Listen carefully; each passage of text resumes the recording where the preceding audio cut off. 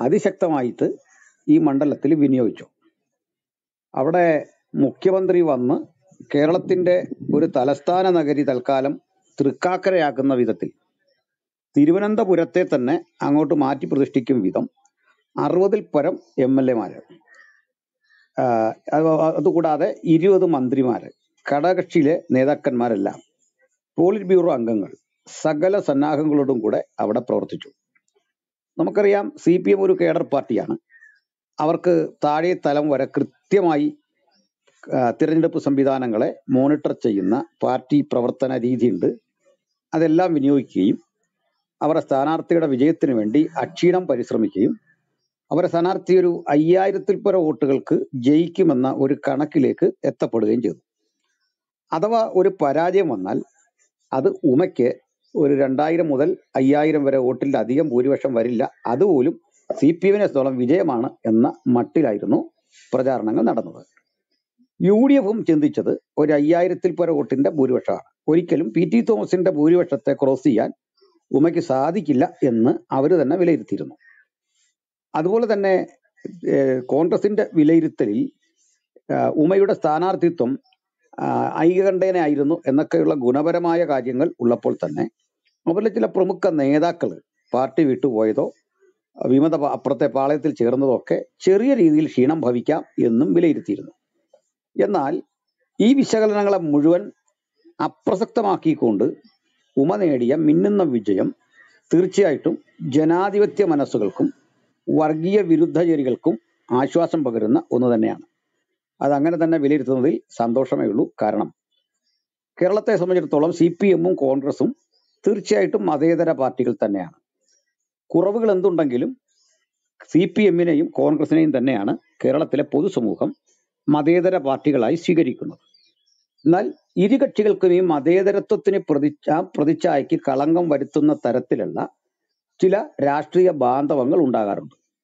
അതിലൊന്ന് മുസ്ലിം ലീഗിന്റെ സാന്നിധ്യം UDF-ലും INL-ന്റെ സാന്നിധ്യം LDF-ലും ഉണ്ട് എന്നുള്ളതാണ്. എന്നാൽ മതേതര കക്ഷികളുടെ ഒപ്പം നിൽക്കുന്നു എന്നുള്ളത് കൊണ്ട് പരിധി വിട്ടുള്ള ഒരു പരസ്യ വർഗീയ വാദ പരിപാടികൾക്ക് ഈ കക്ഷികൾ ശ്രമിക്കാൻ മുഖ്യധാര കക്ഷികൾ അനുവദിക്കില്ല. അതുകൊണ്ട് പക്വമതികളെ പോലെയാണ് ലീഗ് ആണെങ്കിലും INL ആണെങ്കിലും ഇവർക്കിടയിൽ ഇത്രയും നാൾ പ്രവർത്തിച്ചുകൊണ്ടിരുന്നത്. ഇനി അതിനൊരു അപവാദം എന്ന് പറയുന്നത് ശ്രീ അബ്ദുൾ റബ്ബ് വിദ്യാഭ്യാസ മന്ത്രിയും ഇബ്രാഹിം കുഞ്ഞ് നമ്മുടെ PWD മിനിസ്റ്ററും ഒക്കെ ആയിരുന്ന ഒരു കാലമുണ്ട്. ഉമ്മൻചാണ്ടിയുടെ ചെറിയ വ്യത്യാസത്തിൽ കേരളം ഭരിച്ച ആ ഭരണകൂടത്തിൽ ലീഗ് അവരുടെ വർഗീയ മുഖം കുറേയൊക്കെ ഒന്ന് പ്രകടമാക്കാൻ ശ്രമിച്ചിട്ടുണ്ട് എന്നതൊഴിച്ചാൽ ലീഗിന്റെ പൊതുവെയുള്ള രാഷ്ട്രീയം ഒരു ശരാശരി മിതവാദികളുടെ നിലയിൽ തന്നെ ആയിരുന്നു. അത് കാണാതിരിക്കുന്നില്ല.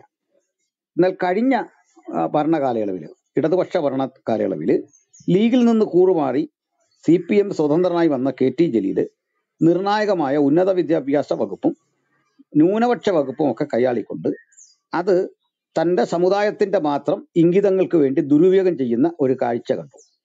അത് മതന്യൂനപക്ഷങ്ങൾക്കുള്ള സംവരണ വിഷയത്തിലും മറ്റു പരിഗണനാ വിഷയങ്ങളിലെല്ലാം തന്നെ കൃത്യമായി തന്നെ വർഗീയ അജണ്ട അദ്ദേഹം നടപ്പിലാക്കി. ഒടുക്കം ശക്തമായ പോരാട്ടങ്ങൾക്കൊടുവിൽ കഷ്ടിച്ച് അദ്ദേഹം കടന്നുകൂടി എന്നുള്ളതാണ് കഴിഞ്ഞ തെരഞ്ഞെടുപ്പിലെ ഒരു സവിശേഷത.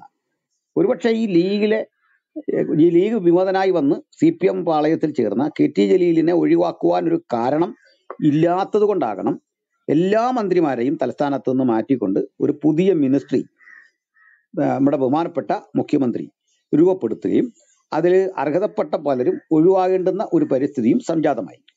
കഴിഞ്ഞ 5 വർഷം വളരെ മാന്യമായൊരു ഭരണം CPM കാഴ്ചവെച്ചിട്ടുണ്ട് എന്നതിൽ ആർക്കും തർക്കമില്ല. അതിന് തർക്കമില്ല എന്ന് ഞാൻ പറയുന്നത് കേവല ഒരു അഭിപ്രായമായിട്ട് കാണണ്ട. കേരള ജനതയുടെ ജനവിധി അങ്ങനായിരുന്നു. 99 സീറ്റ് കൊടുത്ത് കഴിഞ്ഞ ഭരണകൂടത്തെ ശരിവെച്ച അതേ മലയാളി ഇന്ന് തൃക്കാക്കരയിൽ അതേ കരം കൊണ്ട് മുഖമടച്ചൊരടിയാണ് ഈ ഭരണത്തിന് നൽകുന്നത്. അതിന്റെ കാരണങ്ങളെ ഒന്നൊന്നായിട്ട് ഒന്ന് വിശകലനം ചെയ്യാം. ഒന്നാമത്തെ കാരണം കേരയിൽ പോലെയുള്ള ഒരു പദ്ധതി ആവിഷ്കരിച്ച രീതിയാണ്. അത് നമ്മുടെ ഇൻഫ്രാസ്ട്രക്ചർ ഡെവലപ്മെന്റുമായിട്ടൊക്കെ ബന്ധപ്പെട്ട കാര്യമാണ്. ഞാൻ കേരളത്തിന് വ്യക്തിപരമായി എതിരല്ല. കേരളയിൽ നിന്ന് മാത്രമല്ല, വിമാനത്താവളമാണെങ്കിലും മറ്റ് ഏത് വികസനമാണെങ്കിലും ആ വികസനത്തിന്റെ പേരിൽ കുടിയൊഴിക്കപ്പെടുന്ന ജനത്തിന് അനിവാര്യമായ ആ കോമ്പൻസേഷൻ നൽകിക്കഴിഞ്ഞാലുടൻ നൽകിയിട്ട് മാത്രം ആ വികസന പരിപാടികളിലേക്ക് ശ്രദ്ധിക്കേണ്ടതും, എന്നാൽ വികസനം നടപ്പിലാക്കേണ്ടത് ഒരു അനിവാര്യതയാണ് എന്ന് കൃത്യം ചിന്തിക്കുന്ന ഒരാളാണ്. പക്ഷെങ്കിൽ ആ വികസന പരിപാടികൾക്ക് സ്വീകരിച്ച രീതി, അതിനകത്ത് ജനങ്ങൾക്കുണ്ടായ ബുദ്ധിമുട്ടും പ്രയാസവും ഭരണകൂടം കാണാതെ പോയത് വളരെ അവർക്കെതിരെ ചിന്തിക്കാൻ പര്യാപ്തമായ ഘടകങ്ങളായിരുന്നു. ഈ മാടപ്പള്ളി എന്ന് പറയുന്ന സ്ഥലം വലിയൊരു സമരഭൂമിയായിരുന്നു. ആ സമരപ്പന്തലിൽ നിന്ന് എൻ്റെ വീട്ടിലേക്കുള്ള ദൂരം കേവലം 1 കിലോമീറ്ററാണ്. അവിടെയാണ് ഒരു സ്ത്രീയെ അവരുടെ കുഞ്ഞിന്റെ മുമ്പിലിട്ട് പോലീസ് തെരുവിലൂടെ വലിച്ചിഴയ്ക്കുന്ന ഒരു കാഴ്ച കണ്ടത്. ഒരു ഗ്രാമീണ പ്രദേശമാണ് ഈ മാടപ്പള്ളി എന്ന് പറയുന്നത്. അതുകൊണ്ട് ഗ്രാമീണരായ ആളുകൾ തിങ്ങിപ്പാർക്കുന്ന ഈ സ്ഥലത്ത് കേരളയിൽ കൊടുത്തൊരു സന്ദേശം കുടിയൊഴിപ്പിക്കലിന്റെ തന്നെയാണ്. അപ്പോൾ ഇങ്ങനെയൊക്കെയുള്ള ചില പ്രശ്നങ്ങൾ തീർച്ചയായിട്ടും CPM-ന്റെ ഇമേജിനെ ബാധിച്ചു, പ്രവർത്തന രീതിയെ ബാധിച്ചു എന്നത് കാണാതിരുന്നുകൂടാ. മാത്രമല്ല, ഇവിടെ കൂടെ ചർച്ച ചെയ്തുകൊണ്ടിരുന്ന ഒരു പ്രശ്നമായിരുന്നു ഈ കേരളയിൽ വികസനമാണ്, അതുകൊണ്ട് ആ വികസനത്തിനൊരു വോട്ട് എന്ന നിലയിലായിരുന്നു ചർച്ച ചെയ്തത്. പക്ഷേ ആ അഭിപ്രായം കേരള ജനത തള്ളുന്നു എന്നുള്ളതിന്റെ പ്രകടമായ ഒരു തെളിവാണ് നമ്മളിപ്പോൾ കണ്ടുകൊണ്ടിരിക്കുന്നത്. ഏതായിരുന്നാലും ഇപ്പോൾ കണ്ട ഈ തിരഞ്ഞെടുപ്പിലെ CPM-നേറ്റ പരാജയത്തിന്റെ ഒന്നാമത്തെ കാരണങ്ങളിൽ ഈ കേരളയിൽ ഉൾപ്പെടുന്നു, അല്ലെങ്കിൽ കേരളയിൽ ആവിഷ്കരിക്കുന്ന രീതിയോട് കേരള സമൂഹത്തിന്റെ പ്രതികരണം എന്താണ് എന്ന് കാണിക്കുന്നു. അതിന് തെളിവ് ഈ കേരളയിലുമായി ബന്ധപ്പെട്ട് വലിയ കുടിയൊഴിപ്പിക്കൽ ആവശ്യമില്ലാത്തൊരു സ്ഥലമാണ് തൃക്കാക്കര എന്നോർക്കണം. അപ്പോൾ എന്നിട്ടും ആ ജനത ഈ പ്രശ്നത്തെ നോക്കിക്കണ്ട ഒരു രീതി വളരെ ശ്രദ്ധേയമാണ്. ഇനി അടുത്ത തോൽവിയുടെ കാരണം എന്ന് പറയുന്നത്, ഇവിടെ തിരഞ്ഞെടുപ്പിൽ ഒരു സ്ഥാനാർത്ഥി അവതരിപ്പിക്കാൻ സാധാരണഗതിയിൽ UDF-ൽ വലിയ അടി നടക്കാറുണ്ട്, വലിയ പ്രക്ഷോഭങ്ങൾ നടക്കാറുണ്ട്. അതിന് പക്ഷെ ഇത്തവണ പെട്ടെന്ന് അവർക്കൊരു കാൻഡിഡേറ്റിനെ ഐകകണ്ഠേന കണ്ടെത്താൻ പറ്റി. ഉമയിലൂടെ ഒരു നല്ല സന്ദേശം അവർ നൽകി. മറുവശത്ത് CPM-ന്റെ സാധാരണ പ്രവർത്തകരെ അമ്പരപ്പിച്ചുകൊണ്ട് പാർട്ടിയുമായി ബന്ധമില്ലാത്ത ഒരു ഡോക്ടറെ ഈ തെരഞ്ഞെടുപ്പിന്റെ ചുക്കാൻ പിടിക്കാൻ CPM ഏൽപ്പിക്കുന്നു, അദ്ദേഹത്തെ തിരഞ്ഞെടുക്കുന്നു. അത് കൊടുത്ത സന്ദേശം CPM കത്തോലിക്ക സമൂഹത്തിന് ഭൂരിപക്ഷമുള്ള ഒരു സ്ഥലത്ത് അവിടെ നിന്നൊരു കാൻഡിഡേറ്റിനെ എടുത്തുകൊണ്ട് നടത്താൻ പോകുന്ന ഒരു വർഗീയ പ്രീണനമായി വ്യാഖ്യാനിക്കപ്പെട്ടു. സഭയുടെ സ്ഥാനാർത്ഥിയാണ് അത് എന്ന പരാമർശമുണ്ടായി.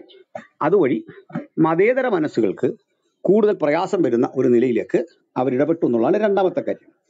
മൂന്നാമത്തെ ഒരു വിഷയം എന്ന് പറഞ്ഞാൽ, ഒരു പാർട്ടിയിൽ നിന്നിട്ട് കിട്ടാവുന്ന സകല സ്ഥാനമാനങ്ങളും അങ്ങനെ അടിച്ചെടുത്തിട്ട് ഏതെങ്കിലും ഒരു കാരണവശാൽ ഒരു തവണ മത്സരിക്കാൻ അവസരം കൊടുക്കുന്നില്ല എന്നതുകൊണ്ട് കൂറുമാറി തന്റെ അനിഷ്ടങ്ങൾ പ്രകടമാക്കുന്ന KV തോമസിനെ പോലുള്ള ചില ആളുകളുടെ സാന്നിധ്യം ഗുണത്തെക്കാളേറെ ദോഷം ചെയ്തു. കാരണം KV തോമസ് എടുക്കുന്ന ആ നിലപാടിലൊന്നും യാതൊരു ആത്മാർത്ഥതയില്ല. അദ്ദേഹത്തിന് സീറ്റ് നിഷേധിക്കപ്പെട്ട ആദ്യത്തെ ഘട്ടം ഹൈബീഡൻ തലസ്ഥാനത്ത് സ്ഥാനാർത്ഥിയാകുന്ന ആ ഘട്ടത്തില് 1000 പേരാണ് അദ്ദേഹത്തെ വന്ന് എയർപോർട്ടിൽ സ്വീകരിച്ചുകൊണ്ട് പോരുന്നത്. വലിയൊരു ജനാവലിയൊക്കെ അന്ന് കണ്ടതാണ്.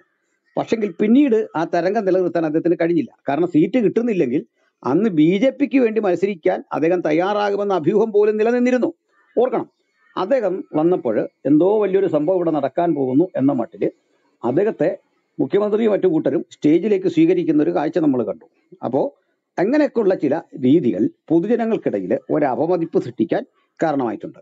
ഇനി പ്രധാനപ്പെട്ട ഒരു കാരണത്തിലേക്ക് ഞാൻ കടക്കുകയാണ്. കേരളത്തിൽ ചില നാളുകളായിട്ട് ഇടതുപക്ഷ രാഷ്ട്രീയം ഈ പാട്ടത്തിനെടുത്ത് സുഡാപ്പികൾ നടത്തുന്നത് പോലെ ഒരു രീതി നമ്മുടെ കൺമുമ്പിൽ കാണാൻ പറ്റുന്നുണ്ട്. അതങ്ങനെ തന്നെ ആ പദം പറയുന്നതിൽ തെറ്റില്ല. കാരണം കേരളത്തിലെമ്പാടുമായി ചിതറിക്കിടക്കുന്ന തീവ്ര വർഗീയ ഫാസിസ്റ്റുകളാണ് സുഡാപ്പികൾ എന്ന് പറയുന്നത്. അവരുടെ CPM-ന്റെ സഖാവായ അഭിമന്യുവിനെ കൊലപ്പെടുത്തിക്കൊണ്ട് ഇവിടെ ഉണ്ടാക്കിയ വലിയ ഒരു സന്ദേശം, ഇവർക്ക് കൊടുത്ത വലിയൊരു സന്ദേശമുണ്ട്. അവർ രക്ഷകരാണെന്നും മതന്യൂനപക്ഷങ്ങളെ സംരക്ഷിക്കും എന്നൊക്കെ പറഞ്ഞിട്ട് ഒരു SFI പ്രവർത്തകൻ മാത്രമായ അഭിമന്യുവിനെ കൊലപ്പെടുത്തിയ ക്രൂരത നമ്മൾ കണ്ടതാണ്. കൊലപാതക രാഷ്ട്രീയങ്ങളിൽ അവർ വഹിച്ചുകൊണ്ടിരിക്കുന്ന പങ്ക് നമ്മൾ കണ്ടതാണ്. RSS-നെതിരെ RSS പലയിടത്തും ആളുകളെ കൊല ചെയ്യുന്നു, അതിന് ബദൽ കൊലയാണ് എന്ന രൂപത്തിൽ അവർ പ്രയോഗിച്ചുകൊണ്ടിരിക്കുന്ന ഒരു രാഷ്ട്രീയത്തോട് CPM ഒരിക്കലും സന്ധി ചെയ്യാൻ പാടില്ലായിരുന്നു. ഞങ്ങളിത് കൂടെ പറഞ്ഞുകൊണ്ടിരുന്നതാണ്. ഇടതുപക്ഷ ആഭിമുഖ്യമുള്ള ആളുകൾക്ക് പോലും ആ പാർട്ടിയോടും പ്രവർത്തനത്തോടും അപമതിപ്പുണ്ടാകുന്നതിന്റെ ഒരു കാരണം ഇന്ന് അവർ ചെയ്തുകൊണ്ടിരിക്കുന്ന മുസ്ലിം പ്രീണനമാണ്. കാരണം നമ്മുടെ രാജ്യത്ത് ഏറ്റവും അധികം സംവരണം കൈപ്പറ്റുന്നത് മുസ്ലിങ്ങളാണ്. മറ്റ് പിന്നോക്കരുടെ സംവരണം ഈഴവർക്കൊപ്പം അവർ പങ്കിടുന്നു, മറുവശത്ത് മതന്യൂനപക്ഷങ്ങളുടെ ആനുകൂല്യവും പങ്കിടുന്നു. ഇവ രണ്ടും ഒരുപോലെ സാംശീകരിച്ചുകൊണ്ട് ഏതാണ്ട് നല്ല നിലയിൽ തന്നെ കേരളത്തിലെ എല്ലാ ഔദ്യോഗിക സ്ഥാനങ്ങളിലും രാഷ്ട്രീയ സ്ഥാനമാനങ്ങളിലും ഒക്കെ തന്നെ കയറിപ്പറ്റിയ ഒരു സമൂഹം. എന്നിട്ട് ക്രൈസ്തവർക്ക് അർഹതപ്പെട്ട 50% സംവരണത്തിൽ അവർ കൃത്യമായ ഇടപെടൽ നടത്തിക്കൊണ്ട് 80-20 എന്നൊരു നിലയിലേക്ക് സംവരണ തോത് മാറ്റിമറിക്കുന്ന സ്ഥിതി കണ്ടു. അതിനുശേഷം കോടതിയിൽ നിന്ന് വാങ്ങിയ അനുകൂല വിധി ഏതാണ്ട് 48-52 എന്ന നിലയിലേക്ക് സംവരണ തോത് മാറ്റിക്കൊണ്ടുള്ള ഭേദഗതി കേരള ഹൈക്കോടതിയിൽ നിന്ന് പുറത്തു വരികയും ആ വിധിക്കെതിരെ സുപ്രീം കോടതിയിലെ ഒരു സിറ്റിങ്ങിന് ലക്ഷങ്ങൾ വാങ്ങുന്ന അഡ്വക്കേറ്റ്സിനെ ഇരുത്തിക്കൊണ്ട് അതിനെ അട്ടിമറിക്കാൻ വേണ്ടി വീണ്ടും അടുത്ത വിധി തേടാൻ ഗവൺമെന്റ് സ്വന്തം ചെലവിൽ പോയിരിക്കുകയാണ്. ഇതൊക്കെ നമ്മൾ കണ്ടു. അപ്പൊ അതിനോടൊക്കെ ഉള്ള സമൂഹത്തിന്റെ ഒരു വെറുപ്പ് ഹിന്ദുക്കളിൽ തന്നെ CPM-ൽ ഏറ്റവും അധികമുള്ള ഹിന്ദു സഹോദരന്മാർക്ക് കൂടി ഹിന്ദുക്കളെ മൊത്തത്തിൽ വെല്ലുവിളിക്കുന്ന വിധത്തിലാണ് ഒരു സുഡാപ്പി പയ്യൻ കഴിഞ്ഞ ദിവസം സംസാരിച്ചത്. ആ കുട്ടിയുടെ മാത്രം ഒരു താല്പര്യത്തിൽ പറഞ്ഞല്ല എന്ന് പിന്നീടുള്ള സംഭവങ്ങൾ തെളിയിക്കുന്നു. അങ്ങനെ ഈ രാജ്യത്തിലെ ഹിന്ദുക്കൾക്കും ക്രൈസ്തവർക്കും സമാധാനകാംക്ഷികളായ മുസ്ലിങ്ങൾക്കും ഒരുപോലെ ഭീഷണിയാകുന്ന ഒരു രാഷ്ട്രീയ പ്രസ്ഥാനത്തോട് സന്ധി ചെയ്തുകൊണ്ട് ഇത്തരം ഭീകരർ നടപ്പിലാക്കിക്കൊണ്ടിരിക്കുന്ന ഹിഡൻ അജണ്ടകൾക്ക് ഇവര് ഏതെല്ലാം തരത്തിൽ വിധേയപ്പെടുന്നു, ആ വിധേയപ്പെടൽ കൊണ്ട് അവർക്ക് പ്രത്യേകിച്ച് ഒരു ഗുണവുമില്ല എന്നാണ് ഈ സംഭവം തെളിയിക്കുന്നത്.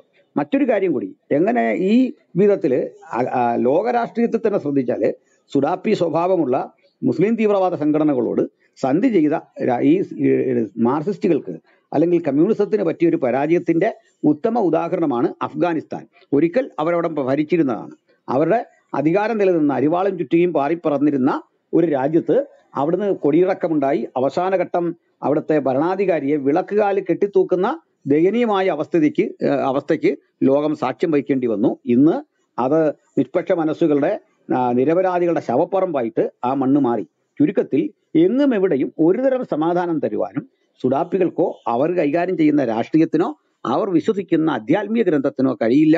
അതുകൊണ്ട് അറിയാതെ CPM പെട്ടുപോയ ഈ ചതിക്കുഴി അവർക്ക് വിനയായി. അവർ കൊണ്ടു നടന്നത് ഒരു മൂർഖനെയായിരുന്നു. സമയമെടുത്തപ്പോൾ അത് തിരിഞ്ഞുകുത്തി.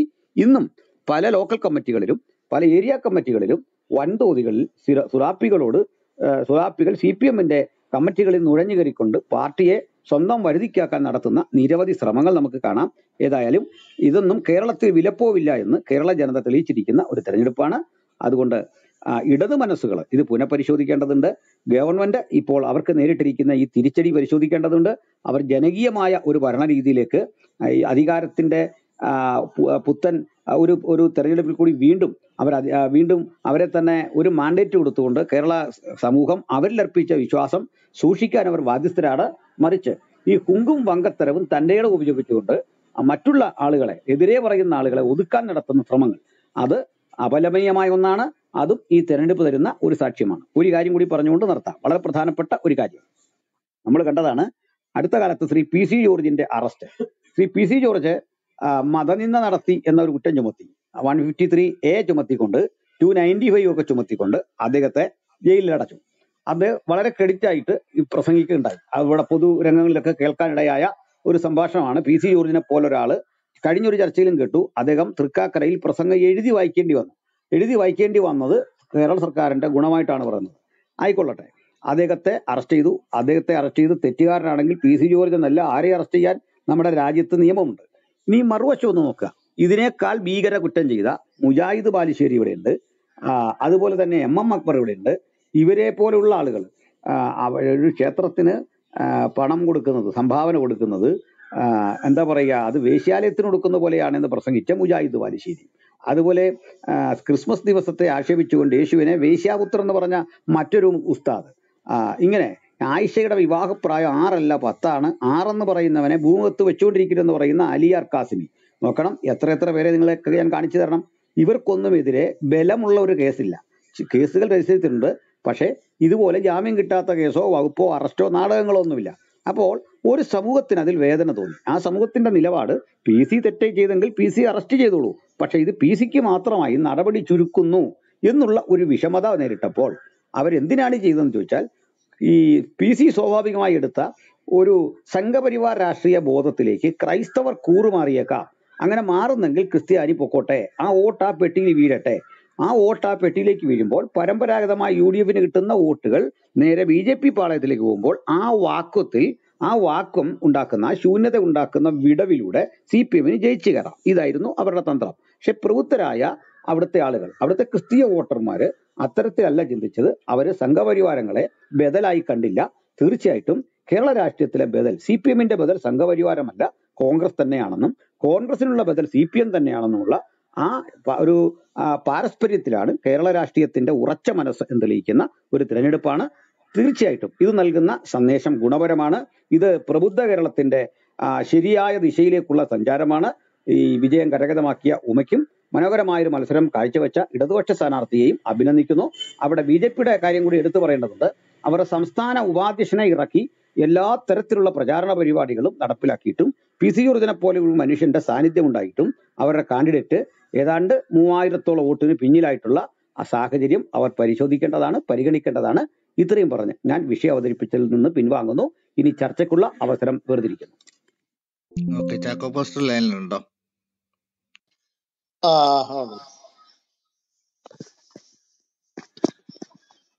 പ്രിയമുള്ളവരെ, വളരെ ആരോഗ്യകരമായ ഒരു ചർച്ചയാണ് ഇപ്പോൾ നടന്നുകൊണ്ടിരിക്കുന്നത്. കേരള സംസ്ഥാനം രൂപീകൃതമായ കാലം മുതൽ തന്നെ ഇവിടെ തെരഞ്ഞെടുപ്പുകൾ നന്നായി നടന്നിട്ടുണ്ട്. LDF അല്ലെങ്കിൽ UDF എന്ന ഒരു ക്രമമനുസരിച്ചാണ് നമ്മൾ കഴിഞ്ഞ കാലങ്ങൾ പരിശോധിച്ചു കഴിഞ്ഞാൽ വിജയം കൈവരിച്ചിട്ടുള്ളത്. മൂന്നാമതൊരു പാർട്ടിക്ക്, ഒരു മുന്നണിക്ക് ഇവിടെ സ്ഥാനമില്ല എന്ന നിലയിലാണ് തെരഞ്ഞെടുപ്പും ഫലവും ഒക്കെ ഇവിടെ സംജാതമായത്. എന്നാൽ അതിൽ നിന്ന് തികച്ചും വ്യതിരക്തമായിട്ടാണ് ഈ തൃക്കാക്കര ഉപതെരഞ്ഞെടുപ്പ് നടന്നത്. നമ്മുടെ പിണറായി ഗവൺമെന്റിനെ സംബന്ധിച്ചിടത്തോളം ഭരണത്തിന്റെ വിലയിരുത്തലാണെന്ന് തന്നെ അവർ പറയുകയുണ്ടായി. അതനുസരിച്ച് എന്ത് വില കൊടുത്തും തൃക്കാക്കര പിടിച്ചെടുക്കും എന്നുള്ളതായ ഒരു നിലയിലേക്ക് കാര്യങ്ങൾ എത്തി. മന്ത്രിസഭ തന്നെ തൃക്കാക്കരയിലേക്ക് വന്നു ചേർന്നു എന്നതായ ഒരു പ്രതീകം തന്നെ സൃഷ്ടിക്കപ്പെട്ടു. ചുരുക്കി പറഞ്ഞാൽ മുമ്പെങ്ങും കണ്ടിട്ടില്ലാത്ത വിധത്തിലുള്ളതായ ഒരു ഇളക്കിപ്പെരുപ്പം, ഒരു വലിയ പ്രചരണം നടത്തുകയും ആ പ്രചരണത്തിലൂടെ തൃക്കാക്കര പിടിച്ചെടുക്കും എന്നുള്ളതായ ഒരു പ്രതീതി സൃഷ്ടിക്കപ്പെടുകയും ചെയ്തു. ഇതൊരു വാസ്തവമാണ്. എന്നാൽ തെരഞ്ഞെടുപ്പ് ഫലം വന്നപ്പോൾ തികച്ചും പ്രതീക്ഷകൾക്ക് വിരുദ്ധമായിട്ടാണ് സംഭവിച്ചിരിക്കുന്നത്. LDF ഗവൺമെന്റ് ഒരിക്കലും, ഇടതുപക്ഷം പ്രത്യേകിച്ച് CPM ഒരിക്കലും പ്രതീക്ഷിച്ചിരുന്നില്ല ഇത്രയും കനത്ത പരാജയം. 2000 വോട്ടോ 3000 വോട്ടോ അല്ലെങ്കിൽ 5000-ന് താഴെ ഉള്ളതായ ഒരു കണക്കാണ് അവരുടെ മനസ്സിലുണ്ടായിരുന്നത്. മറിച്ച് ഉമാ തോമസിനെ സംബന്ധിച്ച്, UDF-നെ സംബന്ധിച്ച് അവരുടെ വിജയിക്കും എന്നല്ലാതെ ഇത്രയും ഭീമാകാരമായ ഒരു സംഖ്യയിലേക്ക് പോകുന്ന പ്രതീക്ഷിച്ചില്ല. പലപ്പോഴും സ്ഥാനാർത്ഥിയോട് പത്രപ്രവർത്തകരും മാധ്യമങ്ങളൊക്കെ ചോദിച്ചു എത്ര ലീഡ് ചെയ്യും, എത്ര ഭൂരിപക്ഷം കിട്ടും, അത് പറയാൻ പറ്റില്ല എന്ന് ഉമാ തോമസ് പല പ്രാവശ്യമായിട്ട് പറഞ്ഞു. മാത്രമല്ല UDF-ന്റെ കരുത്തന്മാരായ നേതാക്കന്മാരൊക്കെ പറഞ്ഞ് ഞങ്ങൾക്ക് ഭൂരിപക്ഷം പറയാനായിട്ട് കഴിയത്തില്ല, പക്ഷെ ഞങ്ങൾ ജയിക്കും. LDF-ഉം പറഞ്ഞ അങ്ങനെ, ഞങ്ങൾ ജയിക്കും. ജോസഫും പറഞ്ഞ് ജയിക്കും. പക്ഷെ വോട്ടെണ്ണി വന്നപ്പോഴാണ്, എണ്ണൽ കഴിഞ്ഞപ്പോഴാണ് ഇരുഭാഗത്തെയും ഞെട്ടിച്ചുകൊണ്ട്, BJPയെയും സ്തംഭിപ്പിച്ചുകൊണ്ട് വലിയ ഭൂരിപക്ഷത്തോടുകൂടെ UDF ഇവിടെ ജയിച്ചിരിക്കുന്നത്. ഈ UDF-ന്റെ വിജയത്തെ സംബന്ധിച്ച് അനിൽ കൊടുത്തോട്ട് അവർ ഇവിടെ വളരെ വിശദമായിട്ട് പല ഭാഗങ്ങളെ കുറിച്ച് വിശദീകരിച്ചു. പല ഘടകങ്ങൾ UDF-ന് ഭൂരിപക്ഷം കൂടുവാനായിട്ട് കാരണമായെന്ന് അദ്ദേഹം കൃത്യമായിട്ട് വിശദീകരിച്ചു. ഞാൻ ആ ഭാഗത്തേക്ക് പോകുന്നില്ല. നമ്മുടെ സംസ്ഥാനം ഭരിക്കുന്ന CPM തികച്ചും വ്യത്യസ്തമായ രാഷ്ട്രീയ പാർട്ടിയാണ്. അതിന്റെ ആവിർഭാവവും ആ പാർട്ടിക്ക് ഇവിടുത്തെ ജനങ്ങളോടുള്ളതായ സമീപനവും, പ്രത്യേകിച്ച് താഴ്ത്തട്ടിലുള്ളതായ കർഷകരും കർഷക തൊഴിലാളികളുമായ ജനതകളോടും സാധാരണക്കാരായ ആളുകളോടും ഉള്ളതായ പാർട്ടിയുടെ മനോഭാവം വിലമതിക്കത്തക്കതാണ്. പഴയ കാലങ്ങളിൽ ആ രാഷ്ട്രീയ പാർട്ടി അങ്ങനെയാണ് പ്രവർത്തിച്ചുകൊണ്ടിരുന്നത്. എന്നാൽ കാലം മുന്നോട്ട് പോകുന്തോറും ആ രാഷ്ട്രീയ പാർട്ടിക്ക് സമൂഹത്തിന്റെ ഇടയിൽ പ്രവർത്തിക്കുന്നതായ പ്രവർത്തനത്തിന്റെ ശൈലിക്ക് വ്യതിയാനം സംഭവിക്കുകയുണ്ടായിട്ടുണ്ട്. ഒരു ഇലക്ഷൻ ഡിക്ലെയർ ചെയ്തതിന് ശേഷം ഉടനെ തന്നെ മത നേതൃത്വത്തെ പോയി കാണുക, അല്ലെങ്കിൽ അരമനയിലോ മോസ്കുകളിലോ അതുമല്ലെങ്കിൽ മറ്റേ മതസ്ഥാപനങ്ങളിലോ ചെന്ന് നേതാക്കന്മാരെ കണ്ട് അണികളെ കൊണ്ട് വോട്ട് വാങ്ങിപ്പിക്കുന്ന ഒരു സംഭവം ഈ രണ്ട് രാഷ്ട്രീയ പാർട്ടികളും എടുക്കാറുണ്ട്. എന്നാൽ കേരള ജനത അതൊന്നും വകവയ്ക്കുന്നില്ല എന്നുള്ളതായ ഒരു വസ്തുത ഈ തെരഞ്ഞെടുപ്പിലൂടെ പുറത്തു വന്നിട്ടുണ്ട്. ഇവിടെ CPM-നെ സംബന്ധിച്ച് കുറെ കൂടെ അതായത് കേരള ജനത പ്രതീക്ഷിക്കുന്നത് പോലെയുള്ളതായ ഒരു പ്രവർത്തനങ്ങൾ അവർ കാഴ്ചവെച്ചെങ്കിൽ മാത്രമേ അവർക്ക് മുന്നോട്ട് പോകാനൊക്കെയുള്ളൂ. ഇന്ത്യയിലെ ഒരു തുരുത്ത് മാത്രമായിരിക്കുകയാണ് കേരളം എന്ന് പറയുന്നത്. ബംഗാൾ നഷ്ടപ്പെട്ട്, ത്രിപുരയും നഷ്ടപ്പെട്ട്, ബംഗാളിൽ തിരിച്ചു കയറി വരിക എന്ന് പറയുന്നത് CPM-നെ സംബന്ധിച്ച് ഭാവനയിൽ പോലും കാണാൻ ഒക്കുന്ന കാര്യമില്ല. അവരുടെ മനസ്സിൽ പോലുമില്ല ബംഗാളിൽ തിരിച്ചു വരാമെന്ന്. ത്രിപുരയിലും നിലവിലുള്ളതായ BJP മുഖ്യമന്ത്രി അവർ മാറ്റി മറ്റൊരു മുഖ്യമന്ത്രി വന്നെങ്കിൽ പോലും ത്രിപുരയെ സംബന്ധിച്ചും CPM-ന് യാതൊരു പ്രതീക്ഷയ്ക്കും വകയില്ലാത്ത വിധത്തിലാണ് അവിടുത്തെ തെരഞ്ഞെടുപ്പുകളൊക്കെ പുറത്തു വരുന്നത്. പിന്നീടുള്ള ഏക പച്ചത്തുരുത്ത് എന്ന് പറയുന്നത് കേരളമാണ്. കേരളത്തെ പിടിച്ചു നിർത്തുന്നതിന് വേണ്ടി സാമാന്യ രീതിയിൽ രാഷ്ട്രീയ പ്രവർത്തനത്തിലൂടെ അവർക്ക് നിർത്താം. എന്നാൽ അതിനും വ്യത്യസ്തമായിട്ട് കുടുക്ക് വഴിയിലൂടെ അല്ലെങ്കിൽ കുറുകെ അല്ലെങ്കിൽ നേർപാതയിലൂടെ അല്ലാത്തതായ വഴിയിലൂടെ സഞ്ചരിച്ചാൽ തീർച്ചയായിട്ടും വലിയ വില കൊടുക്കേണ്ടി വരും എന്നതിനകത്ത് രണ്ടു പക്ഷമില്ല. ഇവിടെ ഈ രാഷ്ട്രീയ പാർട്ടി ഒന്നാം LDF ഗവൺമെന്റിന്റെ കാലത്ത് വളരെ മനോഹരമായ രീതിയിലൂടെ ഭരണം കാഴ്ചവെച്ചു നിഷേധിക്കാനൊക്കത്തില്ല. കോവിഡിന്റെ ഒന്നാം കാലഘട്ടം പിണറായി ഗവൺമെന്റ് ചെയ്തതായ ക്രിയാത്മകമായ പരിപാടികളൊക്കെ തന്നെ വിലയിരുത്തപ്പെടേണ്ടതാണ്. ആ സമയത്ത് ജനങ്ങളോടുള്ളതായ സമീപനം, ആ രോഗത്തെ പ്രതിരോധിച്ചതായ ആ രീതി, നമ്മുടെ ശൈല ടീച്ചറിന്റെ നേതൃത്വത്തിലുള്ളതായ ആരോഗ്യ പ്രവർത്തകരുടെ വളരെ ത്യാഗോജ്ജലമായ പ്രവർത്തനങ്ങളൊക്കെ തന്നെ വിലമതിക്കപ്പെട്ടതാണ്. ഒന്നാം പിണറായി ഗവൺമെന്റിനെ സംബന്ധിച്ചിടത്തോളം വളരെ മാന്യമായ വളരെ ജനകീയമായിട്ടുള്ള പ്രവർത്തനങ്ങൾ അവർ കാഴ്ചവെച്ചു. എന്നാൽ രണ്ടാം LDF-ന്റെ വരവും അതിനുശേഷം ഉണ്ടായ ചില കാര്യങ്ങളൊക്കെ തന്നെ ഗവൺമെന്റിന്റെ മുഖച്ഛായയ്ക്ക് ഭംഗം വരുത്തിയിട്ടുണ്ടെന്നതിനകത്ത് രണ്ടു പക്ഷമില്ല. ഈ കഴിഞ്ഞ കുറെ കാലങ്ങളായിട്ട് LDF-ന് സുഡാപ്പികളോടുള്ളതായ ഇസ്ലാമിക തീവ്രവാദത്തോട് അല്ലെങ്കിൽ ഇസ്ലാമിക ആ കമ്മ്യൂണിറ്റിയോടെന്ന് പറയാനൊക്കത്തില്ല, ആ വിഭാഗത്തോട് അവരിലെ തന്നെ തീവ്രമായ സംഘടനകളോട് കാണിക്കുന്നതായ ഒരു പ്രീണന നയം അത് കേരളത്തിലെ ജനത കൃത്യമായി മനസ്സിരുത്തിക്കൊണ്ടിരിക്കുകയാണ്. അവര് അറിഞ്ഞുകൊണ്ടിരിക്കുകയാണ്, അവരതിനെ വിലയിരുത്തിക്കൊണ്ടിരിക്കുകയാണ്. ചില നാളുകളായിട്ട് ഒരു തരം ഇരട്ട നീതി നടപ്പാക്കുന്നു എന്നുള്ളതായ ഒരു പ്രതീതി ഈ ഗവൺമെന്റ് സൃഷ്ടിച്ചെടുത്തിട്ടുണ്ട്. ഇസ്ലാമിക പക്ഷത്തു നിന്നുണ്ടാകുന്നതായ മനുഷ്യത്വ വിരുദ്ധമായ അല്ലെങ്കിൽ ജനാധിപത്യ വിരുദ്ധമായ ചില കാര്യങ്ങൾക്ക് കണ്ണടച്ചു കൊടുക്കുകയും മറുഭാഗത്തു നിന്നുണ്ടാകുന്നതായ ചില പ്രവണതയെ മുച്ചൂട് എതിർക്കുകയും ചെയ്യുന്ന ഒരു കീഴ്വഴക്കം LDF ഗവൺമെന്റിന്റെ ഭാഗത്തുനിന്നുണ്ടായിട്ടുണ്ട്. പല സംഭവങ്ങൾ ഇവിടെ ഉണ്ടായിട്ടുണ്ട്. PC ജോർജ് വിഷയത്തെ സംബന്ധിച്ചായാലും അതിനു മുമ്പ് ഇവിടെ നടന്നിട്ടുള്ളതായ പല വിഷയങ്ങളെ സംബന്ധിച്ചും LDF മതപ്രീണനത്തിലേക്ക് പോകുന്നുവോ, ഇസ്ലാമിക തീവ്രവാദത്തിന് ചൂട്ടുപിടിക്കുന്നുവോ, ഇസ്ലാമിക തീവ്രവാദത്തെ പ്രോത്സാഹിപ്പിക്കുന്നു എന്നുള്ളതായ ഒരു ചിന്താധാര കേരളീയ പൊതുസമൂഹത്തിന്റെ മേൽ ഉണ്ടായിട്ടുണ്ട്. ഇവിടെ CPM എന്ന് പറയുന്ന രാഷ്ട്രീയ പ്രസ്ഥാനം ഈ ഇസ്ലാമിനെ കൃത്യമായിട്ട് വിലയിരുത്തണമെന്നാണ് എനിക്ക് പറയാനുള്ളത്. ഇവർ ധരിച്ചിരിക്കുന്ന പോലൊന്നും ഒരിക്കലും ഇസ്ലാമിൽ നിന്നും CPM-ന് ഒരു ഓട്ടം കിട്ടത്തില്ല, യാതൊരുവിധ പ്രോത്സാഹനവും കിട്ടത്തില്ല. ഇവിടുത്തെ ഇന്ത്യൻ കമ്മ്യൂണിസ്റ്റ് മാർക്സിസ്റ്റ് പാർട്ടി ഇറാനിൽ ഈ കമ്മ്യൂണിസ്റ്റുകാരെ സുഡാപ്പികൾ കൊന്നൊടുക്കിയതും അതുപോലെ തന്നെ അഫ്ഗാനിസ്ഥാനിൽ കൊന്നൊടുക്കിയതും ഒക്കെ ചരിത്രങ്ങൾ CPM നന്നായി വിശകലനം ചെയ്യണം, നന്നായി മനസ്സിലാക്കണമെന്നാണ് ഞങ്ങൾക്ക് പറയാനുള്ളത്.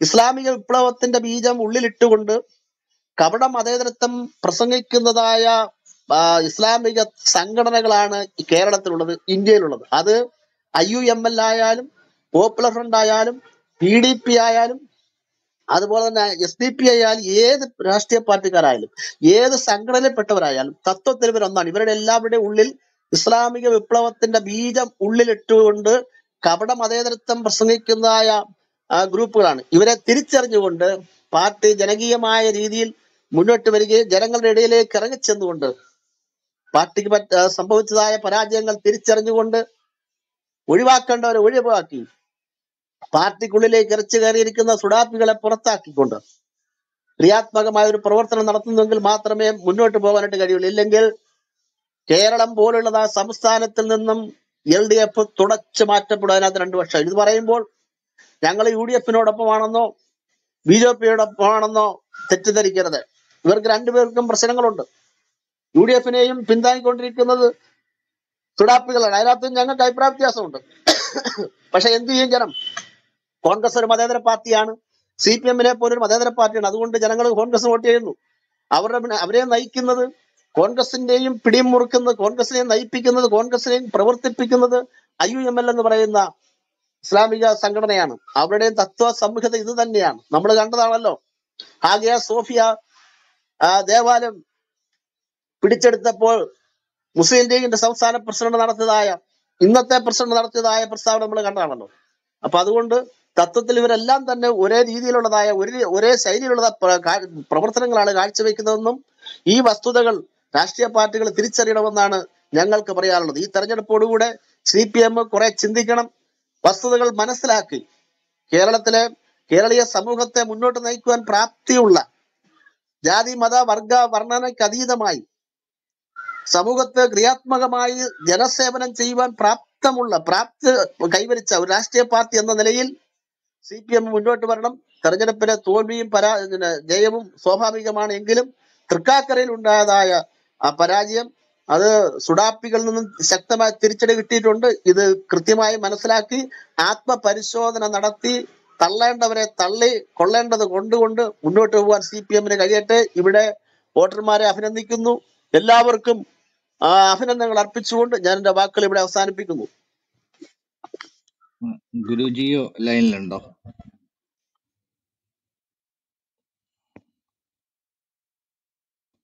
ഗുരുജിയോ ലൈനിലുണ്ടോ?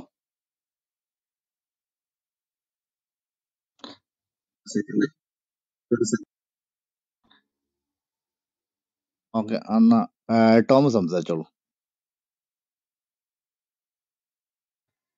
ടോം ലൈനിലുണ്ട്? ഉണ്ട്. ഞാൻ ഒന്ന് അൺമ്യൂട്ട് ചെയ്യായിരുന്നു. അല്ല, ഗുരുബ്രദർ പാസ്റ്റർ, തിരിച്ചു വന്ന ഗുരുജി പറഞ്ഞോട്ടെ. ഞാൻ ഒത്തിരി സമയം എടുക്കുന്നില്ല.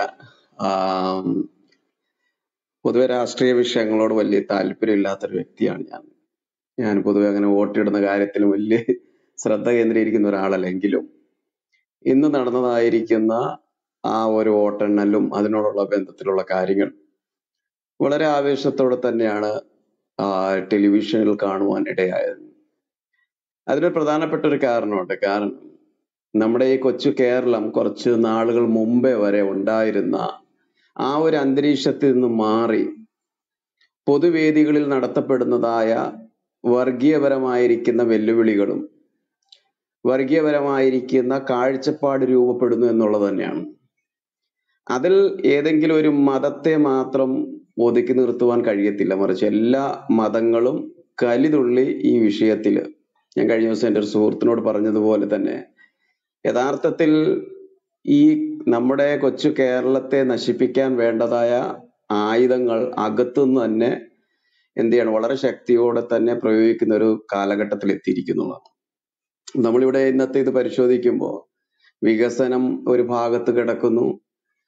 അതിനേക്കാൾ ഉപരി ഓരോ രാഷ്ട്രീയ നേതാക്കളുടെ ആ ഒരു പരിജ്ഞാനം എന്ന് വേണമെങ്കിൽ വിശേഷിപ്പിക്കാം. ഓരോ കാലഘട്ടത്തിൽ എടുക്കുന്ന തീരുമാനങ്ങൾ, മനുഷ്യരായതുകൊണ്ട് തന്നെ എടുക്കുന്ന തീരുമാനങ്ങൾ ഒരിക്കൽ അത് ഗുണമായിട്ടും പിന്നീട് അത് ദോഷമായിട്ടും ഉണ്ടാവുന്നു. അപ്പൊ നമ്മൾ ഈ അടുത്ത ദിവസങ്ങളിലൊക്കെ കണ്ടുവരുന്ന ഒരു കാര്യം എന്ന് പറയുന്നത്, ഞങ്ങളില്ല എങ്കിൽ നിങ്ങൾക്ക് നിലനിൽപ്പില്ല. ഇങ്ങനെ ഒരു മനോഭാവം പലപ്പോഴും രഹസ്യമായിട്ടുണ്ടായിരിക്കാം കാലഘട്ടങ്ങൾക്ക് മുമ്പേ. പക്ഷെ ഇപ്പോൾ അതങ്ങനെയല്ല, പരസ്യമായിട്ട് പറയാണ് ഞങ്ങൾ ഒരു സമുദായം, ആ സമുദായം അത് ക്രിസ്ത്യാനി ആയിക്കൊള്ളട്ടെ, ഹിന്ദു ആയിക്കൊള്ളട്ടെ, അതല്ല എങ്കിൽ മുസ്ലിം ആയിക്കൊള്ളട്ടെ, ഓരോരുത്തരും ചിന്തിക്കുകയാണ് ഞങ്ങളില്ല എങ്കിൽ ഇവിടെ നിങ്ങൾക്ക് നിലനിൽപ്പില്ല, നിങ്ങളുടെ രാഷ്ട്രീയ പാർട്ടിക്ക് ഇവിടെ നിലനിൽപ്പില്ല. ഇങ്ങനെ ഒരു മനോഭാവത്തേക്ക് എങ്ങനെയാണ് കേരളം എത്തുന്നത് എന്നുള്ളതാണ് നമ്മൾ ചിന്തിക്കേണ്ടത്. അത് വളരെ വളരെ വളരെ ശ്രദ്ധയോടെ കൈകാര്യം ചെയ്യേണ്ട ഒരു വിഷയം കൂടിയാണ്. കൊച്ചു കുഞ്ഞുങ്ങളുടെ വായിൽ പോലും വെറുപ്പിന്റെയും വിദ്വേഷത്തിന്റെയും വാക്കുകൾ ആളിക്കത്തുമ്പോൾ നമ്മുടെ ഭാവി എങ്ങനെയാണെന്നും പരിശോധിക്കേണ്ടിയിരിക്കുന്നുള്ളൂ. അവിടെ ഏതെങ്കിലും ഒരു മതത്തെ മാത്രം കുറ്റം പറഞ്ഞ് അല്ലെങ്കിൽ ഏതെങ്കിലും ഒരു മതസമൂഹത്തെ മാത്രം ആക്ഷേപിച്ചാൽ തീരാവുന്ന പ്രശ്നമൊന്നും അല്ല ഇത്. അങ്ങനെ ആരെങ്കിലും ചിന്തിക്കുന്നുണ്ടെങ്കിൽ അത് തെറ്റായ ഒരു കാര്യം കൂടിയാണ്.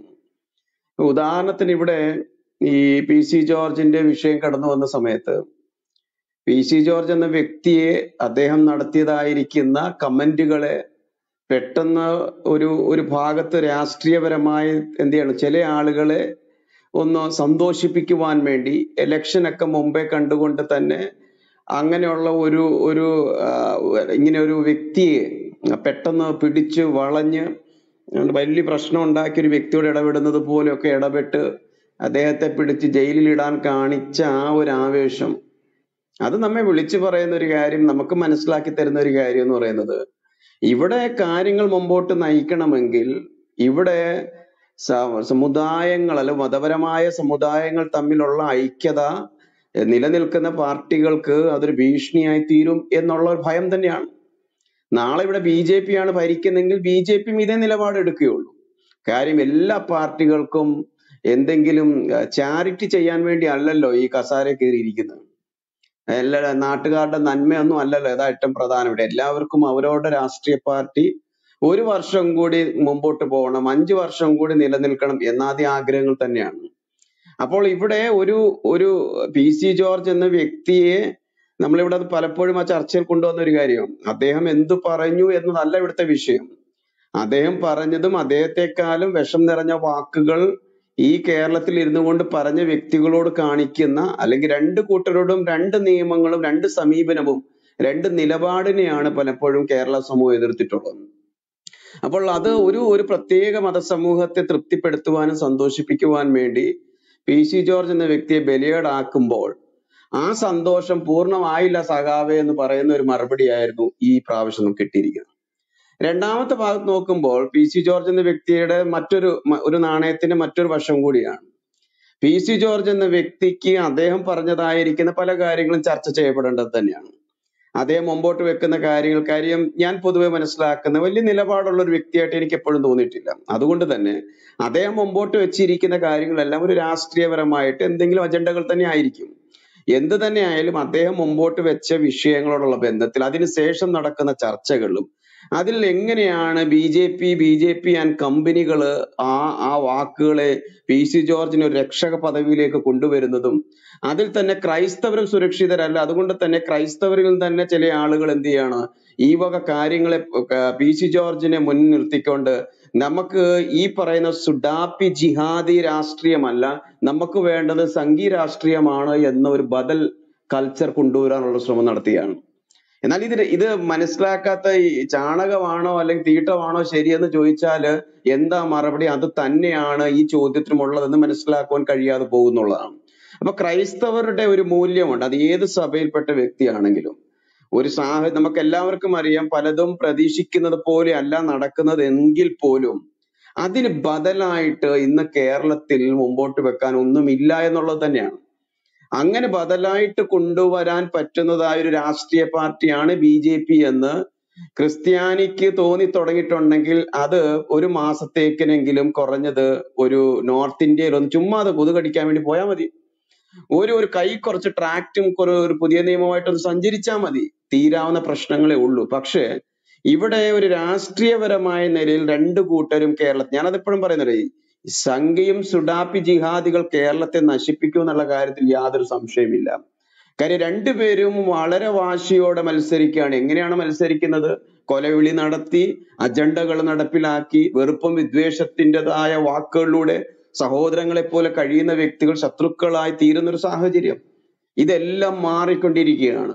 ഇപ്പോൾ ശരിക്കും പറഞ്ഞാൽ ഞാന് പൊതുവെ ഇപ്പൊ കേരളത്തിൽ വന്നതിന് ശേഷമാണ് കൈലി കൊടുക്കാൻ തുടങ്ങി. അതിൻ്റെ അകത്ത് ഞാനൊരു കാവ്യമുണ്ട് 2 എൻ്റെ അടുത്ത്.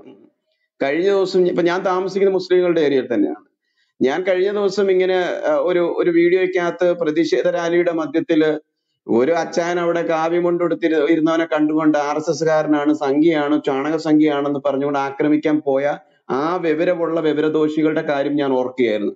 അപ്പോൾ ഞാൻ ചിന്തിച്ചേടാ, ഞാനൊരു ക്രിസ്ത്യാനിയായിരിക്കെ ഞാൻ ഈ കാവ്യമുണ്ട് ധരിച്ച് ഏതെങ്കിലും സ്ഥലത്ത് പോയിരുന്ന് പച്ചക്കറി വാങ്ങാൻ വേണ്ടി നിൽക്കുമ്പോൾ ഞാനും ഒരു സംഖ്യയാണെന്നുള്ള പേരില് കൊല്ലപ്പെടാനോ ആക്രമിക്കപ്പെടാനോ സാധ്യതയുണ്ട്. അപ്പൊ ഞാൻ വെച്ചൊരു 10-200 രൂപ കൊടുത്ത് വാങ്ങുന്ന മുണ്ട് എന്റെ ജീവൻ പോലും ആപത്തിലാക്കാൻ സാധ്യത ഉണ്ടോ എന്ന് ഞാൻ ചിന്തിച്ചു. അപ്പോൾ ഇവിടെ നമ്മൾ മനസ്സിലാക്കേണ്ട ഒരു കാര്യം ഇതാണ്, ഓരോ കൊലവിളി നടത്തിയതിനു ശേഷം പറയുന്ന ഒരു വാചകമുണ്ട്, അത് ഞങ്ങൾ ക്രിസ്ത്യാനികളെ അല്ല ഉദ്ദേശിച്ചത്, ഹിന്ദുക്കളെ അല്ല RSSകാരെയാണ് ഉദ്ദേശിച്ചത്. എത്ര ചീപ്പായിട്ടാണ് നമ്മുടെ ചിന്തകൾ പോയിക്കൊണ്ടിരിക്കുന്നത്. എന്ന് വെച്ചാൽ RSS ആണെങ്കിൽ അവനെ കൊല്ലാം, RSS ആണെങ്കിൽ അവനെ ഉപദ്രവിക്കാം.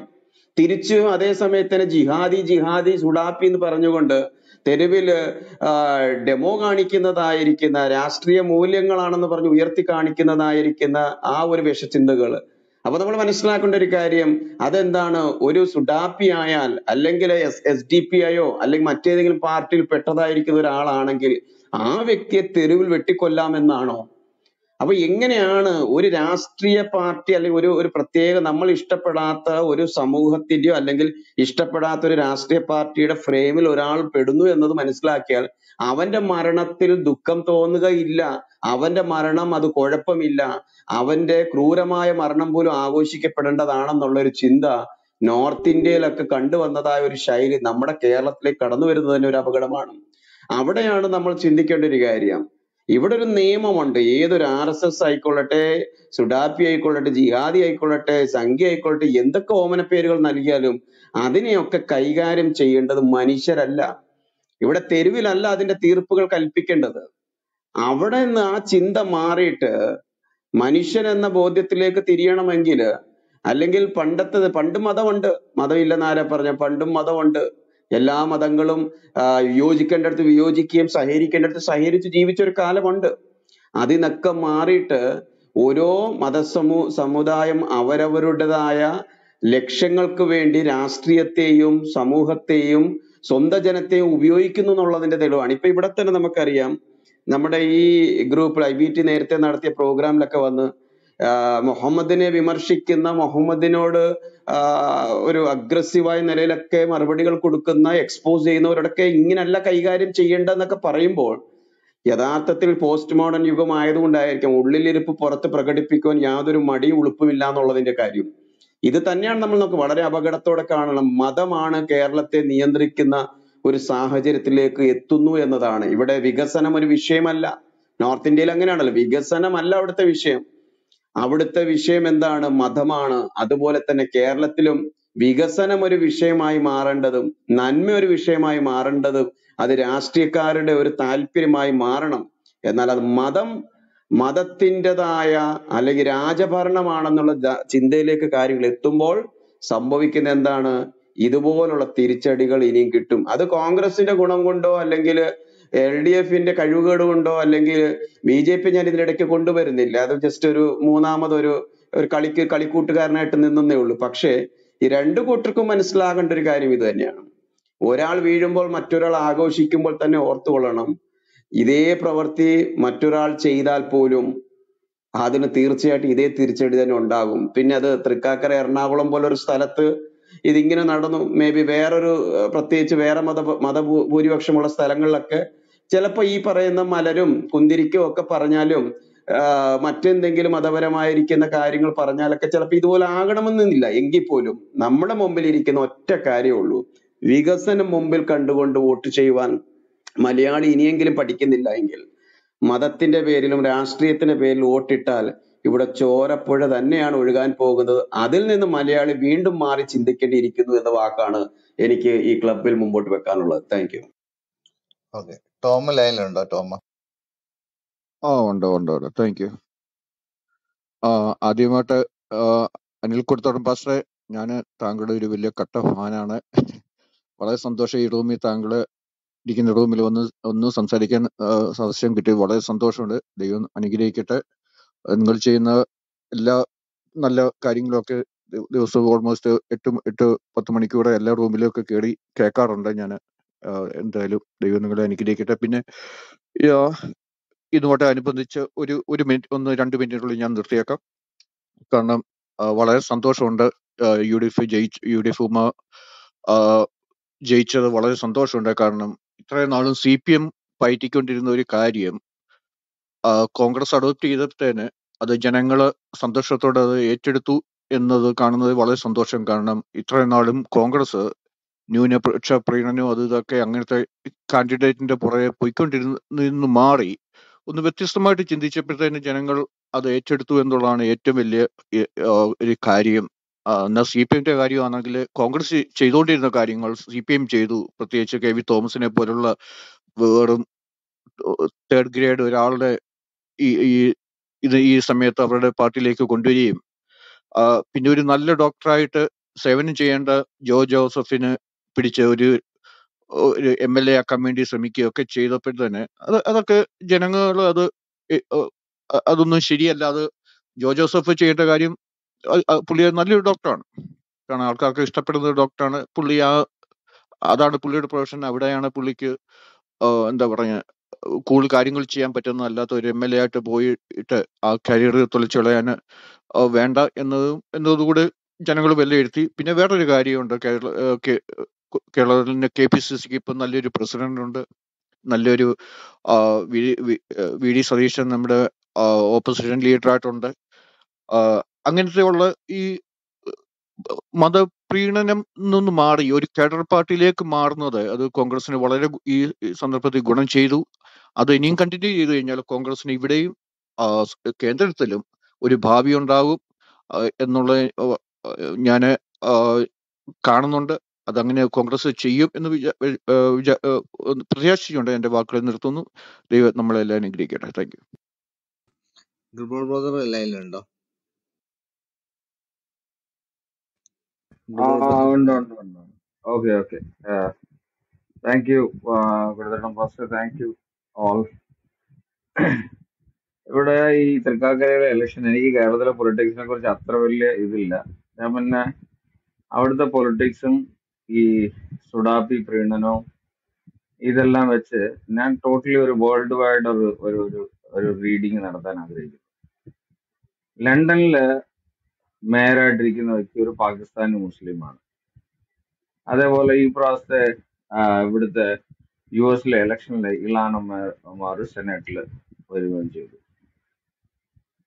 അതേപോലെ ഒന്ന് രണ്ട് കാൻഡിഡേറ്റ്സ് ഉണ്ട്, അവരുടെ എല്ലാം പേരുകൾ വരുന്നില്ല. ഇവരുടെയൊക്കെ ധാരണ എന്ന് വെച്ചാൽ ഒരു ഇലാൻ ഒമാർ ജയിച്ചു കഴിഞ്ഞാൽ അവർ ലോകം മുഴുവൻ അങ്ങ് പിടിച്ചടക്കും, പിന്നെ ഓരോ കാര്യങ്ങൾ കൺട്രോൾ ചെയ്യാമെന്നുള്ള ഒരു ധാരണയിലാണ്.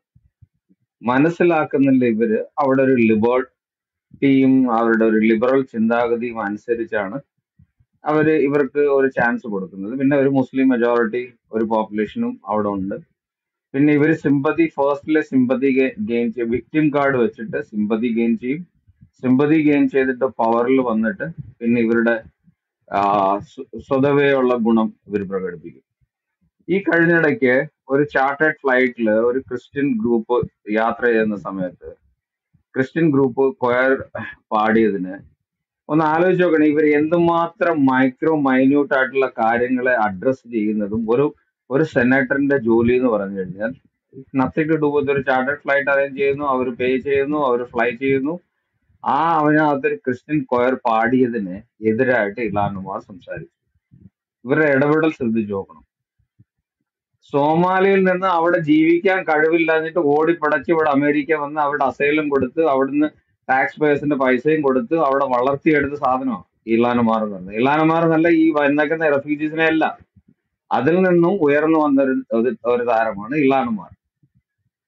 അതേപോലെ തന്നെ സാദിഖ് ഖാന്റെ കേസ് അത് തന്നെ. അവിടെ ഒരു മാഞ്ചസ്റ്ററോ ബ്ലാക്ക് ബേണോ അവിടെ ഒരു മെജോറിറ്റി സ്ഥാപിക്കുക, എന്നിട്ട് അവരുടേതായ ഒരു എംപയർ ഉണ്ടാക്കാനുള്ള ശ്രമം നടത്തുക. ഒന്ന് ആലോചിച്ച് നോക്കണം. അവിടെ ആ ലാൻഡിൽ നിന്നിട്ട് ഒരു 1000 വർഷത്തോളം മുമ്പ് തോറ്റ് തുന്നമ്പാടിയ സ്ഥലമാണ്. അതേ സ്ഥലത്ത് നിന്ന് ഇസ്ലാമിക രാജ്യം വേണമെന്ന് ഉള്ളിൻ്റെ ഉള്ളിൽ മന്ത്രിക്കുന്നതും പലരും പലയിടത്ത് കൂടുന്നിടത്ത് അവിടെ മറ്റുള്ളവരെ ഡിസ്റ്റർബ് ചെയ്യുന്നതും എല്ലാം ചെയ്യുന്ന ഈ വർഗീയ സ്വഭാവമുള്ളവർ ചെറിയ കാര്യങ്ങൾ ഒരു യൂണിറ്റിക്ക് വേണ്ടി ഏതെങ്കിലും ഒരു അസോസിയേഷനോ ഒരു പ്രവർത്തനമോ നടത്തുന്നവരെ ടെററിസ്റ്റ് ആയിട്ട് ടാഗ് ചെയ്യാൻ ഇവർക്ക് സെക്കൻഡുകൾ സമയം വേണ്ട. ഞാൻ പ്രത്യേകം ഇവിടെ അഡ്രസ് ചെയ്യുന്നത് കാസ എന്ന് പറഞ്ഞത്. കാസ ഒരു ബ്ലേഡ് വെച്ച് ഒരു മുട്ടുസൂചി വെച്ച് ഒരു മനുഷ്യന് ഒരു ഉപദ്രവം ചെയ്തിട്ടില്ല. ക്രിസ്ത്യാനിറ്റികളെ ഒന്നിച്ചു കൊണ്ടുപോകുന്നതിന് ഒരു കുടക്കീഴിൽ കൊണ്ടുവരുന്നതിന് ശ്രമിക്കുന്നതിന് തള്ളപ്പെട്ട ക്രിസ്ത്യാനികളെ സഹായിക്കുന്നതിന് വേണ്ടി ഉണ്ടാക്കിയ ഒരു സംവിധാനമാണ്. അവർ തീർച്ചയായിട്ടും നിങ്ങൾ ചെയ്യുന്ന തെറ്റുകളെ അവർ തീർച്ചയായിട്ടും ഹൈലൈറ്റ് ചെയ്യും. കാരണം എന്ന് പറഞ്ഞാൽ കത്തോലിക്ക ഗ്രൂപ്പിൽ നിന്നും ചർച്ചുകളിൽ നിന്നും എത്രയോ വ്യക്തികൾ ആടിനെ മേയ്ക്കാൻ പോയി. എത്രയോ വ്യക്തികൾ അന്ന് അച്ഛൻ തന്നെ സംസാരിച്ചത് എന്താ? അതെല്ലാം ഒരു ഒരു തീവ്രവാദ നയം. ഇവർ നേരെ മറിച്ച് ആടിനെ മേയ്ക്കാൻ പോകുന്നതും മറ്റുള്ളവരെ മർദ്ദിക്കുന്നതും മറ്റുള്ളവരെ കൊല്ലുന്നതും കൊലവിളി വിളിക്കുന്നതും ഒക്കെ ഭയങ്കര ന്യായമായ കാര്യം. ഇരട്ടത്താപ്പിന്റെ അങ്ങേയറ്റം നമ്മൾ ക്ലബ് ഹൗസിൽ ഞാൻ 1 വർഷത്തോളമായി ഈ ഇരട്ടത്താപ്പ് കണ്ട് കണ്ട് ഞാൻ മടുത്തു യഥാർത്ഥത്തിൽ. എനിക്ക് ഇന്ന് ഇസ്ലാം എന്ന് പറഞ്ഞ ടോപ്പിക് എനിക്ക് ഏറ്റവും ബോറിംഗ് ആയിട്ടുള്ള ടോപ്പിക്കാണ്. ലോകത്തിൽ ഒരു മനുഷ്യനും അങ്ങനെ മതസംഹിത ഉണ്ടെന്നോ അങ്ങനെ ഒരു മത നേതാവ് ഉണ്ടെന്നോ പഠിക്കരുതെന്നാണ് എനിക്ക് പറയാനുള്ളത്. കാരണം എന്ന് പറഞ്ഞാൽ ഒരു എഡ്യൂക്കേഷനിൽ ഒരു അക്കാഡമിക് ലെവലിൽ ഉപയോഗപ്പെടുന്നതല്ല, ഒരു സാമൂഹിക ലെവലിൽ ഉപയോഗപ്രദമല്ല, ഒരു പബ്ലിക് ലൈഫിന് യൂസ് ചെയ്യാൻ പറ്റത്തില്ല. ഒരു കോൺസ്റ്റിറ്റ്യൂഷനിൽ ഒരു അമെൻമെന്റ് വന്നാൽ അതിന്റെ ഒരു വാക്കുകൾ എടുത്ത് ഉപയോഗിക്കാൻ കൊള്ളത്തില്ല. ഒരു തലത്തിൽ ഉപയോഗിക്കാൻ കൊള്ളാത്ത ഒരു ഗ്രന്ഥവും ഒരു പ്രവാചകനും. ആ പ്രവാചകനെ ആരെങ്കിലും ചോദ്യം ചെയ്തു കഴിഞ്ഞാൽ ഇവര് മൃഗീയമായ രീതിയിൽ ഇവരുടെ ഓരോ പ്രവൃത്തികൾ കാണിക്കുക, കൊച്ചു പിള്ളേരെ വെക്കുക, എന്നിട്ട് അവരെ ആൾക്കാരെ വിരട്ടാൻ ശ്രമിക്കുക, എന്നിട്ട് വന്ന് പറയുന്ന ഇരട്ടത്താപ്പ് ന്യായങ്ങള് ഇവിടെ പല വ്യക്തികളും ഇവിടെ പറയുന്നത് കേട്ട് കഴിഞ്ഞാൽ എനിക്ക് സത്യം പറഞ്ഞ ഇവരോട് സഹതാപം എന്നുള്ളത് എന്ത് പറയാനാ? അല്ലെങ്കിൽ പ്രായോഗികമായ ബുദ്ധി ഉപയോഗിക്കാൻ പോലും ശ്രമിക്കാത്തവര് ഇവിടെ വന്ന് കാണിക്കുന്നത് ഇത് ജനങ്ങൾ എന്ന് മനസ്സിലാക്കിക്കൊണ്ടിരിക്കുകയാണ്. ഇന്ന് എന്നെ സംബന്ധിച്ച് I don't have any alliance with any political party. ഞാനൊരു കോൺഗ്രസ് അനുഭാവിയായിരുന്നു. പക്ഷെ ഞാൻ പൊളിറ്റിക്കലി ആരുമായിട്ടും അങ്ങനെ ഒരു ഹാർഡ് കോർ ഒരു അലയൻസ് ഒന്നുമില്ല. ഒരു കോൺഗ്രസ് ഇതായിരുന്നു. ഇന്ന് ഏകദേശം ഒരു 10 വർഷമായിട്ട്, 10 അല്ല ഒരു 6-7 വർഷമായിട്ട് എനിക്ക് ഒരു പാർട്ടിയായിട്ട് ഒരു അലയൻസും ഇല്ല. ഞാൻ ഇനി വോട്ട് ചെയ്യാൻ ഇനി അതിനുവേണ്ടി പോലും ഞാൻ ശ്രമിക്കത്തില്ല. കാരണം എന്ന് പറഞ്ഞാൽ എനിക്ക് I am not satisfied with any political party. പക്ഷെ ഇവിടെ ഒരു ജനമുണ്ട്, നല്ല ഒരു പെർസെന്റേജ് ജനമുണ്ട്, പലതും വായിക്കുന്നു, പല ഇൻഫർമേഷൻസും ഗ്യാദർ ചെയ്യുന്നു. അവരുടെ ആ ബുദ്ധിയെ ഒരിക്കലും അപഹാസ്യമായിട്ട് കാണാൻ പറ്റത്തില്ല. അവരുടെ ഒരു മനസ്സിൽ ഒരു ചിന്തയുണ്ട്, എന്ത് സംഭവിക്കുന്നു ഇവിടെ, എന്ത് നടക്കുന്നു, എന്തിനാണ് അതിന്റെ കാരണം കാരണത്തെ അന്വേഷിക്കുന്ന ഒരു ജനത ഇവിടെ വളർന്നു വരുന്നു. ഒരു നല്ല എഡ്യൂക്കേറ്റഡ് ആയിട്ടുള്ള ഒരു സെക്ട് എപ്പോഴും വളർന്നു വരുന്നുള്ള കാര്യം മറക്കരുത്. ഇവിടെ ഇലക്ഷൻ നടന്നത് എന്റെ ഒരു ജസ്റ്റ് ഒരു ലേമൻ ഇത് മാത്രമേ പറയത്തുള്ളൂ. അവിടെ ഈ ലെഫ്റ്റിസ്റ്റ് ഗവൺമെന്റിന്റെ ഈ ഒരു അൺഹോളി അലയൻസ് കേവലം വോട്ടുകൾ നേടുന്നതിന് വേണ്ടി ഉള്ള alliance. Okay, anybody can alliance with any one, ഒരു ഇതുമില്ല. പക്ഷെ ഓരോ പ്രീണന നയവും മറ്റുള്ളവരെ തള്ളിക്കളയുന്നതും അവരുടെ ആവശ്യങ്ങളെ കുറിച്ച് അഡ്രസ് ചെയ്യാതെ വരുമ്പോൾ ജനങ്ങൾ തീർച്ചയായിട്ടും ചോദിക്കും. ആ ചോദ്യം മീഡിയയിലോ മറ്റുള്ള സോഷ്യൽ മീഡിയയിൽ അഡ്രസ് ചെയ്യും, അവരുടെ കുടുംബ ലെവലിൽ അഡ്രസ് ചെയ്യും, അവരുടെ എവിടെല്ലാം സമൂഹത്തിൽ അഡ്രസ് ചെയ്യുക അവിടെല്ലാം അവർ അഡ്രസ് ചെയ്ത് ആൾക്കാരെ അറിയിക്കും. അതാണ് ഇന്ന് സംഭവിച്ചത്. അതിന്റെ ഒരു പ്രതിഫലനമാണ് ഈ തൃക്കാക്കര എന്ന് പറയുന്ന സ്ഥലത്ത് നടന്നത്. ഞാൻ നിങ്ങളോട് പറയാനുള്ളത് ഒരു കാര്യം വളരെ സീരിയസ് ആയിട്ട് പറയാം. ലോക ജനത വളരെയധികം ഉണർന്നു കഴിഞ്ഞിരിക്കുന്നു എന്നുള്ളതാണ്. ഇനി ഇങ്ങനെയുള്ള ഒരു കാര്യവും ഒന്നുകിൽ നിങ്ങളുടെ റിലീജിയസ് എന്ന് പറഞ്ഞാൽ അത് സെപ്പറേറ്റ് ചെയ്യണം. That should be separate from the politics. അതും പൊളിറ്റിക്സുമായിട്ട് ഇന്റർട്വൈൻ ചെയ്ത് അതിനെ നിങ്ങൾ ആൾക്കാരെ കബളിപ്പിക്കാം എന്നുള്ള ഒരു ധാരണയുണ്ടെങ്കിൽ അത് തെറ്റാണ്. നിങ്ങളുടെ എന്തുമാത്രം ബുദ്ധിയോ നിങ്ങൾ തിങ്ക് ടാങ്കിലോ ആരെ ഉപയോഗിച്ചാലും നിങ്ങൾ പണം കൊടുത്ത് കുറെ പേരെ പർച്ചേസ് ചെയ്തിട്ടുണ്ടെന്നുള്ള അറിയാം. ഇന്ത്യയിൽ മാത്രമല്ല പല ഭാഗത്തും നിങ്ങൾ പലരെയും പർച്ചേസ് ചെയ്തിട്ടുണ്ട്. പക്ഷെ ആ പർച്ചേസിങ് കൊണ്ടൊന്നും സംഭവിക്കത്തില്ല. അതിന്റെ സംഭവങ്ങളൊക്കെയാണ് യൂറോപ്പിൽ നടന്നുകൊണ്ടിരിക്കുന്നത്. യൂറോപ്പിൽ ഭയങ്കര ഒരു അണ്ടർഗ്രൗണ്ട് ചേഞ്ചസ്, ഒരു അപ്പർ ലെയർ ചേഞ്ചസ് ഓൾറെഡി പോളണ്ടിൽ വന്നു കഴിഞ്ഞു. Upper layer changes they totally denounces, they don't accept any one. ജർമ്മനിയിൽ ചേഞ്ചസ് വരുന്നുണ്ട്, നോർവേയില്, സ്വീഡനില് ഉടനെ തന്നെ വരും. കാരണം എന്ന് പറഞ്ഞാൽ സ്വീഡനൊക്കെ ഇത് ചെയ്യുന്നു. എന്ന് പറഞ്ഞതുപോലെ നമ്മുടെ അവിടെ സമാധാനമായിട്ട് ജീവിച്ചിരുന്ന നല്ലൊരു ജനവിഭാഗം ഉണ്ടായിരുന്നു. ആ ജനവിഭാഗത്തിനെ ഒരു ഒരു ഒരു ഒരു ഒരു ഒരു സെപ്പറേറ്റ് മൈൻഡ്, ഒരു സെക്ടേറിയനിസം ഉണ്ടാക്കാനുള്ള ഈ ശ്രമം, ഞാൻ പറയുന്ന എല്ലാവരും അതിനുവേണ്ടി ഇത് ചെയ്യണം. മനുഷ്യ മൂല്യങ്ങൾക്ക് വില കൊടുക്കണം, അതിനുവേണ്ടി പ്രവർത്തിക്കണം. ഇത്ര മാത്രമേ പറയുള്ളൂ. Thank you so much. Jab brother ലൈനിലുണ്ടോ? കേൾക്കാമോ? ജാബ് ബ്രദർ ലൈനിൽ. കേൾക്കാം കേൾക്കാമോ? കേൾക്കാം ഓക്കെ, ഞാൻ ഓക്കെ, ഇലക്ഷന്റെ വിലയിരുത്തലാണ് ഇവിടെ നടക്കുന്നത്. ഇത് ഒറ്റവാക്കിൽ പറഞ്ഞാൽ കാസ എന്ന തീവ്രവാദി സംഘടനകൾക്കും വർഗീയ വിഷം ചീറ്റുന്ന സഭകളുടെയും മുഖത്തേറ്റൊരു ആഞ്ഞടിയാണ് ഈ തൃക്കാക്കര ഇലക്ഷന്റെ റിസൾട്ട്. കോൺഗ്രസ് മുമ്പ് ക്രിസ്തീയ പ്രീണന നയം ഉണ്ടായിരുന്നു, അത് അവർ ഉപേക്ഷിച്ച് ആ നയം CPM സ്വീകരിച്ചു. അതിന്റെ ഫലം CPM അനുഭവിച്ചു. CPM ഇപ്പൊ അടുത്ത കാലത്ത് എത്രയോ രാഷ്ട്രീയ മുദ്രാവാക്യങ്ങളും കാര്യങ്ങളൊക്കെ ഉണ്ടായിരുന്നു, അപ്പോഴൊന്നും ഇടപെടാത്ത CPM പെട്ടെന്ന് ഒരു കുട്ടിയുടെ മുദ്രാവാക്യത്തിൽ ഇടപെടുകയും ക്രിസ്ത്യാനികളെ പ്രീണിപ്പിക്കാൻ വേണ്ടി കേസും കാര്യങ്ങളെല്ലാം എടുത്ത് കൊണ്ടുപോയി. അതിന്റെ എല്ലാം പരിണിത ഫലമായിട്ടാണ് ഇപ്പൊ ഈ ഇലക്ഷനിൽ കിട്ടിയ തിരിച്ചടി. അതേസമയത്ത് കോൺഗ്രസ് ആർജവത്തോടുകൂടി PT തോമസ് എന്നും സഭക്കും സഭയുടെ വർഗീയ തീരുമാനങ്ങൾക്കും എതിരായിരുന്നു. കഴിഞ്ഞ പ്രാവശ്യം ഈ കല്ലറങ്ങാട്ടച്ചൻ പാലാ ബിഷപ്പിന്റെ ഇതിനെ ഏറ്റവും ശക്തമായി വിമർശിച്ച, സഭയോട് എന്നും കലഹിച്ച ഒരു വ്യക്തിയായിരുന്നു PT തോമസ്. അതേ ആശയം തന്നെയാണ് ഉമ്മാ തോമസിനുള്ളത്. എന്നിട്ടും ധൈര്യപൂർവ്വം കോൺഗ്രസ് അവരെ സ്ഥാനാർത്ഥിയാക്കി. വർഗീയതക്കോ അതുപോലെ പ്രീണനത്തിനോ ഞങ്ങളില്ല എന്ന് അവർക്ക് മനസ്സിലായി. കഴിഞ്ഞ കാല തിരിച്ചടികളിൽ നിന്നുള്ള ഒരു തിരിച്ചറിവാണ് അവർക്കുണ്ടായത്. അതിന്റെ ഫലമായി അവർ ധീരമായ തീരുമാനമെടുക്കുകയും ഉമ്മാ തോമസിനെ സ്ഥാനാർത്ഥിയാക്കുകയും ചെയ്തു. മറുഭാഗത്ത് എന്താക്കി, സഭയെ പ്രീണിപ്പിക്കാൻ വേണ്ടി സഭയ്ക്ക് വേണ്ട ഒരാളെ സ്ഥാനാർത്ഥിയാക്കുക മാത്രമല്ല, സഭയും ആ തീവ്ര ചിന്താഗതിക്കാരെയും പ്രീണിപ്പിക്കാൻ വേണ്ടി മുസ്ലിങ്ങൾക്കെതിരെ ഒരുപാട് നടപടികളും ഇടതുപക്ഷം കൈക്കൊണ്ടു. അതിന്റെ ഫലമാണ് അവർ അനുഭവിച്ചത്. അവർക്ക് തിരിച്ചറിവുണ്ടായാൽ ഭാവിയുള്ള ഇലക്ഷനുകളിലുള്ള തോൽവിയിൽ നിന്ന് അവർക്ക് രക്ഷപ്പെടാം എന്നേ എനിക്കിപ്പോ പറയാനുള്ളൂ. പിന്നെ ജിബോർ പറഞ്ഞതിന് എനിക്കൊരു വേറെ മറുപടി ഉണ്ട്, പിന്നെ അതിന്റെ വേദി അല്ലാത്തതുകൊണ്ട് ഞാൻ പിന്നെ അത് പറയുന്നില്ല ഇപ്പൊ.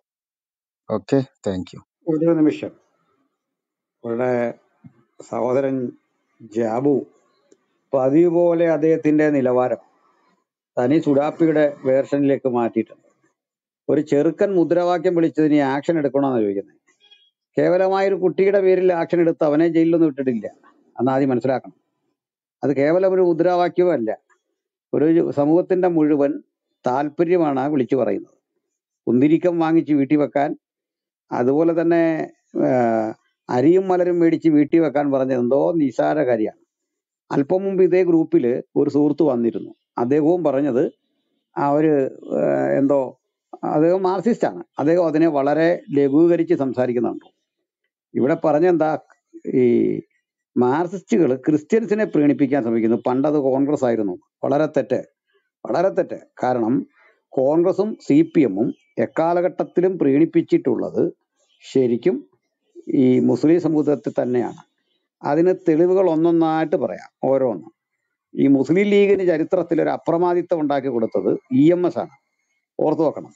EMS രൂപീകരിച്ച മുന്നണിയിൽ അന്നത്തെ കാലത്ത് നെഹ്റു ചത്ത കുതിര എന്ന് വിളിച്ച ലീഗിനെ കൂടെ കൂട്ടിക്കൊണ്ട് ലീഗിന് ഇവർ സ്പേസ് ഉണ്ടാക്കി. ഇന്ത്യയിലെ മറ്റൊരു സ്റ്റേറ്റിലും കാര്യമായി വേരോട്ടമൊന്നും ഇല്ലാത്ത ഒരു പാർട്ടി, അങ്ങനെയുള്ള ഒരു ഈ മുസ്ലിം താല്പര്യങ്ങൾ സംരക്ഷിക്കുന്ന ഒരു പാർട്ടിക്ക് കേരളം പോലെ പ്രബുദ്ധമായൊരു സ്ഥലത്ത് ഒരു ചാൻസ്, ഒരു അവസരം ഉണ്ടാക്കി കൊടുത്തത് EMS ആണ്. പിന്നീട് ഈ സംഘടനയെ കൊണ്ട് നടന്ന മുഴുവൻ കോൺഗ്രസ് ആണ് ദീർഘവർഷങ്ങൾ. അപ്പോൾ പിന്നീട് അഖിലേന്ത്യാ ലീഗും കോൺഗ്രസ് മുസ്ലിം ലീഗുമായിട്ട് പിരിഞ്ഞു. അതിനുശേഷം മുസ്ലിം ലീഗിൽ നിന്ന് INL പിരിഞ്ഞു. അവിടെ നിന്ന് തന്നെ PDP എന്ന് പറഞ്ഞൊരു രാഷ്ട്രീയ കക്ഷി ഉണ്ടായി. ഈ കക്ഷികളോടൊക്കെ CPM നടത്തിയിട്ടുള്ള ബന്ധം നിങ്ങൾക്കറിയാം. ഇനി ഇടതുപക്ഷത്തിന്റെ പുതിയ LDF കൺവീനർ EP ജയരാജൻ സഖാവ് അധികാരത്തിലേറിയ ശേഷം, അല്ലെങ്കിൽ കൺവീനറായ ശേഷം ആദ്യം നടത്തിയ പ്രസ്താവന എന്താണെന്നറിയാമോ?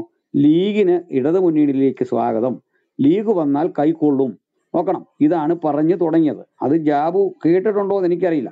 പിന്നെ സമ്മർദ്ദങ്ങൾക്ക് വഴങ്ങി ആദ്യ പ്രസ്താവന പുള്ളിക്ക് പിൻവലിക്കേണ്ടി വന്നു. അതായത് ഇടതുമുന്നണി കൺവീനർ എന്ന് പറഞ്ഞ നിർണായകമായ ഒരു പോസ്റ്റിൽ അവരോധിക്കപ്പെട്ട ശേഷം ആദ്യം പറഞ്ഞ അഭിപ്രായം, അദ്ദേഹത്തിന് ഒന്നാമത്തെ അഭിപ്രായം, അത് അദ്ദേഹത്തിന് പിൻവലിക്കേണ്ടി വന്നു. രണ്ടാമത്തെ ഒരു വിഷയം എന്ന് പറഞ്ഞാൽ PDP എന്ന് പറയുന്ന രാഷ്ട്രീയ കക്ഷിയുടെ രാഷ്ട്രീയം നമുക്കറിയാം. ബാബറി മസ്ജിദ് പൊളിക്കുന്നതിന് മുമ്പ് ISS എന്നറിയപ്പെടുന്ന ഒരു രാഷ്ട്രീയ സംഘടന ഉണ്ടാക്കിയിട്ട് അതിൻ്റെ RSSന് ബദലാണ് ISS ഉണ്ടാക്കിക്കൊണ്ട് അങ്ങനെ പ്രവർത്തിച്ച അബ്ദുൽ നാസർ മദനിയുടെ പാർട്ടിയാണ്. അദ്ദേഹത്തിന്റെ കൊടിയുടെ പരിസരങ്ങളിൽ പച്ചക്കളറാണ് ചേർത്തിരിക്കുന്നത്. അതിനകത്ത് തോണിയുടെ ഒരു ചിഹ്നവുമാണ്. ഈ മനുഷ്യൻ കേരളത്തിലുടനീളം പ്രസംഗിച്ച് നടന്നത് കൃത്യമായിട്ട് അറിയാമല്ലോ. അതിനുശേഷം അദ്ദേഹത്തിന്റെ രാഷ്ട്രീയ പാർട്ടിയെ എങ്ങനെ CPM കൊണ്ടു നടന്നെന്നും പൂന്തുറ സിറാജും ഒക്കെ ആയിട്ട് ഒന്നിച്ചിരുന്നുകൊണ്ട് എത്ര പത്രസമ്മേളനം നടത്തിയെന്നും പൊന്നാനി സീറ്റ് രണ്ടത്താണി എന്ന് പറയുന്ന ഹുസൈൻ രണ്ടത്താണി എന്ന് പറയുന്ന ഒരു പഴയകാല PDP അനുഭാവിക്ക് കൊടുത്തുകൊണ്ട് ആ സീറ്റിൽ ഇടതുപക്ഷം സ്ഥാനാർത്ഥിയാക്കുകയും CPI പിണങ്ങുകയും ജനതാദള് മുന്നണി വിട്ടുപോവുകയും അവർക്കുള്ള സീറ്റ് കൊടുക്കാതെ അതിന് പകരമായിട്ട് CPM ഉം CPI ഒത്തുകൊണ്ട് വയനാട് സീറ്റ് അവസാനം ഇതേ ഘട്ടത്തിൽ CPIക്ക് കൊടുത്ത് ഒത്തീർപ്പെത്തിക്കുകയും അവിടെ റഹ്മത്തുള്ള എന്ന് പറയുന്ന ഒരു സ്ഥാനാർത്ഥിയെ നിർത്തുകയും ആ റഹ്മത്തുള്ള തോറ്റു തുന്നം പാടിക്കഴിഞ്ഞപ്പോൾ പതുക്കെ CPIയുടെ സ്ഥാനാർത്ഥി ഈ ചുറ്റിക നെൽക്കതിർ തിന്നത്തി മത്സരിച്ച റഹ്മത്തുള്ള ഇപ്പൊ ലീഗിന്റെ നേതാവാണെന്ന് കൂടി ഓർക്കണം. അപ്പോൾ ഇവിടെ മുന്നണികളെ ആരാണ് ഈ കൂടുതൽ CPM പ്രീണിപ്പിച്ച കാര്യം ഞാൻ ഇത്രയും നേരം പറഞ്ഞുള്ളൂ. ഇനി UDF വരാം. UDF എന്താണ് സ്ഥിതി? കഴിഞ്ഞ ഉമ്മൻചാണ്ടി ഗവൺമെന്റിൽ എന്തെല്ലാം വൃത്തികേടുകളാണ് അവിടെ ഇരുന്നുകൊണ്ട് ലീഗും അതിന്റെ പാർട്ടി അണികളും ചെയ്തതെന്ന് നോക്കണം. എത്ര കലാപങ്ങൾ ഉണ്ടാക്കിയെന്ന് കേൾക്കണം. അപ്പോഴാണ് സലാം എന്ന് പറയുന്ന മുസ്ലിം ലീഗിന്റെ നേതാവ് അന്ന് പ്രസംഗിച്ചറിയാമോ, കോടതിയിൽ മൊഴി കൊടുക്കാൻ വരുന്നവന്റെ കാല് വെട്ടുമെന്നാണ് ഒരു MLA പ്രസംഗിച്ചാണ്. വീണ്ടും കേൾക്കണോ, രണ്ടത്താണി ഒരാളില്ലേ, പുനലൂർ മത്സരിച്ച് തോറ്റുപോയ രണ്ടത്താണി എന്ന് പറയുന്ന ഒരാളില്ലേ, കൊടും വർഗീയവാദിയില്ലേ അദ്ദേഹം, CH മായിൻഹാജി ഇല്ലേ, അദ്ദേഹം എന്താ CH അതിന്റെ സ്പെല്ലിങ് ഞാൻ ഇനിഷ്യൽ വിട്ടുപോയി, MC മായിൻഹാജി എന്തൊക്കെയാ പറഞ്ഞുകൊണ്ടിരിക്കുന്നത്. ഇപ്പൊ ഇവരെല്ലാവരും തന്നെ പച്ച വർഗീയത പറയുന്ന ഈ ലീഗിനെ, മുസ്ലിം ലീഗിനെ കൂടെ കൂട്ടിയിട്ട് ഉമ്മൻചാണ്ടിയെ വിറപ്പിച്ച് അതാത് ദിവസങ്ങളിലെ കാര്യം സാധിക്കായിരുന്നു മുസ്ലിം ലീഗ്. ആരാ പ്രീണിപ്പിച്ചേ? അന്ന് ഏതെങ്കിലും ക്രൈസ്തവ സമൂഹത്തിന് വേണ്ടി എന്ത് ഗുണമാണ് ഈ പാർട്ടികൾ ചെയ്തെന്ന് ഓർക്കണം. സ്കൂളുകൾ അനുവദിച്ചതിൽ, കോളേജുകൾ അനുവദിച്ചതിൽ എന്തായിരുന്നു റബ്ബിന്റെ സമീപനം ഓർക്കണം. നിങ്ങൾ ഡാറ്റ നിരത്തി സംസാരിക്കാൻ പഠിക്കുക. നിങ്ങൾ ചുമ്മാ വന്നിട്ട് കോൺഗ്രസ് പണ്ട് ഇങ്ങനെ പ്രീണിപ്പിച്ചു, ഇപ്പൊ അത് നിർത്തി, അങ്ങനെയില്ല. ഇപ്പോഴും കോൺഗ്രസ് പ്രീണിപ്പിക്കുന്നുണ്ട്. ഇടതുപക്ഷം പിന്നെ അതിന്റെ മോഹ വലയത്തിൽ പെട്ടിട്ട് പ്രത്യേക ആനന്ദ ലഹരിയിൽ പോയിക്കൊണ്ടിരിക്കുന്ന ഒരു കാലമാണ്. കല്യാണം കഴിച്ച ആദ്യ കാലങ്ങളിലെ ഭാര്യ ഭർത്താക്കന്മാരുടെ സന്തോഷവും ജീവിതവും പോലെയാണ് ഈ സുഡാപ്പികളും ഇപ്പോൾ ഇവരും തമ്മിൽ ജീവിച്ചു പോകുന്നത്. അതുകൊണ്ട് ഈ CPM-നെ സ്നേഹിക്കുന്ന ഒട്ടേറെ അണികൾ, CPM-ന്റെ പാർട്ടി അംഗങ്ങളായിരിക്കില്ല, അനുഭാവികളും ഒക്കെ ആളുകൾ അതിനകത്തുനിന്ന് പതുക്കെ ഉൾവലിഞ്ഞു. അവർക്ക് മാറി ചിന്തിക്കേണ്ടി വരുന്നു. ആ മാറി ചിന്തിക്കുന്നത് BJPക്ക് ആകരുത്, കാരണം അത് വോട്ട് പാഴായി പോകും. അത് അവിടെ രാധാകൃഷ്ണൻ ജയിക്കാൻ പോകുന്നില്ല. പിന്നെ സംഭവിക്കാവുന്ന പ്രായോഗിക രാഷ്ട്രീയം എന്നുള്ളത് ഉമാ തോമസിനെ ജയിപ്പിക്കുക എന്നുള്ളതാണ്. ഒരു കാര്യം ആലോചിച്ച് നോക്കിയേ, ഭരിക്കുന്ന പാർട്ടി അല്ല ഇപ്പൊ ജയിച്ചിരിക്കുന്നത്. ഭരിക്കുന്ന പാർട്ടിക്ക് വോട്ട് കുത്തിയെങ്കിലേ ചില ഗുണങ്ങളുള്ളൂ എന്ന് സമൂഹം സാധാരണ വിലയിരുത്താറുണ്ട്. എന്നാൽ ആ ഗുണം പോലുമല്ല, അപകടകരമായ സുഡാപ്പി ബന്ധമാണ്, അത് ഞങ്ങൾക്ക് സഹിക്കാൻ വയ്യ എന്നൊരു താക്കീതാണ് അവിടുത്തെ പ്രബുദ്ധരായ ആളുകൾ ഈ ജനവിധിയിലൂടെ കൊടുത്തിട്ടുള്ളത്. അപ്പോൾ അതിന്റെ ഒന്നാം പ്രതി എന്ന് പറഞ്ഞാൽ CPM-ന്റെ ഇത്തരം നയമാണ്. അതാതിടങ്ങളിൽ അത് ഇറക്കുന്ന ഒരു വർഗീയ കാർഡുണ്ട്. തീർച്ചയായിട്ടും ഇവിടെ വർഗീയ കാർഡ് പയറ്റിയിട്ടുണ്ട്. അത് താങ്കൾ പറഞ്ഞ ആ ഒരു കാര്യത്തോട് യോജിപ്പുണ്ട്. പള്ളിയുടെ ആള് എന്ന് തോന്നിപ്പിക്കുന്ന ഒരാളെ സ്ഥാനാർത്ഥിയാക്കി. അത് ഇതിനു മുമ്പ് ഏതെങ്കിലും പാർട്ടി പ്രവർത്തനത്തിൽ ഇടപെട്ടയാളോ CPM-ന്റെ ഏതെങ്കിലും ബ്രാഞ്ച് കമ്മിറ്റി അംഗമോ DYFI പ്രവർത്തനമോ ഒന്നും ആയിരുന്നിട്ടില്ല. നമുക്കറിയത്തില്ല, അങ്ങനെ ഒരു അറിവ് നമുക്കാർക്കും ഇല്ല. അപ്പോൾ അതിനു പകരം ദീർഘകാല രാഷ്ട്രീയ പാരമ്പര്യമുള്ള ആരെയും വെക്കാതെ ഇവരുടെ പാർട്ടി ചിഹ്നം കൊടുത്തിട്ട് ഒരാളെ മത്സരിപ്പിക്കുകയാണ്. അത് തീർച്ചയായിട്ടും വർഗീയ വോട്ടുകൾ ലക്ഷ്യമിട്ടുകൊണ്ടാണ്. പക്ഷെ അവിടെ ഏതെങ്കിലും ഒരു ബിഷപ്പ് പ്രസ്താവന ഇറക്കി ആ പുള്ളിയെ ജയിപ്പിക്കാൻ പറഞ്ഞില്ലെന്ന് മാത്രമല്ല, സഭയ്ക്ക് അങ്ങനെ ഒരു സ്ഥാനാർത്ഥി ഇല്ല എന്നുകൂടി പറഞ്ഞുകൊണ്ട് കൃത്യമായിട്ട് തള്ളിയിട്ടുണ്ട്. അപ്പോൾ അടുത്തൊരു കാര്യം എന്ന് പറഞ്ഞാൽ, ഈ സഭ നേരിട്ട് പൊളിറ്റിക്സിൽ ഇടപെടേണ്ട ഘട്ടം വരുന്നില്ല. ഇത്തരം വിഷയങ്ങളൊന്നും ഇടപെടുന്ന ഒരു പരിപാടി ഇല്ല. ക്രൈസ്തവ സഭ പൊതുവായിട്ടൊരു തീരുമാനം എടുക്കണോ ഇങ്ങനെ? അടുത്ത കാര്യം, അത് ഉമയെ ജയിപ്പിക്കണമെന്നോ അങ്ങനെയുള്ള തീരുമാനമോ ഇല്ല, അവിടെ ഇല്ല. കാരണം അത് പ്രബുദ്ധരായ ആളുകൾക്ക് ക്രൈസ്തവ സഭ അതിനുള്ള സ്വാതന്ത്ര്യം കൊടുത്തിട്ടുണ്ട്. അതുകൊണ്ടാണ് BJP വരെ പ്രവർത്തിക്കുന്ന ക്രൈസ്തവരെ എന്തെങ്കിലും വിലക്കിയിട്ടുണ്ടോ? ഒരിക്കലും വിലക്കിയിട്ടില്ല. BJP പ്രവർത്തിക്കാം, CPM-ൽ പ്രവർത്തിക്കാം, CPI-ൽ പ്രവർത്തിക്കാം, കോൺഗ്രസിൽ പ്രവർത്തിക്കാം. ഇതൊന്നും സഭ ഇടപെടുന്ന കേസല്ല. താങ്കളുടെ ആ നിരീക്ഷണം വളരെ തെറ്റാണ്. ഈ വിജയത്തിൽ താങ്കൾ ഒരു കാര്യം കൂട്ടിച്ചേർക്കുന്നു. ഇവിടെ മുന്നണികൾ ക്രിസ്ത്യാനികളെ ആണ് സന്തോഷിപ്പിച്ചുകൊണ്ടിരുന്നത്. തെറ്റാണ്. 80-20 എന്ന് പറയുന്ന അനുപാതത്തിൽ സംവരണം കൊടുത്താരാ? അത് CPM ആണ്. ആർക്കാ കിട്ടിയത്? മുസ്ലിങ്ങൾക്ക്. ഇവിടെ അറബി അധ്യാപകർക്ക് നിയമനം കൊടുത്താരാ? പ്രത്യേകിച്ച് കേരളീയ ജനത പഠിക്കേണ്ട ഒരു ഭാഷയല്ലത്. വിദേശത്ത് പോകാൻ വേണ്ടി അറബി പഠിക്കണമെങ്കിൽ നമ്മൾ ജർമ്മനൊക്കെ സ്വന്തം ചെലവിൽ പഠിക്കുന്ന പോലെ പഠിച്ചു വേണമെങ്കിൽ പോകാം. പക്ഷെ അറബി അധ്യാപകർക്ക് സ്റ്റേറ്റ് സ്കെയിലിൽ KR റൂളൊക്കെ അനുസരിച്ചുകൊണ്ട് കൃത്യമായിട്ട് ശമ്പളം കൊടുത്തുകൊണ്ടിരിക്കുന്നു. അതൊരു ആവശ്യമില്ലാത്തൊരു പഠനമാണ്. എല്ലാ സ്കൂളുകളിലും ഉണ്ട്. ഇത് എന്തിനാണാവോ പഠിക്കുക? അതുകൊണ്ട് എന്തെങ്കിലും പ്രയോജനമുണ്ടോ? അപ്പോൾ ഇത്തരത്തിൽ അറബി അധ്യാപകരെ നിയമിക്കുന്നു. മദ്രസ അധ്യാപകർക്ക് മറ്റു തരത്തിലുള്ള സൗകര്യങ്ങൾ, അവർക്ക് പെൻഷൻ പദ്ധതികൾ, അതുകൂടാതെ അവർക്ക് മറ്റു പരിഗണനകൾ, അവർക്ക് വേണ്ടി ക്ഷേമനിധി ബോർഡുകൾ ഒക്കെ രൂപീകരിക്കുന്നു, ഹജ്ജ് കൊട്ട വർദ്ധിപ്പിക്കുന്നു, മറ്റേ ഹജ്ജിന് യാത്ര ചെയ്യുന്നവർക്കുള്ള സൗകര്യങ്ങൾ വർദ്ധിപ്പിക്കുന്നു. ഇങ്ങനെ മദ്രസയിൽ പഠിപ്പിച്ച ആളുകൾ റിട്ടയർ ആയി കഴിയുമ്പോൾ ഒട്ടേറെ പരിഗണനകൾ, അവരുടെ കുഞ്ഞുങ്ങളെ കല്യാണം കഴിപ്പിക്കാൻ പൈസ കൊടുക്കുന്നു. ചുരുക്കി പറഞ്ഞാൽ ഇത് എല്ലാം തന്നെ കൃത്യമായ അജണ്ടയോടുകൂടി മുസ്ലിം പ്രീണനം ഒരു കലയാക്കി മാറ്റിക്കൊണ്ട് ഇവിടെ പ്രവർത്തിക്കുന്നുണ്ട്. കൊടിത്തോട്ട കളവ് പറയരുത്, പച്ച കളവ് പറയരുത് കൊടിത്തോട്ടം. ഇതാരാ ഇത്? ആ പുള്ളി ഇറക്കി താഴെ വിട്ടെ. താഴേക്ക് വിട്ടിട്ടുണ്ട് അദ്ദേഹത്തെ. ഇടയ്ക്ക് കയറുന്നത് ഓക്കെ. താഴേക്ക് വിടുന്നു. ഈ പുള്ളി എടുക്കരുതായിരുന്നു. കഴിഞ്ഞ കൊല്ലം വന്നിട്ട് ചെറ്റത്തരം എന്നൊക്കെ പറഞ്ഞൊരു പാർട്ടിയാണ്. നമുക്ക് സ്വീകാര്യ അല്ലാത്ത പദങ്ങളാ. വിയോജിപ്പ് മാന്യമായ ഭാഷയെ പറഞ്ഞുകൂടെ? അപ്പോ ഇത് കളവ് പറയുമെന്ന് പറഞ്ഞ് ഞാനൊന്ന് വ്യക്തമാക്കാം. ഈ മദ്രസ അധ്യാപകർക്ക് ക്ഷേമനിധി അത് ഗവൺമെന്റ് പൈസ കൊടുക്കുന്നില്ലെന്നാ പുള്ളി പറയാൻ വരുന്നത്. അങ്ങനെയല്ല, ഞങ്ങളുടെ ഈ ഡേറ്റ കറക്റ്റ് ഉണ്ട്. ആവശ്യമായ ആളുകൾക്ക് ഞാൻ ഗവൺമെന്റ് എന്തെല്ലാം സേവനം ഇവർക്ക് ചെയ്യുന്നു എന്നുള്ളതിന്റെ ഇതെടുത്ത് ഇട്ട് തരാം. അതിനൊന്നും ഒരു കുഴപ്പമില്ല. അപ്പൊ ഈ ക്ഷേമനിധി ബോർഡ് തന്നെ രൂപീകരിച്ചത് കൂട്ടിക്കോ. മദ്രസ അധ്യാപകർക്ക് ഒരു ക്ഷേമനിധി ബോർഡ് രൂപീകരിക്കുക. എന്നാൽ ഈ പൂജാരിമാർക്കും രൂപീകരിച്ചിട്ട് അതിന് ഓഫീസും സ്ഥാപനങ്ങളും ആളുകളെയും വെക്കണ്ടേ? അച്ഛന്മാർക്കും ഒക്കെ വെക്കണ്ടേ ക്ഷേമനിധി ബോർഡ്? ഒരു ജനാധിപത്യ രാജ്യത്തിൽ ഒരു മതത്തോട് മാത്രം ഈ പ്രീണനത്തിന്റെ ആവശ്യമുണ്ടോ? മദ്രസയിൽ പഠിപ്പിക്കുന്നവർക്ക് എന്തിനാണാവോ സർക്കാർ ഇത്രയും പരിഗണന കൊടുക്കുന്നത്? അങ്ങനെ പരിഗണന കൊടുക്കുന്നെങ്കിൽ പള്ളിയിലെ പൂജാരിക്ക് കൊടുക്കണ്ടേ? അമ്പലത്തിലെ പൂജാരിമാർക്ക് ബോർഡ് ഉണ്ടാക്കണ്ടേ?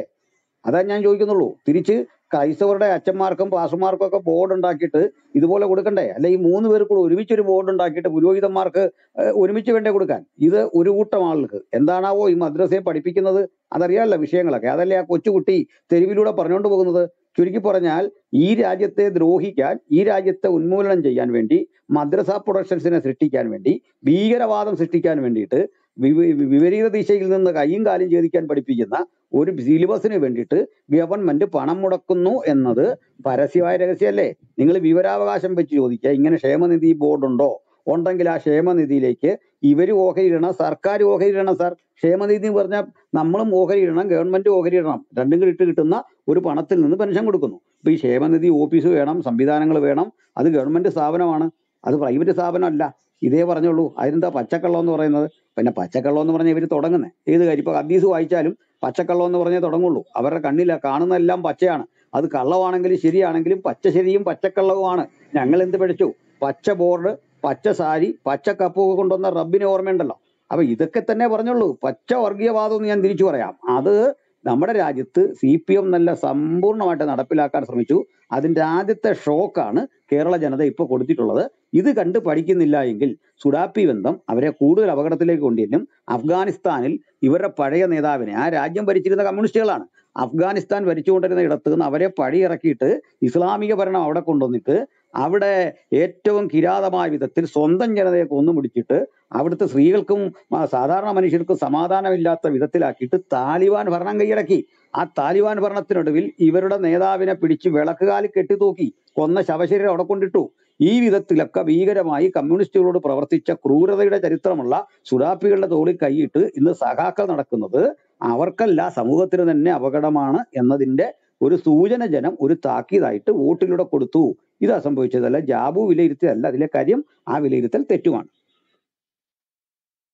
ഓക്കെ, സഫ്രലീനെ മാറ്റാനുള്ള റീസൺ എന്താന്ന് ചോദിച്ചു കഴിഞ്ഞാൽ അദ്ദേഹം പോളിസിക്ക് എഗ്നസ്റ്റ് ആയിട്ട് സംസാരിച്ചു. കാരണം ജാബു സംസാരിച്ചപ്പോൾ ആരും ഇടയ്ക്ക് കയറുകയോ അദ്ദേഹത്തെ എതിർക്കുകയോ ചെയ്തില്ല. പൂർണ്ണമായ അവസരം കൊടുത്തു. സംസാരിച്ചുകൊണ്ടിരിക്കുന്നതിന് ഇടയ്ക്ക് കയറുന്ന ആൾക്കാരെ താഴെ ഇടുന്നതാണ്. അതുകൊണ്ടാണ് അദ്ദേഹത്തെ താഴെയാക്കിയത്, അല്ല വേറൊരു പ്രശ്നം ഉണ്ടായിട്ടല്ല. ടിജോ സംസാരിച്ചോളൂ. ടിജോ ലൈനിലുണ്ടോ?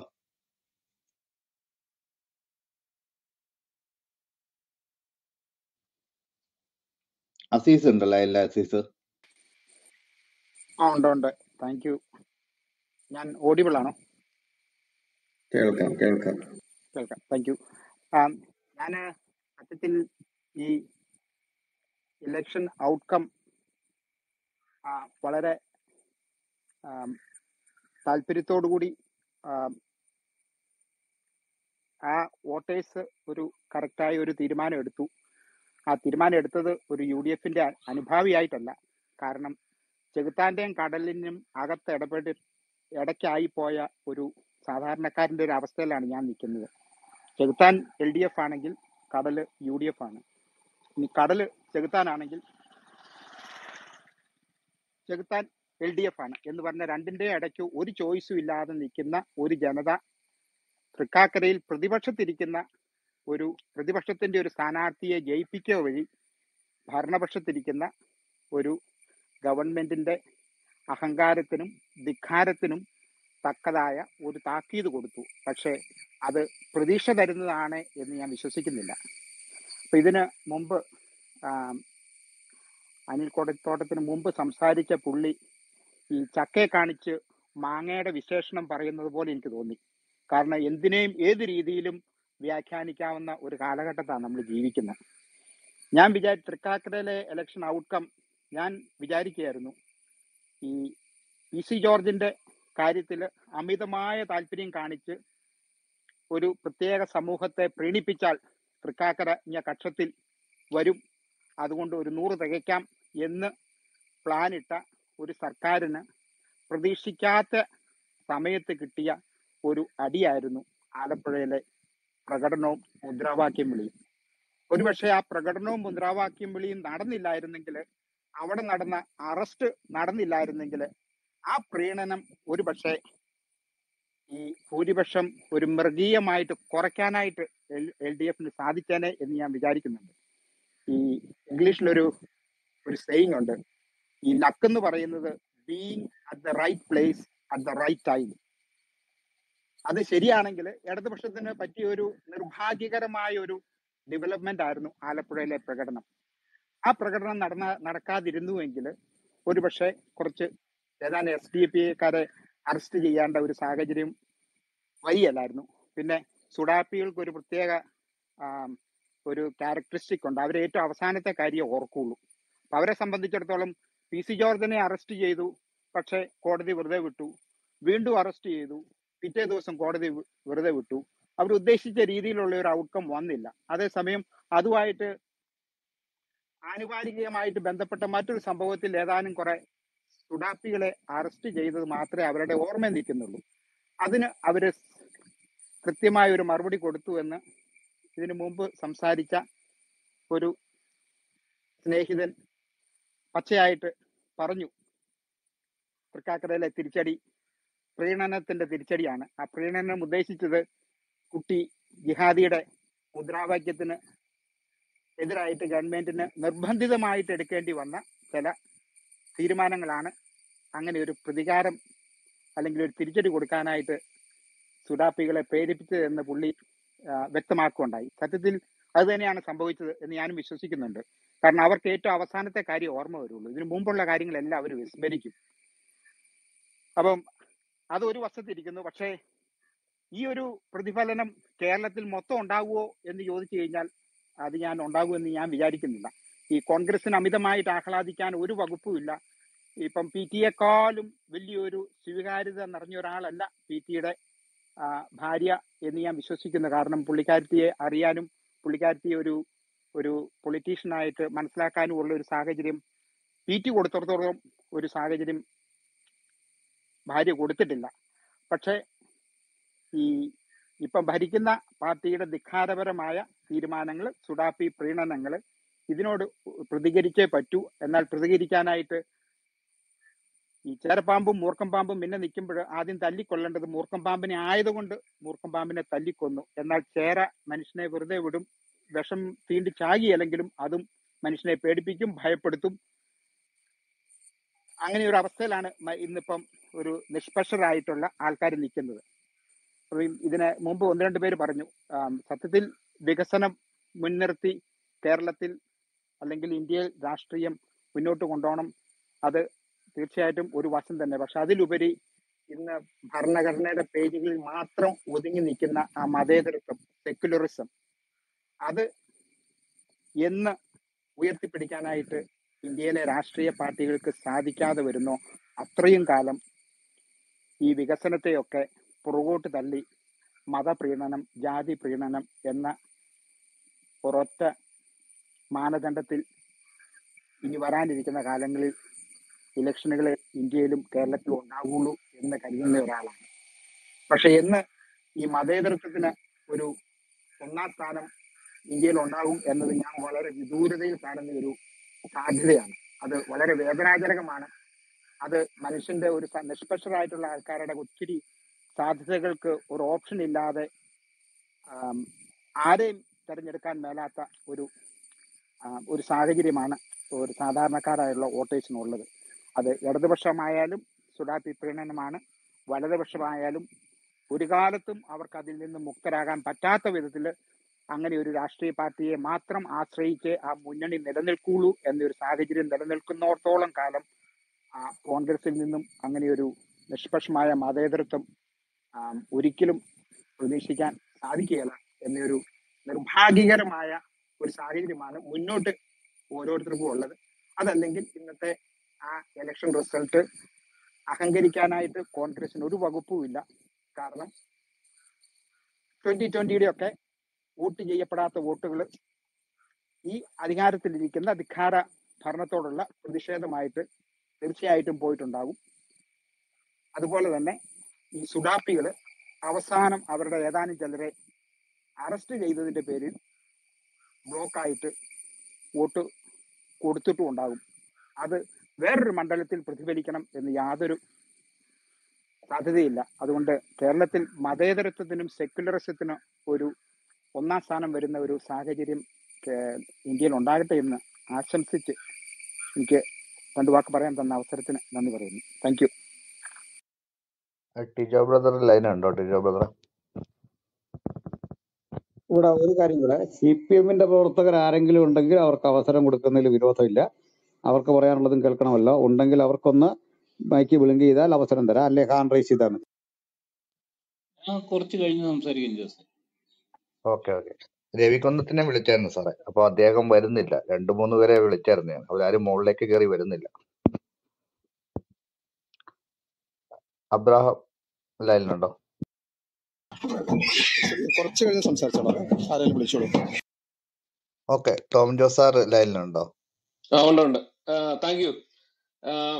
എനിക്ക് വളരെ സന്തോഷമുള്ള ഒരു റിസൾട്ട്. ഞാൻ യഥാർത്ഥത്തിൽ ഈ പലപ്പോഴും ഈ യൂട്യൂബിലൊക്കെ വീഡിയോ ചെയ്യാറുള്ളതാണ്. ഈ ഉമാ തോമസിന് വേണ്ടി ഒരു വീഡിയോ ചെയ്യണമെന്ന് ഞാൻ എൻ്റെ മനസ്സിലോർത്തു. പക്ഷെ പലപ്പോഴും ഞാൻ ഈ ക്രിസ്ത്യൻ സംഘടനകൾക്കും അതുപോലെ തന്നെ ഇസ്ലാമിസ്റ്റുകൾക്ക്, ഈ അടുത്ത കാലത്തായിട്ട് 2-3 വർഷമായിട്ട് ഇസ്ലാമിസ്റ്റുകൾക്കെതിരെയും പല വീഡിയോകളും ചെയ്തിട്ടുണ്ട്. അപ്പൊ അതുകൊണ്ട് ഞാൻ ഏത് ചെയ്താലും അത് ഉമാ തോമസിന് ഗുണമാവോ എന്നുള്ളൊരു ഭയം കൊണ്ട് ഞാനൊരു വീഡിയോ പോലും ചെയ്യാതിരിക്കുകയായിരുന്നു. കാരണം വെച്ചാൽ ഉമാ തോമസ് ജയിക്കേണ്ടത് കേരളത്തിന്റെ അനിവാര്യമായ ഘടകമാണ്. അതുകൊണ്ട് ഞാനായിട്ടൊരു വോട്ട് കുറയ്ക്കരുത് എന്ന് കൃത്യമായ ഒരു ബോധം ഉണ്ടായിരുന്നുകൊണ്ടാണ് ഞാനൊരു ഉമാ തോമസിനെ അനുകൂലിച്ചൊരു വീഡിയോ പോലും. കാരണം എന്റെ വീഡിയോ കാണുന്ന ഒരു മുസ്ലിം തീവ്രവാദി ചിലപ്പോൾ എതിർത്ത് വോട്ട് ചെയ്തെങ്കിലോ അല്ലെങ്കിൽ ഒരു ക്രിസ്ത്യൻ തീവ്രവാദി ചിലപ്പോൾ എതിർത്ത് വോട്ട് ചെയ്തെങ്കിലോ എന്നുള്ള ഭയം കൊണ്ടാണ് ഞാനത് ചെയ്യാറുള്ളത്. അപ്പൊ അതുകൊണ്ട് ഉമാ തോമസിന്റെ വിജയത്തിൽ എനിക്ക് വലിയ സന്തോഷമുണ്ട്. ഒന്നാമത്തെ കാര്യം, കേരളത്തിന്റെ സെക്യുലർ ഫാബ്രിക്സ് കുറെ കാലങ്ങളായിട്ട് നശിച്ചുകൊണ്ടിരിക്കുക. ഞാൻ ഒരിക്കലും ഒരു കമ്മ്യൂണിസ്റ്റ് അല്ല, എനിക്ക് ഒരിക്കലും ഒരു കമ്മ്യൂണിസ്റ്റ് ആകാനും പറ്റില്ല. പക്ഷെ VS അച്യുതാനന്ദൻ കേരളത്തിൽ ഒരിക്കൽ കൂടി അധികാരത്തിൽ വരണമെന്ന് ചിന്തിക്കുകയും അന്ന് ഞാൻ ഇവിടുത്തെ ഓൺലൈൻ പത്രങ്ങളിൽ ലേഖനം എഴുതുകയും ചെയ്ത ആളാണ്. VS അച്യുതാനന്ദൻ ഒരിക്കൽ കൂടി കേരളത്തിൽ അധികാരത്തിൽ വരണം. അദ്ദേഹത്തിന് ആഭ്യന്തര വകുപ്പില്ലായിരുന്നു. അദ്ദേഹം ശരിക്കും പറഞ്ഞാൽ ഒരു 2 കൈയും 2 കാലും ഇല്ലാത്ത ഒരാളായിട്ടാണ് അദ്ദേഹം മുഖ്യമന്ത്രിയായിട്ടുള്ളത്. അദ്ദേഹത്തിന് ഒന്നും ചെയ്യാൻ പറ്റത്തില്ലായിരുന്നു. അദ്ദേഹത്തിന് ഒരു പോലീസ് ഓഫീസറെ സസ്പെൻഡ് ചെയ്യാൻ വേണ്ടി അവസാനം അദ്ദേഹത്തിന്റെ മുഖ്യമന്ത്രി എന്നുള്ള അധികാരം ഉപയോഗിക്കേണ്ട ഒരു സാഹചര്യം വന്നു. അദ്ദേഹം DGP വിളിച്ച് ഒരിക്കൽ അദ്ദേഹത്തിന്റെ വീട്ടിലേക്ക് വിളിച്ചിട്ട് പറഞ്ഞു സസ്പെൻഡ് ചെയ്യണോ എന്ന് പറഞ്ഞതിന് ശേഷമാണ് സസ്പെൻഡ് ചെയ്തത്. അദ്ദേഹം ഇയാള് സസ്പെൻഡ് ചെയ്യാൻ ഡയറക്ഷൻ കൊടുത്തിട്ട് ചെയ്തില്ല. അതിനുശേഷം അയാൾ വിളിച്ചു വരുത്തിയിട്ട് സസ്പെൻഡ് ചെയ്യണോ എന്ന് പറഞ്ഞതിന് ശേഷമാണ് സസ്പെൻഡ് ചെയ്തത്. കാരണം ആഭ്യന്തര വകുപ്പ് അദ്ദേഹത്തിന്റെ കയ്യിലില്ലായിരുന്നു. അത്രമാത്രം അദ്ദേഹം ഒരു നിസ്സംഗനായിരുന്നു. ആ നിസ്സംഗനായിരുന്ന ഈ പറയുന്ന VS അച്യുതാനന്ദൻ കേരളത്തിൽ ഉയർത്തിപ്പിടിച്ച മതേതരത്തിന്റെ നിലപാടുകൾ നമ്മൾ ഓരോന്നും ശ്രദ്ധിച്ചു നോക്കണം. അദ്ദേഹം BJP-കാരോട് ചോദിച്ചൊരു ചോദ്യമുണ്ട്, നിന്റെയൊക്കെ അപ്പൻ കാളയാണോന്ന് ചോദിച്ചു. പശു ദൈവമാണെന്ന് പറഞ്ഞപ്പോ. രണ്ടാമത്തെ മാതാവാന്ന് പറഞ്ഞു. രണ്ടാമത് അദ്ദേഹം ചോദിച്ചൊരു ചോദ്യമുണ്ട് ഇവരോട്, നമ്മുടെ മദനിയനെ എത്ര ശക്തമായി അദ്ദേഹം വിമർശിച്ചിട്ടുണ്ടെന്ന് നമ്മളൊന്ന് ചിന്തിച്ചു നോക്കണം. അദ്ദേഹത്തെ അറസ്റ്റ് ചെയ്യാനും മദനിയോട് പറഞ്ഞു താങ്കളെ അറസ്റ്റിന് കീഴടങ്ങണമെന്ന് അദ്ദേഹം പറഞ്ഞു. അവിടെ വലിയ പ്രശ്നം ഉണ്ടായി കഴിഞ്ഞപ്പം അദ്ദേഹത്തെ അറസ്റ്റ് ചെയ്യാൻ വേണ്ടി കർണാടക പോലീസ് വന്ന് നിന്നപ്പം കേരളത്തിലെ പോലീസ് വന്ന് നിന്നപ്പോൾ അവിടെ വലിയ കലാപം ഉണ്ടാവും. ഇദ്ദേഹത്തിന്റെ കോമ്പൗണ്ട് ഞാൻ ഇന്നും ഓർക്കുന്നുണ്ട്. കലാപം ഉണ്ടാവുന്ന പറഞ്ഞപ്പോൾ അദ്ദേഹം ധൈര്യയോടെ പറഞ്ഞു താങ്കൾ കീഴടങ്ങണം, പോലീസിന് കീഴടങ്ങണം എന്ന് പറഞ്ഞ ആളാണ് അച്യുതാനന്ദൻ എന്ന് പറഞ്ഞത്. അതുപോലെ തന്നെ അദ്ദേഹം ഈ പറഞ്ഞ ഈ അനധികൃത കുടിയേറ്റത്തോടെടുത്ത നിലപാടുകളുണ്ട്. അതുപോലെ തന്നെ ക്രിസ്ത്യൻ സമൂഹത്തോട് മതഭ്രാന്തന്മാരോടും അദ്ദേഹം കൃത്യമായ നിലപാട് സ്വീകരിച്ചിട്ടുള്ള ഒരാളായിരുന്നു. അതുകൊണ്ട് അദ്ദേഹം ഒരിക്കൽ കൂടി കേരളത്തിൽ അധികാരത്തിൽ വരണമെന്ന് എനിക്ക് ആഗ്രഹമുണ്ടായിരുന്നു. ഞാനൊരു കമ്മ്യൂണിസ്റ്റ് അല്ല. കമ്മ്യൂണിസ്റ്റുകാര് ലോകത്തിലെ ഈ ഇത്രമാത്രം അപകടകാരിയായിട്ടുള്ള ഒരു പൊളിറ്റിക്കൽ സിസ്റ്റം വേറെ ഇല്ല എന്ന് വിശ്വസിക്കുന്ന ഒരാളാണ്. പക്ഷെ എന്നാൽ പോലും വി എസ് അച്യുതാനന്ദൻ എടുത്ത സെക്യുലറിസ്റ്റ് നിലപാടുകൊണ്ട് അന്ന് ഞാൻ അദ്ദേഹത്തെ അനുകൂലിച്ച് ലേഖനം എഴുതിയാണ്. അപ്പൊ അങ്ങനെ ഉള്ള ഒരു കേരളത്തിലാണ് ഈ പിണറായി വിജയൻ എന്ന് പറഞ്ഞ ഒരു സ്റ്റേറ്റ്സ്മാൻഷിപ്പും, അതായത് ഈ കേരളത്തിന്റെ ചരിത്രത്തിൽ വന്നിട്ടുള്ള എല്ലാ മുഖ്യമന്ത്രിമാരിലും ഏതെങ്കിലും ഒരു സൈഡിൽ നമുക്കൊരു സ്റ്റേറ്റ്സ്മാൻഷിപ്പ് വായിച്ചെടുക്കാൻ പറ്റും. പക്ഷെ ഒരു സ്റ്റേറ്റ്സ്മാൻഷിപ്പും ഇല്ലാത്ത, യാതൊരു തരത്തിലുള്ള ഒരു മുഖ്യമന്ത്രി എന്നുള്ള ഒരു നിലവാരവും കാണിക്കാത്ത ഒരാളാണ് കേരളം ഭരിക്കുന്നത്. അദ്ദേഹത്തിന്റെ ഏറ്റവും വലിയ സ്ട്രാറ്റജി വർഗീയവാദികളെ കൂട്ടുപിടിക്കുക എന്നതാണ്. എല്ലാ സ്ഥലത്തും കേരളത്തിൽ ഇത്രമാത്രം വർഗീയത വളർന്ന് പദ്ധതിച്ചൊരു കാലഘട്ടം ഉണ്ടായിരുന്നു. എന്ത് കാരണം കൊണ്ടാണ്? കേരളത്തിന്റെ മുഖ്യമന്ത്രി ഈ പറഞ്ഞ എ കെ ആന്റണി പോലും വളരെ കൃത്യമായ സ്റ്റാൻഡ് പല സമയത്തും എടുത്തിട്ടുണ്ട്. ആ എ കെ ആന്റണിക്ക് അച്യുതാനന്ദൻ എത്ര കൃത്യമായ സ്റ്റാൻഡ് എടുത്തിട്ടുണ്ട് നമ്മൾ ശ്രദ്ധിച്ചു നോക്ക്. ഈ അടുത്ത കാലത്ത് വന്ന മുഖ്യമന്ത്രിമാരെ ഓരോരുത്തരും എടുത്ത് പരിശോധിച്ചു. കരുണാകരൻ പോലും ഈ വർഗീയ പാർട്ടികളെ എല്ലാം താലോലിച്ചുകൊണ്ട് CPM എന്ന് പറഞ്ഞ ഭീകര പ്രസ്ഥാനത്തിനെതിരെ കേരളത്തിലെ ജനാധിപത്യ സമൂഹത്തെ പിടിച്ചു നിർത്താൻ വേണ്ടി ഈ പറഞ്ഞ വർഗീയവാദികളെ എല്ലാം കൂട്ടുപിടിച്ചുള്ള കരുണാകരൻ പോലും എടുത്തിട്ടുള്ള സ്റ്റാൻഡുകളുണ്ട്. അതുപോലും എടുക്കാൻ കഴിയാത്ത ഒരാളാണ് ഈ പിണറായി വിജയൻ എന്ന് പറയുന്നത്. പിണറായി വിജയൻ എവിടെയാ ഒരു സെക്യൂരിസ്റ്റ് സ്റ്റാൻഡ് എടുത്തേക്കുന്നത്? അദ്ദേഹം മുഖ്യമന്ത്രി ആയതിനു ശേഷം എവിടെയെങ്കിലും ഒരു സെക്യൂരിസ്റ്റ് സ്റ്റാൻഡ് എടുത്തിട്ടുണ്ട്? അദ്ദേഹം പാർട്ടി സെക്രട്ടറി ആയ സമയത്ത് പല ഗീർവാണെങ്കിലും അടിച്ചിട്ടുണ്ട്. പക്ഷേ മുഖ്യമന്ത്രി ആയ സമയത്ത് എവിടെയെങ്കിലും ഒരു സെക്യൂരിസ്റ്റ് സ്റ്റാൻഡ് എടുത്തിട്ടുണ്ടോ? മൂന്നാറിൽ കയ്യേറ്റക്കാരൻ കുരിശ് വെച്ച് കയ്യേറ്റം നടത്തിയിട്ട് ഇദ്ദേഹത്തിന്റെ സ്റ്റാൻഡ് എന്തായിരുന്നു? സുഡാപ്പികളോടുള്ള ഇദ്ദേഹത്തിന്റെ സ്റ്റാൻഡ് എന്താണ്? അതുപോലെ ഇവിടുത്തെ വർഗീയവാദികളുടെ അദ്ദേഹം എവിടെയാണ് ഒരു കൃത്യമായ സെക്യൂരിറ്റി സ്റ്റാൻഡ് എടുത്തേക്കുന്നത്? ഒരു സ്ഥലത്തും ഒരു സെക്യൂരിറ്റി സ്റ്റാൻഡ് എടുത്തില്ല. അദ്ദേഹം ആകെ കിറ്റ് കൊടുത്തതിൽ നിന്ന് മാത്രം മുഖ്യമന്ത്രിയാണ്. ഒരു പ്രളയം ഉണ്ടായില്ലായിരുന്നെങ്കിൽ അദ്ദേഹം ദയനീയമായി കേരളത്തിൽ തൊപ്പിയേണ്ട ഒരാളാണ്. അതുപോലെ തന്നെ അദ്ദേഹത്തിന് എന്ത് രാഷ്ട്രീയമായ ഐഡിയോളജിയാണ് ആകെ CPM വെച്ചേക്കുന്നത്? അതാ പാർട്ടി എന്നുള്ള നിലയ്ക്ക് വെച്ചേക്കുന്ന ഒരു പൊളിറ്റിക്കൽ ആയിട്ടൊരു തീരുമാനം എന്ന് പറഞ്ഞാൽ ഈ രണ്ട് ടൈം മത്സരിച്ച ആൾക്കാരെ മാറ്റി, അതുപോലെ തന്നെ പ്രായം കൂടിയ ആൾക്കാരെ മാറ്റി. ഇതൊക്കെ ഒരു പോസിറ്റീവ് ആയിട്ടുള്ള കാര്യം. അതൊഴിച്ചാൽ കേരളത്തിന്റെ സാമൂഹ്യ മണ്ഡലത്തിൽ പിണറായി വിജയന്റെ കോൺട്രിബ്യൂഷൻ എന്താണെന്ന് ചോദിച്ചാൽ യാതൊന്നും ഇല്ല എന്ന് മാത്രമല്ല, ഇന്ന് ഈ CPM എന്ന് പറയുന്ന പ്രസ്ഥാനം ഈ CPM ഫോളോവേഴ്സിലും മല്ലു വോയിസിലും അതുപോലെ സുഡാപ്പികളുടെ ഗ്രൂപ്പിലും നിങ്ങൾ പോയാൽ ഏത് തരത്തിലാണോ നിങ്ങൾക്ക് ഫീൽ ചെയ്യുന്നത് അതേ സെയിം തലത്തിലേക്ക് അതിനെ അകത്തുണ്ട്. തെറിയല്ലാതെ ഇവന്മാരാരും പറയോ? ഒന്ന് ശ്രദ്ധിച്ചു നോക്കി. ഈ ഗ്രൂപ്പുകളിലൂടെ പോയി മാന്യമായി സംസാരിക്കാൻ പറ്റുമോ? ഒരു സ്ഥലത്തും മാന്യമായി. അതിന്റെ കാരണം ആ പാർട്ടിയുടെ സ്വഭാവം അവരിലൂടെ പ്രതിഫലിക്കുന്നത്. അത്തരത്തിലുള്ള അഹങ്കാരവും അതുപോലെ തന്നെ ഈ പറയുന്ന അധികാര മത്തു പിടിച്ച ആളുകളായി അവർ മാറുകയാണ്. ഇനി കേരളത്തിന്റെ സാമൂഹ്യ മണ്ഡലത്തില് ഈ സെക്യുലർ സ്റ്റാൻഡിൽ നിന്ന് CPM നവോത്ഥാന കാലഘട്ടത്തിന്റെ ഒരു തുടർച്ച എന്നുള്ള അല്ലെങ്കിൽ CPM-നും അതിനെ ആ നവോത്ഥാന കാലഘട്ടത്തിന്റെ നന്മകൾ മുമ്പോട്ട് കൊണ്ടുവന്നതിൽ അവരുടെയും പങ്കുണ്ട്. അത് ഇന്ന് CPM എവിടെ കൊണ്ട് നിർത്തിയിരിക്കുന്നു നിങ്ങളൊന്ന് ചോദിക്കും. ഇന്ന് ഈ പറയുന്ന സുഡാപ്പികളെ ഏറ്റവും കൂടുതൽ പ്രോത്സാഹിപ്പിക്കുന്ന ആരാ? അതുപോലെ ഈ വർഗീയവാദത്തെ ഈ മണ്ഡലത്തിലെ ക്രിസ്ത്യൻ വർഗീയവാദത്തെ പ്രോത്സാഹിപ്പിച്ചാരാ? അവിടെ വേറൊരാളെ ഒരു സ്ഥാനാർത്ഥിയാക്കിയിരുന്നാണ് CPM-ന്റെ പ്രവർത്തനം. അത് മാറ്റിയിട്ട് ഒരു ഹോസ്പിറ്റലിലെ ഡോക്ടറെ വിളിച്ചുകൊണ്ട് വന്ന് ക്രിസ്ത്യ മതത്തിൽപ്പെട്ട ആളാണെന്നുള്ള ഒറ്റ കാരണം കൊണ്ട്, അല്ലെ പള്ളിയുടെ സപ്പോർട്ട് കിട്ടുന്നുള്ള നിലയ്ക്ക് പള്ളി അവർ അച്ഛനെയും കൂടെ ഇരുത്തി പത്രസമ്മേളനം ഹോസ്പിറ്റലിൽ നടത്തിയപ്പം ഇതൊക്കെ കാണുന്ന കേരളത്തിലെ സാധാരണ മനുഷ്യർക്ക് വിവേകമില്ലേ? അവരിതൊക്കെ തിരിച്ചറിയില്ലേ? ഇത്തരം വരുന്ന നിലവാരമില്ലാത്ത കളിയിലേക്ക് ഈ പിണറായി വിജയന്റെ പാർട്ടി ഇതുപോലെ അകപ്പതിച്ചു കഴിഞ്ഞാൽ അത് കേരളീയർ അംഗീകരിക്കും തോന്നുന്നുണ്ടോ? കേരളത്തിൽ എന്നാ പറഞ്ഞാൽ ശ്രീനാരായണന്റെ പാദസ്പർശനമേറ്റ സ്ഥലമല്ലേ? അല്ലാതെ അവിടെ എത്രയോ വലിയ മഹാരഥന്മാരുടെ പാദസ്പർശനമേറ്റ സ്ഥലമാണ്. അവിടെ ഈ പറഞ്ഞ കളി നടക്കുമോ? നടക്കുകയില്ല. അപ്പൊ പിണറായി വിജയൻ എന്ന് പറഞ്ഞാൽ ഈ പറഞ്ഞ രാഷ്ട്രീയത്തിന്റെ എന്താ പറയാ ഒരു കൊലപാതക രാഷ്ട്രീയത്തിന്റെ വക്താവായി ഭീഷണിയിലൂടെ അധികാരത്തിൽ വന്ന ആളല്ലാതെ സ്റ്റേറ്റ്സ്മാൻ ഒരു കണിക പോലും ഇല്ലാത്ത ഒരാളും ഈ പറയുന്ന സമൂഹത്തെ അനലൈസ് ചെയ്യുന്നതിലോ മനസ്സിലാക്കുന്നതിലോ യാതൊരു വിവേകിയുമല്ലാത്ത ഒരു മുഖ്യമന്ത്രിയാണ് കേരളം ഭരിക്കുന്നത്. അതിന്റെ ദുരന്തമാണ് കേരളത്തിൽ ഇത്രയും വർഗീയത വളർന്നിരിക്കുന്നത്. ഇത്തരം വരുന്ന വർഗീയ കോമരങ്ങൾ നടുറോഡിൽ ഇത്തരം മുദ്രാവാക്യം വിളിക്കുന്നത്, ഇത്തരം വരുന്ന മറ്റു മതസ്ഥരെ ഇത്രമാത്രം കൊല്ലാൻ പാകത്തിനുള്ള ഒരു പ്രചോദനം കൂടെയുള്ള അനുയായികൾ കൊടുക്കുന്ന രീതിയിൽ കൊച്ചുകുട്ടികളെ കൊണ്ട് പോലും മുദ്രാവാക്യം വിളിക്കുന്നത്, ഇവിടുത്തെ എല്ലാത്തരം വർഗീയതകളെ അഴിഞ്ഞാടാൻ അനുവദിച്ചിട്ടുള്ളത് ഈ വർഗീയത അഴിഞ്ഞാട്ടം എന്ന് പറയുന്നത് കേരള സമൂഹം അംഗീകരിക്കുന്നതല്ല എന്നുള്ളതിന്റെ കൃത്യമായ ഒരു ഇലക്ഷൻ റിസൾട്ടാണിത്. ഈ 25,000 വോട്ടിന് ഉമ ജയിച്ചു എന്ന് പറഞ്ഞാൽ സത്യത്തിൽ അവിടെ ഉമയല്ല ജയിച്ചത്, മുഖ്യമന്ത്രി പിണറായി വിജയൻ തോൽക്കുകയാണ് ചെയ്തത്. അല്ലാതെ അവിടെ ആര് ജയിച്ചു എന്നുള്ളതിനപ്പുറത്തേക്ക് പിണറായി വിജയനും അദ്ദേഹത്തിന്റെ പാർട്ടിയും ദയനീയമായി തോൽക്കുകയാണ് ചെയ്തത്. അതാണ് സംഭവിച്ചത്. അദ്ദേഹം എന്തെങ്കിലും ധാർമ്മികമാണ് രാജിവെച്ചു പോകണേ. കാരണം വെച്ച് കഴിഞ്ഞാല് അദ്ദേഹം കൊണ്ടുവന്ന ഒരു പോളിസികളോടും ജനങ്ങൾക്ക് യാതൊരു വിധത്തിലുള്ള താല്പര്യം ഉണ്ടെന്നല്ല. കാരണം അത്രമാത്രം ഭൂരിപക്ഷം വർദ്ധിച്ചു. പിന്നെ ഈ പറഞ്ഞ PT തോമസിനെക്കാളും ഭൂരിപക്ഷം വർദ്ധിച്ചു. ഇതിന്റെ അത് എന്തെങ്കിലും ധാർമ്മികത ഉണ്ടെങ്കിൽ അദ്ദേഹം രാജിവെച്ചു പോവുകയാണ് ചെയ്തത്. ശരിക്കും പറഞ്ഞാൽ അത്രമാത്രം ദയനീയമായ ഒരു ഭരണാധികാരിയാണത്. അതിനുള്ള തിരിച്ചടിയാണിത്. PT തോമസിനെ സംബന്ധിച്ച് നിങ്ങൾ പറഞ്ഞല്ലോ, അദ്ദേഹത്തിന്റെ ഭാര്യയെ കൃത്യമായ ഒരു സ്റ്റാൻഡാണ് കോൺഗ്രസ് അദ്ദേഹത്തിന്റെ ഭാര്യയെ നിർത്തിയത്. കാരണം അവരൊരു ബ്രാഹ്മണ സ്ത്രീയാണ്. ഇവിടെ ഏതെങ്കിലും തരത്തിൽ പി ടി തോമസിന്റെ ആ ഭാര്യയ്ക്ക് ആ സീറ്റ് കൊടുക്കാതിരുന്നെങ്കിൽ അത് വലിയ പ്രത്യാഘാതം ഉണ്ടാക്കിയത്. കാരണം വെച്ച് കഴിഞ്ഞാൽ ഒരു ക്രിസ്ത്യാനി അല്ലെന്നുള്ള നിലയ്ക്കാണ് ആ സീറ്റ് കൊടുക്കാതെ പോയെന്നുള്ള ഒരു കാരണം വന്നേനെ, അത് ഉയർത്തിക്കൊണ്ട് വരാൻ പറ്റിയത്. പക്ഷേ ഇവിടെ ബ്രാഹ്മണ സ്ത്രീ ആയിട്ടുള്ള അവരെ വളരെ ന്യൂനപക്ഷമാണ് ആ മണ്ഡലത്തിലൊക്കെ ഞാൻ മനസ്സിലാക്കിയ ഇത്രയും ബ്രാഹ്മണരുള്ളത്.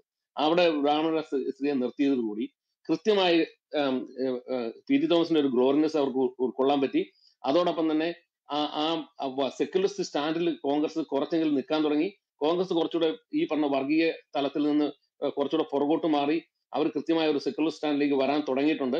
അതിന്റെ ഒരു ലക്ഷണം, കാരണം സതീശനൊക്കെ എന്നാ പറഞ്ഞാലും ക്ലിയർ ആയിട്ടുള്ള ഒരു സെക്യുലർ സ്റ്റാൻഡ്, അത് ആർക്കും നിഷേധിക്കാൻ പറ്റുന്ന കാര്യമല്ല.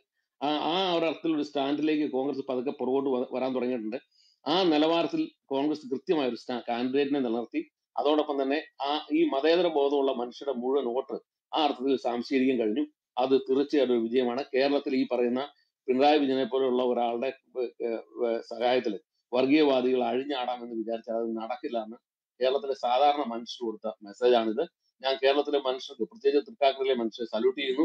അവരുടെ ആ ഒരു ജനാധിപത്യ ബോധത്തെയും മതേതരത്വ ബോധത്തെയും ഒരിക്കൽ കൂടി അഭിനന്ദിക്കുന്നു. അത് മുമ്പോട്ട് പോകട്ടെ. ലോകത്തില് ഈ ജനാധിപത്യവും മതേതരത്വമാണ് മനുഷ്യനെ ഇത്രയും സ്വതന്ത്രമാക്കിയിട്ടുള്ളത്, അവനെ വളരാൻ അനുവദിച്ചിട്ടുള്ളത്, ശാസ്ത്രീയമായി വികസിക്കാൻ അനുവദിച്ചിട്ടുള്ളത്. അതുപോലെ മനുഷ്യൻ ഇന്ന് അനുഭവിക്കുന്ന എല്ലാ സൗകര്യങ്ങളും ഈ ജനാധിപത്യ രാഷ്ട്രങ്ങളുടെ സംഭാവനയാണ്.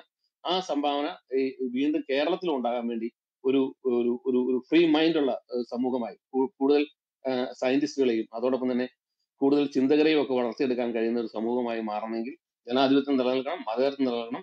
അതിന് തൃക്കാക്കരയിലെ മനുഷ്യർ വലിയ സംഭാവനയാണ് ചെയ്തിരിക്കുന്നത്. അവരെ ഒരിക്കൽ കൂടി അഭിനന്ദിക്കുന്നു. നന്ദി. Okay, Anil sir ലൈനിലുണ്ടോ? ഒരു ഡൗട്ട് ചോദിക്കാൻ വേണ്ടി. ഉണ്ട്. അനിൽ സാർ, ഇപ്പൊ അവിടെ CPM ആൾക്കാരുടെ ഗ്രൂപ്പ് നടക്കുന്നുണ്ട്. അപ്പൊ അതിനകത്ത് പറയുന്നത് PC ജോർജും അവരിങ്ങോട്ട് വരാത്തതിന് റീസൺ പറയുന്നത് എന്താണെന്ന് ചോദിച്ചു കഴിഞ്ഞാൽ ഇവിടെ അവർക്കെതിരാണ് ഗ്രൂപ്പ് ഇടുന്നതെന്നാണ് അവർ പറയുന്നത്. പിന്നെ രണ്ടാമത്തെ ഒരു റീസൺ പറഞ്ഞേ PC ജോർജിനും കാസയ്ക്കും കൊടുത്ത മറുപടിയാണ്, അത് CPM കൊടുത്ത മറുപടി അല്ല എന്നാണ് അവരവിടെ റൂം ഇട്ടിട്ട് പറയുന്നത്. അങ്ങനെയാണോ ശരിക്കുള്ള ഒരു അഭിപ്രായം? PC ജോർജും കാസയ്ക്കും എതിരെയായിരുന്നു ഈ ഇലക്ഷൻ നടന്നത് സാറിന്റെ? ഈ CPM അവിടെ ഇരിക്കുന്ന കക്ഷികൾക്ക് ഔദ്യോഗികമായിട്ട് ഇത് വിലയിരുത്താൻ അധികാരമില്ല. അവരുടെ വിലയിരുത്തൽ CPM ആകണമെങ്കിൽ അത് കറക്റ്റ് കോടിയേരി ബാലകൃഷ്ണൻ പറയണം. അതാണ് അവർ വിലയിരുത്തുന്ന കക്ഷിയുടെ CPM ആയിരിക്കില്ല, അവർ CPM അനുഭാവികളായിരിക്കും. പാർട്ടിയുടെ ഉത്തരവാദിത്തപ്പെട്ട ആർക്കും അങ്ങനെ വിലയിരുത്താൻ അധികാരവും ഇല്ല, അവർക്ക് അങ്ങനെ വിലയിരുത്താനും പറ്റില്ല. അപ്പോൾ അവർക്ക് കോടിയേരി ബാലകൃഷ്ണനോ അല്ലെങ്കിൽ EP ജയരാജനോ നടത്തുന്ന, മുഖ്യമന്ത്രിയൊക്കെ നടത്തുന്ന, ഉത്തരവാദിത്തപ്പെട്ട നേതാവ് നടത്തുന്ന പ്രസ്താവനയ്ക്ക് താഴെ നിന്നേ സംസാരിക്കാൻ പറ്റുള്ളൂ. അതാണ് ആ പാർട്ടിയുടെ നയം. ഇനി ഇവിടെ വന്ന് ചർച്ച ചെയ്യാൻ അവർക്ക് ഇഷ്ടമില്ലാത്തത് എന്താണെന്ന് എനിക്കറിയില്ല. CPM വിരുദ്ധമാണിത് എന്ന് കരുതണ്ട. ഇവിടെ ഞാൻ കോൺഗ്രസ് വിരുദ്ധനോടാ കേട്ടോ. നമ്മുടെ ടോം ജോസ് പറഞ്ഞ പല കാര്യങ്ങളോടും യോജിപ്പില്ല. എനിക്ക് പിണറായി വിജയൻ എന്ന മുഖ്യമന്ത്രി കഴിവുള്ള ആളായിട്ട് തന്നെയാണ് തോന്നിയിട്ടുള്ളത്. അപ്പോൾ അദ്ദേഹത്തിന്റെ ഭരണത്തിന് കേരള ജനത കൊടുത്ത അംഗീകാരമാണ് 93 സീറ്റിൽ നിന്ന് 99 സീറ്റിലേക്കുള്ള വളർച്ച. മോഡിയെക്കുറിച്ചും എനിക്ക് ഇതേ അഭിപ്രായം തന്നെയാണുള്ളത്. അതിന്റെ കാരണം നമ്മൾ അടുത്ത കാലത്തെങ്ങും ഇന്ത്യയിൽ ഒരു സുഡാപ്പി മുന്നേറ്റം അല്ലെങ്കിൽ പാകിസ്ഥാനിൽ നിന്നുള്ള നുഴഞ്ഞുകയറ്റം ഒന്നും വരാതെ കൃത്യം പൊളിറ്റിക്കൽ സ്റ്റാൻഡ് എടുത്ത ഒരു നേതാവ് തന്നെയാണ് ശ്രീ നരേന്ദ്രമോദി. അത് കാശ്മീർ വിഷയത്തിലാണെങ്കിലും അതിന്റെ പ്രത്യേക പദവി കളഞ്ഞുകൊണ്ടുള്ള നയമാണെങ്കിലും മുത്തലാഖ് നിരോധിക്കുന്ന ഉൾപ്പെടെയുള്ള പല നയങ്ങളിലും അങ്ങനെ എടുത്തിട്ടുണ്ട്. അപ്പോൾ തന്നെ BJP എന്ന് പറയുന്ന രാഷ്ട്രീയ കക്ഷിയോട് അടിസ്ഥാനപരമായി വിയോജിപ്പുണ്ട്. കാരണം അതും വർഗീയ ശക്തിയാണ്, സവർണ ഫാസിസം ഇന്ത്യയിൽ കൊണ്ടുവരാൻ ശ്രമിക്കുന്ന പാർട്ടിയാണ്. പക്ഷെ അതിലെ നേതാക്കളുടെ ഒറ്റപ്പെട്ട പ്രവർത്തനങ്ങളെ ഞാൻ ഉള്ള നിലയിൽ, എനിക്ക് തോന്നുന്ന നിലയിൽ വിലയിരുത്താറുണ്ട്. കേരളം എടുത്താൽ കരുണാകരനാണെങ്കിലും അതുപോലെ ശ്രീ ഉമ്മൻചാണ്ടി ആണെങ്കിലും വളരെ സമർത്ഥരായ ഭരണാധികാരികളാണ്. ആന്റണി ആ കൂടെ കൂട്ടാനും പറ്റുന്നില്ല. അപ്പോൾ എൻ്റെ നിരീക്ഷണത്തിൽ ഇങ്ങനെയൊക്കെ ചില ഘടകങ്ങളുണ്ട്. മാത്രമല്ല VS അച്യുതാനന്ദനെ പറ്റി അദ്ദേഹം പറഞ്ഞ അഭിപ്രായത്തോട് 100% യോജിപ്പാണ്. VS അച്യുതാനന്ദൻ ഒരു പാർട്ടിക്ക് അതീതമായിട്ട് പ്രവർത്തിക്കേണ്ടിയിരുന്ന ഒരാളും അദ്ദേഹം നല്ലൊരു ആക്ടിവിസ്റ്റ് ആയിരുന്നു. അദ്ദേഹത്തിന് മുഖ്യമന്ത്രി എന്ന നിലയിൽ പ്രവർത്തിക്കാൻ കഴിയാതെ പോയത് CPM ഇട്ടൊരു കൂച്ചുവിലങ്ങാണ്. അവിടുന്ന് പുറത്തേക്ക് വരാനായിട്ട് അദ്ദേഹത്തിന് സാധിച്ചില്ല ഒരു ഘട്ടത്തിൽ പോലും. ആഭ്യന്തര വകുപ്പ് കയ്യിലില്ല. മൂന്നാർ ആക്ഷനിലൊക്കെ CPM CPI ചേർന്ന് അദ്ദേഹത്തെ വരിഞ്ഞു മുറുക്കുന്ന സ്ഥിതി നമ്മൾ കണ്ടതാണ്. അപ്പോൾ ഇതിലൊരു വലിയ വിഷയം എന്നുള്ളത് എന്തുകൊണ്ടാണ് പിണറായി വിജയനെ പോലെ കഴിവുള്ളൊരു മനുഷ്യൻ ഇങ്ങനെ ആയിത്തീരുന്നത്? പോലീസിനെ നിയന്ത്രിക്കാൻ വയ്യ, സഖാക്കളുടെ സുഡാപ്പി ബന്ധത്തെ അംഗീകരിച്ചു കൊണ്ടുവന്നു. അത് ഒരു കാര്യമുള്ളത്, നമ്മൾ ഈ പറയുന്ന ഒരു എളുപ്പമല്ല ഈ കാര്യം. ഒന്നാമത് CPM ശക്തമായിട്ട് ഒരു ബ്യൂറോക്രസിയെ പിന്തുണച്ചു പോകുന്ന പാർട്ടിയാണ്, ഉദ്യോഗസ്ഥ സമൂഹത്തിന്റെ ഒരു പാർട്ടിയാണ്. അപ്പൊ ഇന്ന് എനിക്ക് അത്ഭുതം തോന്നി. കാരണം ഈ പോസ്റ്റൽ ബാലറ്റ് പൊട്ടിക്കുമ്പോൾ സാധാരണ CPM-നാണ് കൂടുതൽ കിട്ടുന്നത്. പക്ഷേ അസാധു കൂടി വന്നതായിരിക്കണം ഒരു പക്ഷെ അവരുടെ ആ മുൻതൂക്കം ചെറിയ വോട്ടുകളിൽ പോലും ഇല്ല പോയത്. അതിനകത്ത് 3 അസാധുവാണ്. അപ്പൊ തന്നെ നമ്മുടെ ഉദ്യോഗസ്ഥന്മാരെ ആ വിവരം കൊടുക്കണം. ശരിയായ തരത്തിൽ വോട്ട് ചെയ്യാൻ പോലും അറിയാത്ത ഇവന്മാരാണ് നമ്മുടെ നാട് ഭരിക്കുന്നതെന്ന് ഓർത്തോണം. അപ്പോ അത് മറ്റു കൂടെ പറയേണ്ട ഒരു ഫലിതമാണ്. അല്ലെങ്കിൽ ഇവന്മാർ വോട്ട് ചെയ്യാതിരുന്നാൽ പോരെ. ഏതായാലും ഒരു സ്ഥാനാർത്ഥിക്ക് ഉദ്ദേശിച്ച് വോട്ട് ചെയ്തതല്ലേ. ആ ചെയ്യുന്ന ഒരു ചിഹ്നം കണ്ട് വോട്ട് ചെയ്യാൻ ത്രാണിയില്ലാത്തവനാണ് നമ്മുടെ ഉദ്യോഗസ്ഥന്മാരിൽ പലരും, ഓർത്തോണം. അപ്പൊ ഈ ഉദ്യോഗസ്ഥ മേഖലകളിൽ ഗണ്യമായ ശമ്പളം കൊടുത്തും അവരെ പ്രീണിപ്പിച്ചും സഹായിച്ചും അവരുടെ പാർട്ടിയിൽ പെട്ട അനുഭാവികളെയൊക്കെ പലയിടത്ത് തിരികെ കയറ്റിയും വേണ്ടത്ര യോഗ്യതയില്ലാത്തവരെ യൂണിവേഴ്സിറ്റി തലങ്ങളിൽ ഇരുത്തിയും ഒക്കെ തന്നെ ഉദ്യോഗസ്ഥ ലോബിയാണ് നമ്മുടെ രാജ്യം ഭരിക്കുന്നത്. ഒന്നത് അവരിന്നുകൊണ്ട് പൊതുമേഖല ഏതാണ്ട് നമ്മുടെ നികുതി പണം തിന്നു തീർക്കുകയാണ്. നിങ്ങൾക്കറിയണ്ടേ, ഞാനിപ്പോൾ അതെവിടെയോ ഒരു സംഭാഷണത്തിൽ ചർച്ച ചെയ്താണ്. അത് ഈ പാർട്ടി എന്നല്ല, 2 കക്ഷികളിനകത്ത് സെയിം ആണ്. ഈ PC ജോർജ് തന്നെ മുമ്പ് നമ്മുടെ ചീഫ് വിപ്പാണ്. ഇന്ന് 27 സ്റ്റാഫ് ഉണ്ട് പുള്ളിക്കാരന്റെ ഓഫീസിൽ, 27 സ്റ്റാഫ്. ഇന്നിപ്പോ ഇരിക്കുന്ന ജയരാജന്റെ ആ ഓഫീസിൽ 10-25 പേരുണ്ട്. ഇവരുടെ സാലറി ഭയങ്കരമാണ്. അത് മിനിമം 50 രൂപ വെച്ച് മുകളിലോട്ട് വാങ്ങുന്ന സാലറി വാങ്ങുന്ന ആളുകളാണ്. എന്താണ് ഈ ചീഫ് വിപ്പിന്റെ പണി എന്ന് ചോദിച്ചാൽ, അവിടെ വെറുതെ ഇരിക്കുക. സ്റ്റാഫിന് എന്താണ് പണിയെന്നൊരു പിടിയില്ല. മാത്രമല്ല അവിടെ ഇലക്ഷൻ നടക്കുമ്പോഴത്തേക്ക് അതിനകത്ത് ഒരു തീരുമാനം എടുക്കേണ്ടി വരുമ്പോൾ വോട്ടിങ്ങിൽ നിങ്ങൾ ഇന്നതുപോലെ വോട്ടിടണമെന്ന് പറഞ്ഞൊരു വിപ്പ് കൊടുക്കുക. ഇത് ഈ ഒറ്റ പണിയുള്ളൂ. എന്നാൽ ഈ വിപ്പിനാട്ടെ അംഗീകാരമില്ല. പാർട്ടി വിപ്പിനാണ് അധികാരം. പാർട്ടിക്കൊരു വിപ്പുണ്ട്.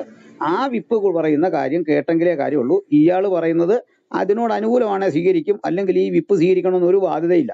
അപ്പോൾ ഇങ്ങനെയൊക്കെ ഉള്ള പദവികൾ ഉണ്ടാക്കുകയും ഇങ്ങനെ കുറെ പേരെ തീറ്റിപ്പോറ്റി ഇവരുടെ സമ്മർദ്ദത്തിന് വഴങ്ങി മുഖ്യമന്ത്രിയും മറ്റു മന്ത്രിമാരും ഒക്കെ പ്രവർത്തിക്കേണ്ടി വരുന്നു.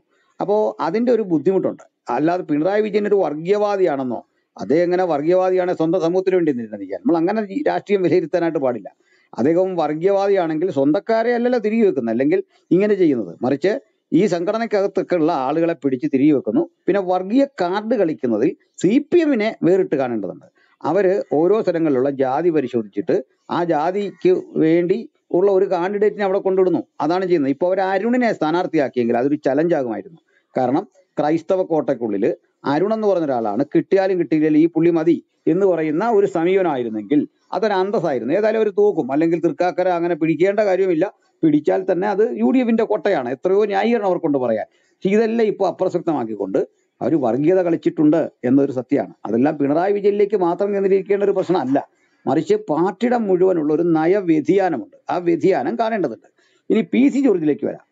PC ജോർജ് പ്രസംഗിച്ച അദ്ദേഹത്തിന്റെ പ്രസംഗങ്ങൾ, അദ്ദേഹത്തിന്റെ പ്രസംഗത്തിന് എന്ത് തിരിച്ചടിയാ കൊടുക്കുന്ന? കാരണം PC ജോർജ് നടത്തിയ പ്രസംഗങ്ങൾ ഒരു സമുദായത്തിന് കിട്ടിക്കൊണ്ടിരിക്കുന്ന അമിതമായ പരിഗണനയെ പറ്റിയാണ്. ആ പ്രസംഗത്തിൽ അദ്ദേഹം പറഞ്ഞ ശൈലി, PC ജോർജിന്റെ ശൈലി നമുക്ക് പൊതുവെ അറിയാം. എന്നാൽ അതൊഴിച്ചാൽ ആ കണ്ടന്റിൽ എന്താ പ്രശ്നമെന്ന് എനിക്ക് മനസ്സിലാകുന്നില്ല. അനധികൃതമായിട്ട് നമ്മുടെ രാജ്യത്ത് സംഭവിച്ചുകൊണ്ടിരിക്കുന്ന ഭീകരതയെ പറ്റി, ലവ് ജിഹാദിനെ പറ്റി, ഇവിടുന്ന് മനുഷ്യക്കടത്ത് നടത്തുന്നതിനെ പറ്റി അദ്ദേഹം പറഞ്ഞത് ശരിയല്ലേ? അദ്ദേഹം പറഞ്ഞത് ശരിയാണ്. ആരാ തെറ്റാണെന്ന് പറയുന്നത്? എനിക്കങ്ങനെ തെറ്റാന്ന് തോന്നിയിട്ടില്ല. എന്നെ സംബന്ധിച്ചിടത്തോളം പറഞ്ഞാൽ എൻ്റെ വിലയിരുത്തൽ അങ്ങനെയാണ്. നിങ്ങൾക്ക് എങ്ങനെ കണക്കൂട്ടിയാലും കുഴപ്പമില്ല. 2 കാസ എന്ന് പറഞ്ഞൊരു സംഘടനയുണ്ട്. അത് ക്രൈസ്തവർക്കിടയിൽ ഒരു ഐക്യത വരാൻ വേണ്ടിയിട്ട് അൽമായർക്കിടയിൽ നിന്നുണ്ടായ സംഘടനയാണ്. ആ സംഘടനയ്ക്ക് ഒരു തീരുമാനമെടുക്കാൻ അവകാശമുണ്ട്. ആ സംഘടന എടുക്കുന്ന തീരുമാനം അതുപോലെ നടപ്പിലാക്കണമെന്നില്ല. കാരണം SNDP യോഗം ഒരു തീരുമാനമെടുത്താൽ വെള്ളാപ്പള്ളി ഒരാളെ പിന്തുണച്ച സ്ഥാനാർത്ഥി തോറ്റുപോകും. ഇന്ന് വരെ ജയിച്ച് നമ്മൾ കണ്ടിട്ടില്ല. അപ്പോൾ സമുദായം മൊത്തം ഒരാളെ പിന്തുണച്ചു, അവർ ജയിക്കുമോ? NSS എന്താ കഴിഞ്ഞ ഇലക്ഷൻ കഴിഞ്ഞപ്പോൾ പറഞ്ഞ് UDF-ന് പിന്തുണ കൊടുക്കുന്ന പോലെ സംസാരിച്ചു. പക്ഷെ വല്ല പ്രയോജനം ഉണ്ടായോ? അതിലൊന്നും കാര്യമില്ല. ഇതിനിപ്പം കാസയ്ക്ക് മാത്രമായിട്ട് ഏതാണ്ട് പിന്നെ വീഴ്ച സംഭവിച്ചു, അതിനേറ്റ തിരിച്ചടിയാണ് എന്നൊക്കെ പറയാൻ പറ്റുമോ? കഴിഞ്ഞ ഇലക്ഷനിൽ ഏറ്റവും അധികം നാണം കെട്ടത് NSS-ന്റെ സുവാരൻ നായരല്ലേ? ഏറ്റവും അധികം നാണം കെട്ട. ഇലക്ഷൻ തന്ന് രാവിലെ പുള്ളി ഒരു പടക്കം പൊട്ടിച്ചു. അദ്ദേഹത്തിന് അറിയത്തില്ല ഏതായാലും മനുഷ്യൻ നിശ്ചയിച്ചുറപ്പിച്ച ഇലക്ഷന് വരുന്നത്. ഈ പ്രസ്താവന കേട്ടിട്ട് എല്ലാ വോട്ടും അങ്ങനെ ചെയ്യുമോ? ഇലക്ഷന് മുമ്പ് തന്നെ മനുഷ്യൻ നിശ്ചയിച്ചുറപ്പിച്ചിട്ടുണ്ട് ആർക്ക് ചെയ്യണമെന്ന്. അതിനൊരു കാര്യം, നിങ്ങൾ ഈ തെരഞ്ഞെടുപ്പിൽ കാര്യം കണ്ടു. മനുഷ്യരെന്തോ ചിന്തിച്ചുറപ്പിച്ച പോലെ വന്ന് അരിശം തീർക്കുന്ന പോലെ വോട്ട് ചെയ്യുക. ഭയങ്കര പോളിംഗ് ആണ് രാവിലെ എല്ലാം നടന്നത്. വോട്ട് ചെയ്യാൻ ആഗ്രഹിച്ചവരെല്ലാം രാവിലെ വന്നു. അവർ വോട്ട് ചെയ്തിട്ടൊരു പ്രതിഷേധം രേഖപ്പെടുത്തിയിട്ടാണ് ഈ പോകുന്നത്. അപ്പോൾ ഈ വിലയിരുത്തൽ ഇപ്പോൾ CPM-ന്റെ ഒരു ഗ്രൂപ്പിൽ നടത്തുന്ന വിലയിരുത്തൽ, ഇപ്പോൾ ഇവിടെ ഈ ഗ്രൂപ്പിൽ ഇവർ വരുന്നെങ്കിൽ ഇവർക്ക് മാന്യമായി സംസാരിക്കാം. നമ്മൾ ആ ഗ്രൂപ്പിൽ പോയാൽ തെറിയായിരിക്കും. ഞാൻ അനുഭവിച്ചിട്ടുള്ളതാണ്. നിങ്ങൾ ആരെങ്കിലും വല്ല ബോധമുള്ളവർ ഇവരുടെ ഇത്തരം ഗ്രൂപ്പുകളിൽ പോകരുത്. കാരണം അഭിപ്രായ സ്വാതന്ത്ര്യം ഇല്ല.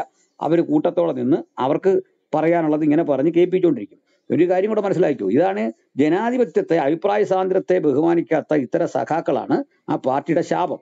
ആ പാർട്ടിയുടെ പ്രശ്നം ഇങ്ങനെ ഗ്രൂപ്പിട്ടൊക്കെ സംസാരിക്കുന്ന കക്ഷികളാണ്. ദോഷമല്ലാതെ അവരെ കൊണ്ട് ഒരു ഗുണവും സമൂഹത്തിനും ഇല്ല, അവർക്കും ഇല്ല, പാർട്ടിക്കും ഇല്ല. ഈ പാർട്ടിക്ക് ദുഷ്പേരുണ്ടാക്കുകയാണ് അവർ ഇതുവഴി ചെയ്യുന്നത്. ആദ്യം ചെയ്യേണ്ടത് തോൽവി അംഗീകരിച്ചു, ഞങ്ങൾക്ക് എന്തെങ്കിലും പ്രശ്നമുണ്ടെങ്കിൽ പരിഹരിക്കാം. ഇതാണ് ജെയ്ക്സിനെ പോലുള്ള ആളുകൾ ഇന്ന് ചാനലിൽ വന്നിട്ട് പറഞ്ഞത്, ഞങ്ങൾക്ക് അവിടെ പരാജയം നേരിട്ടു, ഞങ്ങൾ ആ പരാജയം അംഗീകരിക്കുന്നു. അതാണ് ചെയ്തത്. സി എൻ മോഹൻ എന്താ പറഞ്ഞത്? അദ്ദേഹം പറഞ്ഞത് അപ്രതീക്ഷിതം, അതുകൊണ്ട് ഇത് പരിശോധിക്കും, എന്താണ് ഞങ്ങൾക്ക് പറ്റിയത്. ഇതല്ലേ മാന്യത? അതിനു പകരം ഇതാണോ വ്യാഖ്യാനം?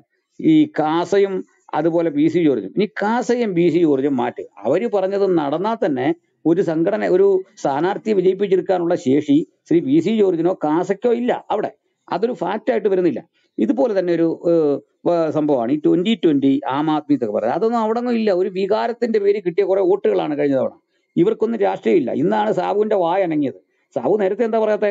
സാബുവിനൊരു 2 ആഴ്ച മുമ്പ് അന്തസ്സായിട്ട് പറയത്തില്ലേ, ഞങ്ങൾ ഈ രാഷ്ട്രീയ പ്രവർത്തനം, ഈ ഇടതുപക്ഷ പ്രവർത്തനം മോശമാണ്, ഞങ്ങൾ UDF-നെ പിന്തുണയ്ക്കുന്നു എന്ന് പറഞ്ഞാൽ അതിനകത്ത് അന്തസ്സുണ്ട്. ഇത് മിണ്ടാതിരുന്നിട്ട് ജയിക്കുന്ന, ഞാൻ നേരത്തെ പോസ്റ്റ് ഇട്ടായിരുന്നു, സാബുവിന്റെ ലക്ഷ്യം ഇതാണ്, ആര് ജയിക്കുന്നോ അത് ഞങ്ങളുടെ വോട്ട് കൊണ്ടാണെന്ന് പറയാൻ. അപ്പോ സാബു ഒക്കെ മുമ്പോട്ട് വെക്കുന്ന പൊളിറ്റിക്സ് വെൽഫെയർ പൊളിറ്റിക്സ് ആണ്. ഈ വെൽഫെയർ പൊളിറ്റിക്സിന്റെ പ്രശ്നം എന്താ?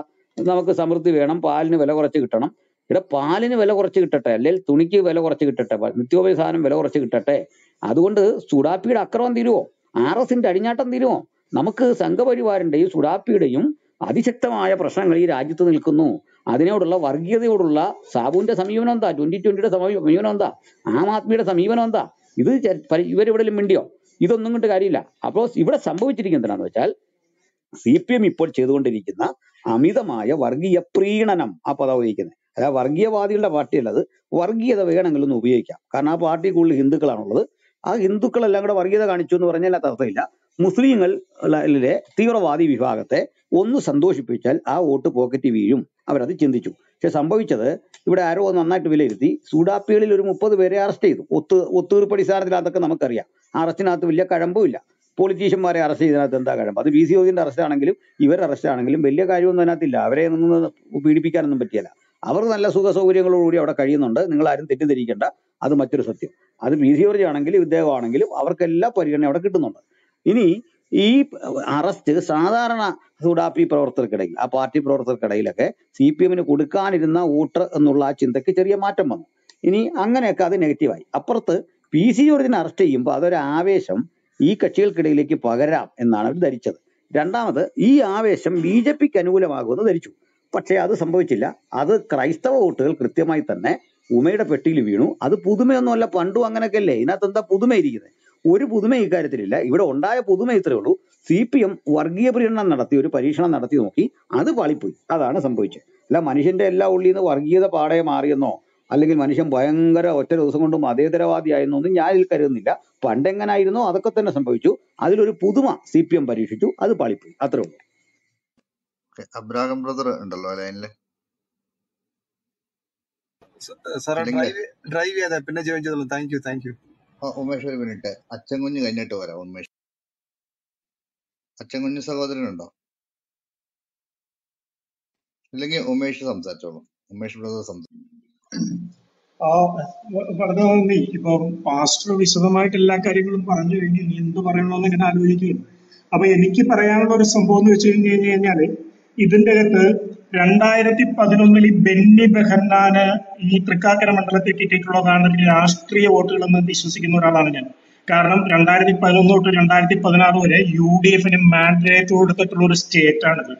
ഇപ്പോൾ ഈ ഉമാ തോമസിന് ബെന്നി ബെഹന്നാന് കിട്ടിയതിനേക്കാൾ ഭൂരിപക്ഷം കിട്ടുന്ന സന്ദർഭത്തിൽ കോൺഗ്രസിന്റെ അവസ്ഥ എന്താണെന്ന് നമുക്കറിയാം. വളരെയധികം ദുർബലാണ്. അതിന്റെ അടിത്തറ തന്നെ, ഇതൊരു രാഷ്ട്രീയ ഓക്സിജനാണ് ഇപ്പൊ കിട്ടിയിരിക്കുന്നത്. അടിത്തറ തന്നെ ചിന്ന ഭിന്നമായി കൊണ്ടിരിക്കുന്ന അവസ്ഥയിലാണ് ഈ ഒരു വിജയം ഉണ്ടായിരിക്കുന്നത്. അപ്പൊ ഉമ്മയ്ക്ക് കിട്ടിയിരിക്കുന്ന രാഷ്ട്രീയ വോട്ടുകളല്ല. അപ്പൊ മറ്റു ഘടകങ്ങൾ എന്തൊക്കെയുള്ളതാണെന്നുള്ളൊരു ചോദ്യം അവിടെ വരുന്നു.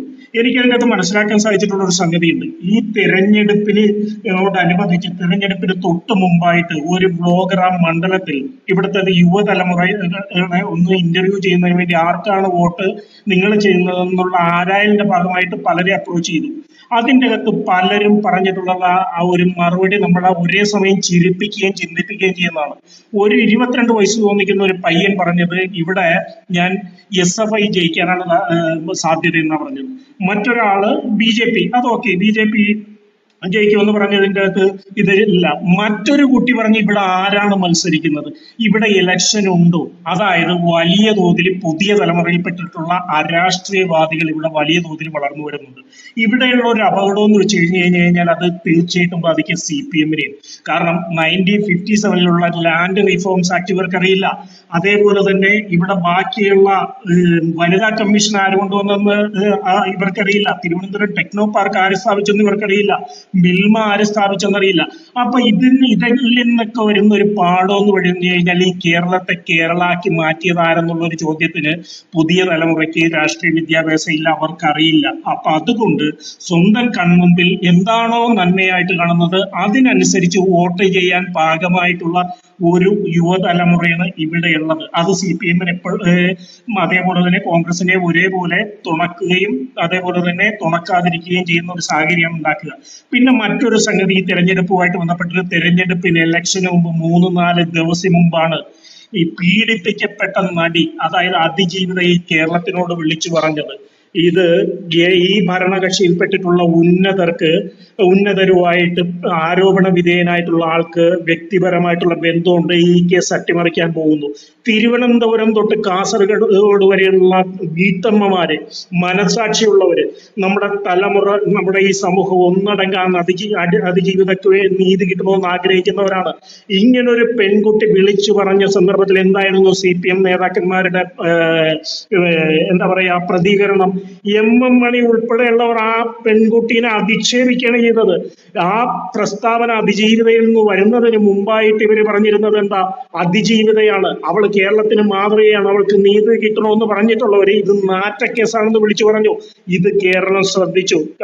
നേതാക്കന്മാരെന്ന് പറയുമ്പോൾ അവര് മാന്യതയോടുകൂടിയും അതേപോലെ തന്നെ പക്വതയോടുകൂടി സംസാരിക്കണം. അഹങ്കാരത്തിന്റെ ഭാഷ നേരത്തെ ടോം ജോസ് ചൂണ്ടിക്കാണിച്ചതുപോലെ അത് ഈ പ്രസ്ഥാനത്തിനെ തകർക്കാൻ വേണ്ടിയിട്ടേ ഉപകരിക്കുള്ളൂ. മറ്റൊരു സംഗതി എനിക്ക് ഇതിൻ്റെ അകത്ത് പറയാനുള്ളത് STP പ്രീണനാണ്.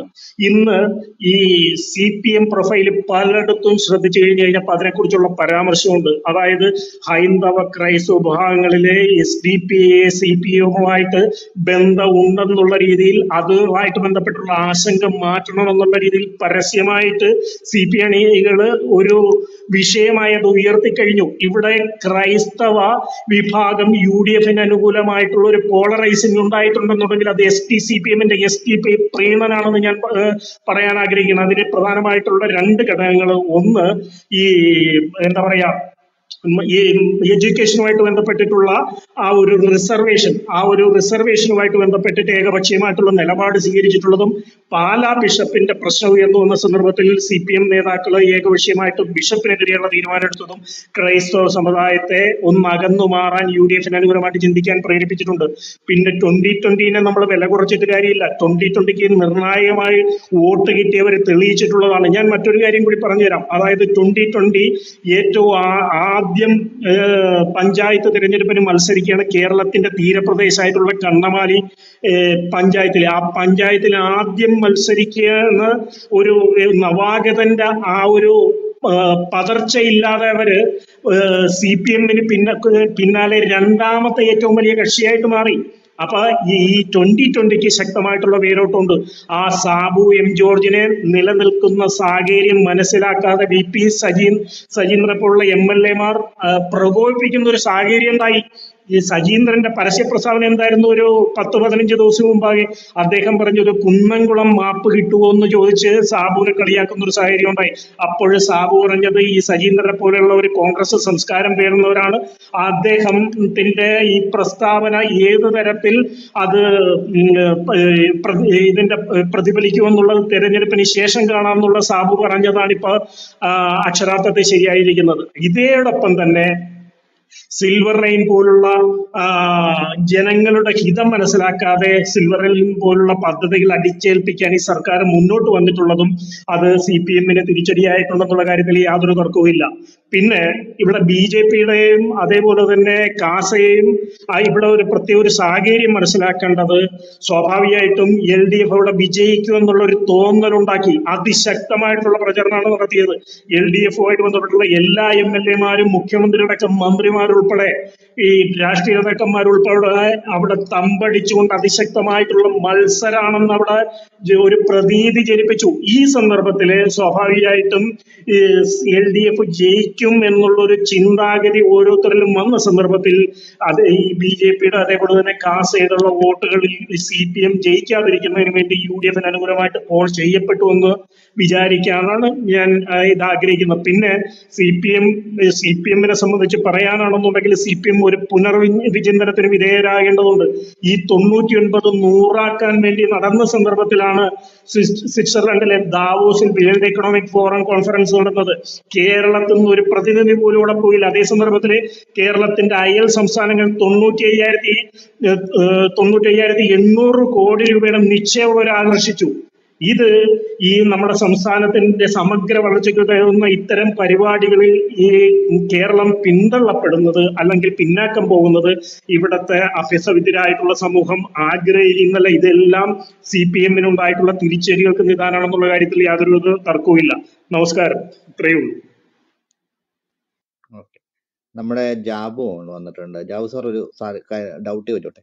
ഇപ്പൊ ഇസ്ലാമിക് സംഘടനകളും മറ്റേ CPM-കാരും പറയുന്നത് കാസയും മറ്റേ PC ജോർജുമാണ് ഇത് അവരാണ് തോറ്റുപോയത് ഇലക്ഷൻ എന്നാണെന്ന് പറയുന്നത്. അതെന്തുകൊണ്ടായിരിക്കും അവരങ്ങനെ പറയുന്നത്? ജാബുവിന്റെ അഭിപ്രായത്തിൽ. കേൾക്കാമോ? ഓക്കെ, അത് ഞാൻ നേരത്തെ പറഞ്ഞിരുന്നു. അതിന്റെ ഒരു കാരണം, ഒന്ന്, സഭാവിരുദ്ധത ഏറ്റവും കൂടുതൽ പ്രകടിപ്പിച്ച ഒരു വ്യക്തിയാണ് PT തോമസ്. അതേ ആശയമാണ് പിന്നെ ഇവർക്കും ഉള്ളത്. ആർക്കുള്ള? ഉമാ തോമസിനും ഉള്ളത്. അപ്പൊ സഭയും സഭയെ പ്രതിനിധീകരിക്കലും ഏത് നിലക്കും തോറ്റേ പറ്റൂ. കാരണം അവിടെ RSS ഒരു മുഖ്യ ഘടകമല്ല. അപ്പൊ മുസ്ലിം സാമാന്യ ജനം സ്വാഭാവികമായിട്ട് ചിന്തിക്കുക, ഞങ്ങൾക്കെതിരെ നിൽക്കുന്നവരാര്, അവരെ സംഘടിതരമായി തോൽപ്പിക്കുക എന്ന ഒരു ലക്ഷ്യം സാധാരണ മുസ്ലിം, അത് സുഡാപ്പികളാണോന്നില്ല, മുസ്ലിങ്ങൾക്ക് തന്നെ തിരിച്ചറിവുണ്ട്. ഇപ്പൊ ഏറ്റവും കൂടുതൽ മുസ്ലിങ്ങൾക്കെതിരെ നിലകൊള്ളുന്നത് സഭയും സഭയെ താങ്ങുന്നവരും കാസയെ പോലുള്ള സംഘടനകളുമാണ്. അപ്പൊ അവരെ തോൽപ്പിക്കുക എന്നത് ഒരു ലക്ഷ്യമായിരുന്നു. കാരണം വ്യക്തമായിട്ട് സഭയുടെ സ്ഥാനാർത്ഥിയാണ് CPM-ൻ്റെത് എന്നെല്ലാവർക്കും പകൽ വെളിച്ചം പോലെ വ്യക്തമാണ്. ഉമ്മ അങ്ങനെയല്ല. ഉമ്മ എന്നും സഭാവിരുദ്ധതയാണ്. PT തോമസും സഭാവിരുദ്ധതയാണ്. PT തോമസ് ഒരു ക്വസ്റ്റ്യൻ ചോദിച്ചോട്ടെ. ഇത് PC ജോർജും കാസയും അല്ലല്ലോ അവിടെ നിർത്തിയത് സ്ഥാനാർത്ഥികൾ. അപ്പൊ എന്തുകൊണ്ടാണ് നിങ്ങൾ പറയുന്നത് CPM തോറ്റു എന്നല്ല പറയുന്നത്? കാസയും PC ജോർജും തോറ്റു എന്നാണ് നിങ്ങളുടെ ഗ്രൂപ്പിലെല്ലാം പറഞ്ഞു നടക്കുന്നത്. അല്ല, അതാണ് ഇതിന് ഞാൻ ചെറിയ ചോദിക്കുന്നത്. കാര്യം പറഞ്ഞോട്ടെ, ഒരു വാക്ക് പറയാൻ സമ്മതിക്കണേ പ്ലീസ്. അല്ല, അത് രണ്ടും കാരണം ഉണ്ടല്ലോ. ഒന്ന്, അവര് പിന്തുണച്ച BJP-ന്റെ വോട്ടും കുറഞ്ഞു. അപ്പൊ രണ്ടുപേരും തോറ്റു എന്നുള്ളതിന് പിന്നെ അതിനൊക്കെ CPM വലിയ തോറ്റെന്ന് തെളിവ് നിങ്ങൾ വേണം. എവിടെയും പറയുന്നില്ലല്ലോ. PC ജോർജും കാസയും പേരിലാണ് നിങ്ങൾ ആരോപിക്കുന്നത്. അതാണ് എന്റെ ക്വസ്റ്റ്യൻ. ഞാൻ വരാൻ കാര്യം അതുകൊണ്ട് ജാബിനോട് നേരിട്ട് ചോദിച്ചത്. ടോം സാർ എന്തോ ചോദിക്കാനുണ്ട്, ഒരു ചോദിച്ചിട്ട് ഒരു അതാണ് പറഞ്ഞത്. ഇദ്ദേഹം രണ്ടാം പ്രാവശ്യം സംസാരിച്ചപ്പോഴും എടുത്തു പറഞ്ഞൊരു കാര്യമുണ്ട്. PT തോമസ് സഭാവിരുദ്ധനായിരുന്നു, അതുപോലെ ഉമയെ സഭാവിരുദ്ധൻ. PT തോമസ് എവിടെയാണ് സഭാവിരുദ്ധനായിട്ടുള്ളതെന്ന് പറഞ്ഞത്? ഇതിന്റെ പുറകിൽ ഒരു ഹിഡൻ അജണ്ട ഉണ്ട്. അവർ ഈ പറയുന്നത് ദിവസങ്ങളായി ഞാൻ കേൾക്കുന്നത്. ഇന്നലെ ഒരു ചർച്ചയിൽ ഇതേ വാക്ക് കേട്ടു, PT തോമസ് ഒരു സഭാവിരുദ്ധനായിരുന്നു. അതിന്റെ പുറകിൽ ഒരു ഹിഡൻ അജണ്ട ഫ്യൂച്ചറിൽ അത് ഉപയോഗിക്കാൻ വേണ്ടിയിട്ടാണ്. ഇത് PT തോമസ് എവിടെയാണ് സഭാവിരുദ്ധനായത്? അദ്ദേഹത്തിന് നേരെ ശവടക്കിയ അച്ഛന്മാരും അദ്ദേഹത്തിനെതിരെ സംസാരിച്ച അച്ഛന്മാരെയുമാണ് അദ്ദേഹം കോൺസെൻട്രേറ്റ് ചെയ്തിട്ടുള്ളത്. സഭ എന്ന് പറയുന്ന സംവിധാനത്തിൽ അല്ല, അന്ന് ഇരുന്ന ബിഷപ്പിനെയാണ് കോൺസെൻട്രേറ്റ് ചെയ്തത്. അതിനുശേഷം ആ ബിഷപ്പ് പോയതിനു ശേഷം അദ്ദേഹം ഒരിക്കൽ പോലും ഈ സഭയെ വിമർശിച്ചിട്ടില്ല ആ അർത്ഥത്തിൽ. അന്ന് ഇരുന്ന ബിഷപ്പും അവിടെ കുറെ അച്ഛന്മാരും കാട്ടിക്കൂട്ടിയ പേക്കൂത്തിനെയാണ് അദ്ദേഹം വിമർശിച്ചിട്ടുള്ളത്. സഭ എന്ന് പറയുന്ന സംവിധാനത്തെ PT തോമസ് അങ്ങനെ വിമർശിച്ചിട്ടില്ല. നിങ്ങൾ വെറുതെ അദ്ദേഹത്തിനെതിരെ ഇത്തരം കള്ളപ്രചരണം നടത്തരുത്. കാരണം ഞാൻ ഇടുക്കിക്കാരനാണ്, എനിക്കറിയാൻ കൃത്യമായിട്ട് അവിടെ കുറേയേറെ ആളുകൾ അച്ഛന്മാർ അദ്ദേഹത്തിന് ഈ കുറെ അച്ഛന്മാർ നാട്ടിലോട്ട് ഇറങ്ങി കാണിച്ച പേക്കൂത്തിനെ എതിർത്ത അച്ഛന്മാരും ഉണ്ട്. അപ്പൊ അതിൻ്റെ അകത്ത് കുറെ തീവ്രവാദികളായിട്ടുള്ള ആളുകൾ ഉണ്ടായിരുന്നു, കുറെ ഊളകൾ. അവരാണ് ഈ നാട്ടിലോട്ട് ഇറങ്ങി ഇത്തരം പരിപാടി നടത്തുകയും രാഷ്ട്രീയം കളിക്കുകയും ചെയ്തത്. പക്ഷേ അതിനെ അദ്ദേഹം ആ അർത്ഥത്തിലുള്ള തള്ളി പറഞ്ഞിട്ടുള്ളൂ, അല്ലാതെ പൂർണ്ണമായി അദ്ദേഹം സഭയെ തള്ളി പറഞ്ഞിട്ടില്ല. പുതിയ ബിഷപ്പ് വന്നതിന് ശേഷം അദ്ദേഹം അത്തരത്തിലൊരു വിമർശനം നടത്തിയിട്ട് പോലുമില്ല. പഴയ ബിഷപ്പിന്റെ കാലഘട്ടത്തിലാണ് ഈ പ്രശ്നങ്ങൾ കൂടുതലുണ്ടായത്. പുതിയ ബിഷപ്പ് കുറെ കൂടെ മാറ്റമായിട്ടുള്ള സമീപനമായിരുന്നു സ്വീകരിച്ചത്. അതിനുശേഷം അദ്ദേഹം ആ നടന്ന സംഭവങ്ങളെ വിമർശിച്ചിട്ടുള്ളൂ. സഭയെ അദ്ദേഹം പ്രത്യേകമായി എടുത്ത് വിമർശിച്ചിട്ടില്ല. അതുകൊണ്ട് ഇത് ബോധപൂർവം PT തോമസിന്റെ ഒരു ഒരു ഒരു ഗ്ലോറിയസിനെ തകർക്കാൻ വേണ്ടി ബോധപൂർവ്വം ഇവർ നടന്ന കളിയാണിത്. ഇത് നിങ്ങളൊന്ന് മനസ്സിലാക്കണം. Thank you. ഒരു കാര്യം കൂടെ ഉണ്ട് അതില്. ഈ PT തോമസ് ഒരു കാര്യം കൂടെ, PT തോമസ് എന്ന് പറയുന്ന രാഷ്ട്രീയ പ്രവർത്തകൻ പരിസ്ഥിതിയുമായി ബന്ധപ്പെട്ട് നടത്തിയ ചില പരാമർശങ്ങൾ, എനിക്ക് PT തോമസിലെ രാഷ്ട്രീയക്കാരോട് താല്പര്യമില്ലാത്ത ഒരാളാണ് കേട്ടോ. കാരണം ശക്തിമത്തായ എന്തെങ്കിലും കഴമ്പുള്ള ആശയം പറയുന്ന ആളായിട്ട് തോന്നിയിട്ടില്ല. അദ്ദേഹം മരിച്ചു കഴിഞ്ഞ് അദ്ദേഹം പൊതു താല്പര്യം എന്നുള്ള നിലയിൽ രണ്ട് അഭിപ്രായം പറഞ്ഞെന്നുള്ളൂ. അത് മറ്റൊരു കാര്യം. അദ്ദേഹത്തിന്റെ നിയമസഭയിലെ പെർഫോമൻസ് ഒക്കെ ഒരുതരം വികാരപരമായിട്ട് എനിക്ക് തോന്നിയിട്ടുള്ളൂ. അത് മറ്റൊരു സംഭവം. പക്ഷെ അദ്ദേഹം ഈ കസ്തൂരി രംഗൻ റിപ്പോർട്ടിലെടുത്ത് വളരെ ഗുണപരമായ ഒരു നിലപാടായിരുന്നു. കസ്തൂരി രംഗൻ അതിനെക്കുറിച്ച് അദ്ദേഹം എടുത്ത നിലപാട് അവിടെ കർഷകർ ഭൂരിപക്ഷമുള്ള ഇടുക്കി ജില്ലയ്ക്ക് പ്രശ്നമായി. ആ ഘട്ടത്തില് ആ നിലപാട് തന്നെയാണ്, സഭ എടുത്ത നിലപാടിനോട് കൂടെയാണെന്ന് കോൺഗ്രസ് നിന്നേ. അതുകൊണ്ടാണ് PT തോമസിന് സീറ്റ് കൊടുത്തില്ല എന്ന്. PT തോമസിന് സീറ്റ് കൊടുക്കാതെ അവിടെ നിർത്തിയ കക്ഷി അറിയാലോ, കേസുവിന്റെ ഇപ്പോഴത്തെ അവിടുത്തെ ഇടുക്കി MP. അപ്പൊ അദ്ദേഹത്തെ അവിടെ നിർത്തി. ആ ഘട്ടത്തിൽ PT തോമസിന് സീറ്റ് കൊടുക്കാതെ ഒരു ഘട്ടം മാറ്റി നിർത്തി. അദ്ദേഹം രോഗിയൊക്കെ ആയിട്ട് തീർന്നു. പെട്ടെന്ന് അറ്റാക്ക് പോലൊക്കെ വന്നിട്ട് അദ്ദേഹം ഹോസ്പിറ്റലൊക്കെ ആയി. ഒത്തിരി നിരാശനായിരുന്നു അദ്ദേഹം ആ സമയത്ത്. അതിനുശേഷം ചർച്ച കോൺഗ്രസ് പാർട്ടിക്കുള്ളിൽ നടത്തി. PT ഒഴിവാക്കാൻ പാടില്ല, അദ്ദേഹം നമ്മുടെ പൊതുപ്രവർത്തനം അനിവാര്യനാണ് എന്നൊക്കെ ചിന്തിച്ചുകൊണ്ട് അദ്ദേഹത്തെ കൊണ്ടുവന്നു. ആ പ്രശ്നങ്ങൾ പറഞ്ഞ് തീർത്ത ശേഷമാണ് മത്സരിച്ചത്. ഇതിന് PT തോമസ് സഭയ്ക്കെതിരായിരുന്നു. ഉമ അങ്ങനാണ്. ഇപ്പോഴും ഉമാ തോമസൻ തന്നെയാ പുള്ളിക്കാരുടെ പേര്. അവര് ക്രിസ്ത്യൻ ആയി കഴിഞ്ഞു, അല്ലാത്ത പഴയ നമ്പൂതിരി ലൈഫ് നടത്തുകയല്ല. അവരിപ്പോഴും കൃത്യം പള്ളിയിൽ പോകുന്ന ആള് തന്നെയാണ്. അപ്പൊ ക്രിസ്തീയ വിശ്വാസം സ്വീകരിച്ചു പോകുന്ന ഒരാൾ തന്നെയാണ്. അപ്പൊ നിങ്ങൾ പറയാണ്, ഇപ്പൊ ഇദ്ദേഹം പറയുന്ന അനുസരിച്ച് അവിടെയുള്ള മുസ്ലിങ്ങളെല്ലാം കൂടെ ഉമയെ ജയിപ്പിച്ചു, ക്രിസ്ത്യാനി എല്ലാം കൂടെ CPM വോട്ട് ചെയ്തു എന്നുള്ളതില്ല. അങ്ങനെയാണെങ്കിൽ CPM ജയിക്കത്തില്ലായിരുന്നു.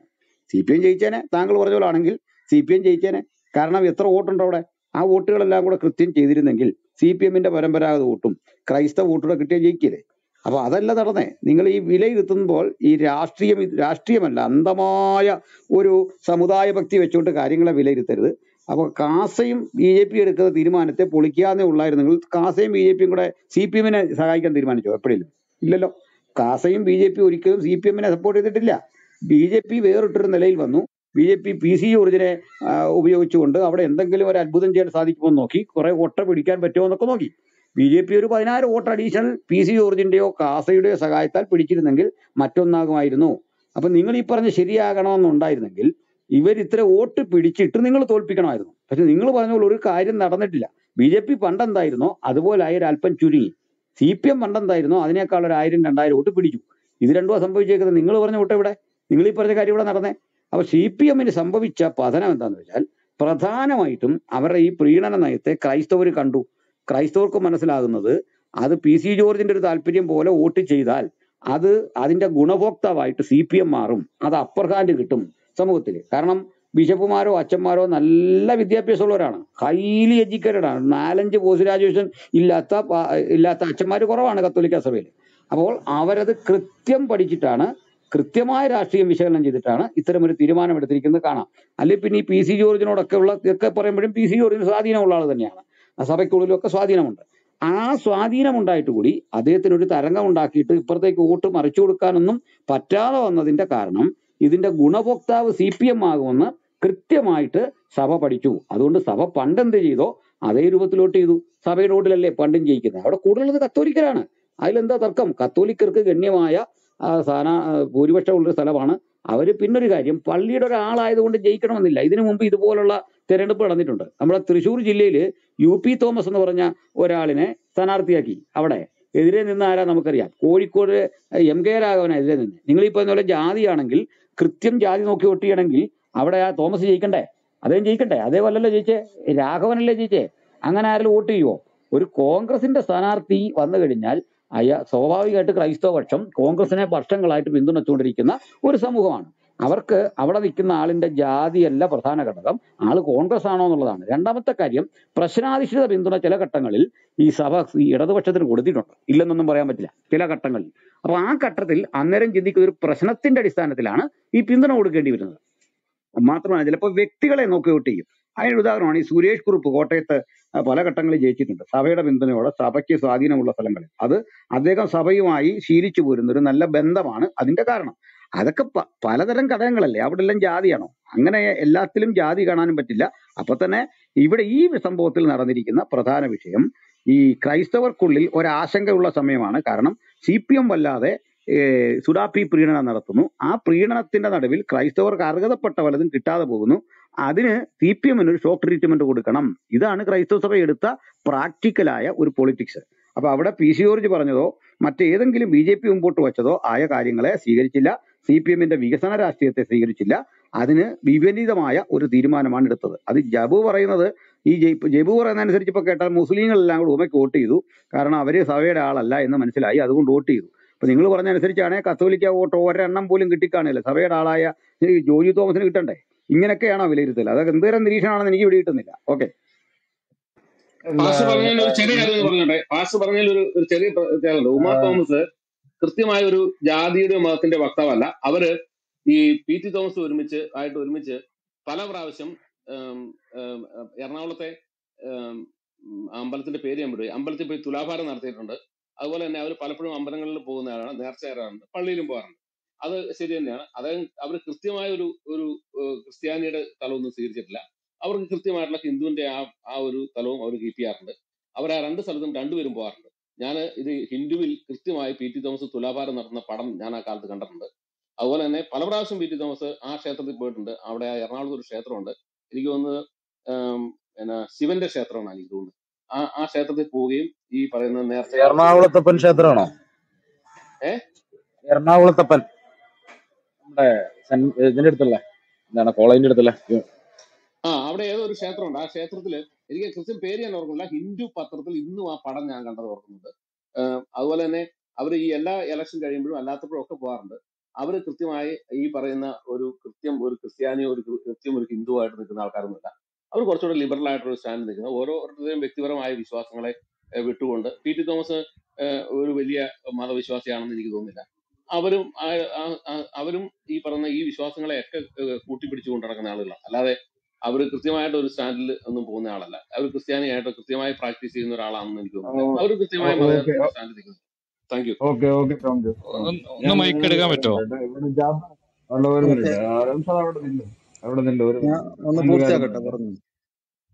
ജാബു ഇവിടെ ജാബു ഇവിടെ പറയാൻ ഉദ്ദേശിക്കുന്നത്, ഇവിടെ എങ്ങനെയെങ്കിലും ഈ കാസയെ ഒരു തീവ്രവാദി സംഘടനയാക്കണം എന്നുള്ള ജാബു അങ്ങ് എഗ്രി ചെയ്യാത്ത എന്താ ഞാൻ സുഡാപ്പിയാന്നുള്ളത്. നിങ്ങളുടെ കയ്യിലുള്ള ഏറ്റവും വലിയ പ്രശ്നം എന്താണെന്നറിയാമോ?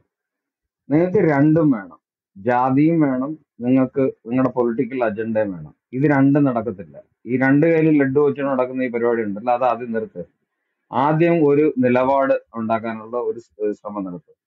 ഇവിടെ കാസ് അവർക്ക് ഏത് രാഷ്ട്രീയ പാർട്ടിയോടോ സോഫ്റ്റ് കോർണർ ഉണ്ടോ, ദാറ്റ് ഈസ് ദെയർ പ്രോബ്ലം. അത് ആർക്കും ഇത് സോഫ്റ്റ് കോർണർ ഉണ്ടാക്കാം.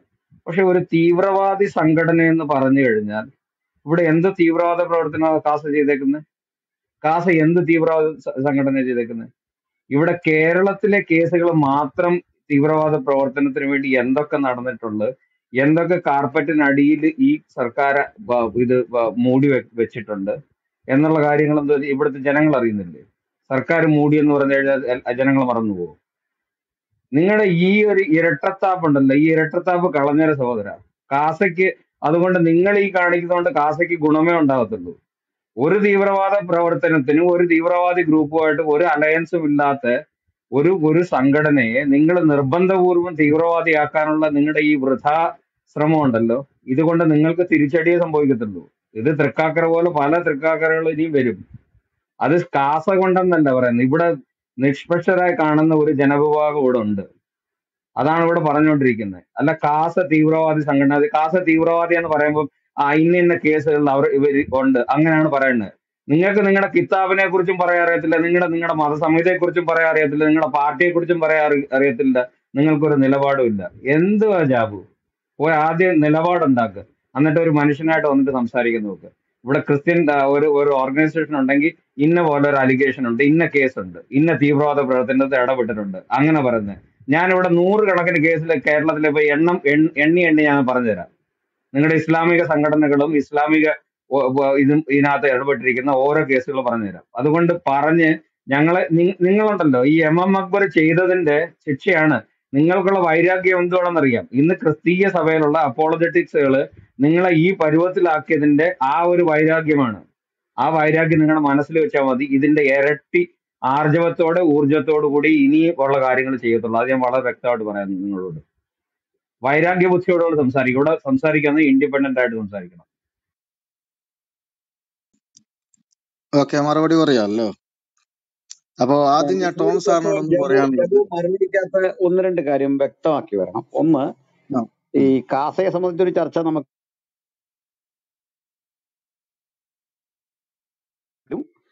ഈ കാസയ്ക്കെതിരെ എവിടെങ്കിലും അതിന്റെ നേതാക്കൾക്കെതിരെ ഒരു ഏതെങ്കിലും തീവ്രവാദ കേസുകൾ ഏതെങ്കിലും പോലീസ് സ്റ്റേഷനിൽ ഒരു FIR ഇട്ടിട്ടുണ്ടോ, ഒരു കേസ് എടുത്തിട്ടുണ്ടോ? ഒന്ന്. രണ്ടാമത്തത്, കാസയുടെ ഏതെങ്കിലും ഒരു പ്രകടനത്തിൽ ഒരു വയലൻസ് പ്രകടമായ സന്ദർഭമുണ്ടോ, പോലീസ് കേസെടുത്തിട്ടുണ്ടോ? മൂന്നാമത്തെ ചോദ്യം, ഈ കാസയുടെ ഏതെങ്കിലും പരിപാടികളിൽ തീവ്രവാദ സ്വഭാവമുള്ള ആരെങ്കിലും പങ്കെടുക്കുകയോ അല്ലെങ്കിൽ ബോംബ് സ്ഫോടനം, ആയുധം കൈവെക്കൽ, ഇങ്ങനെ എന്തെങ്കിലും ഒരു കാര്യം ഉള്ളത് താങ്കൾക്ക് അറിയാമോ?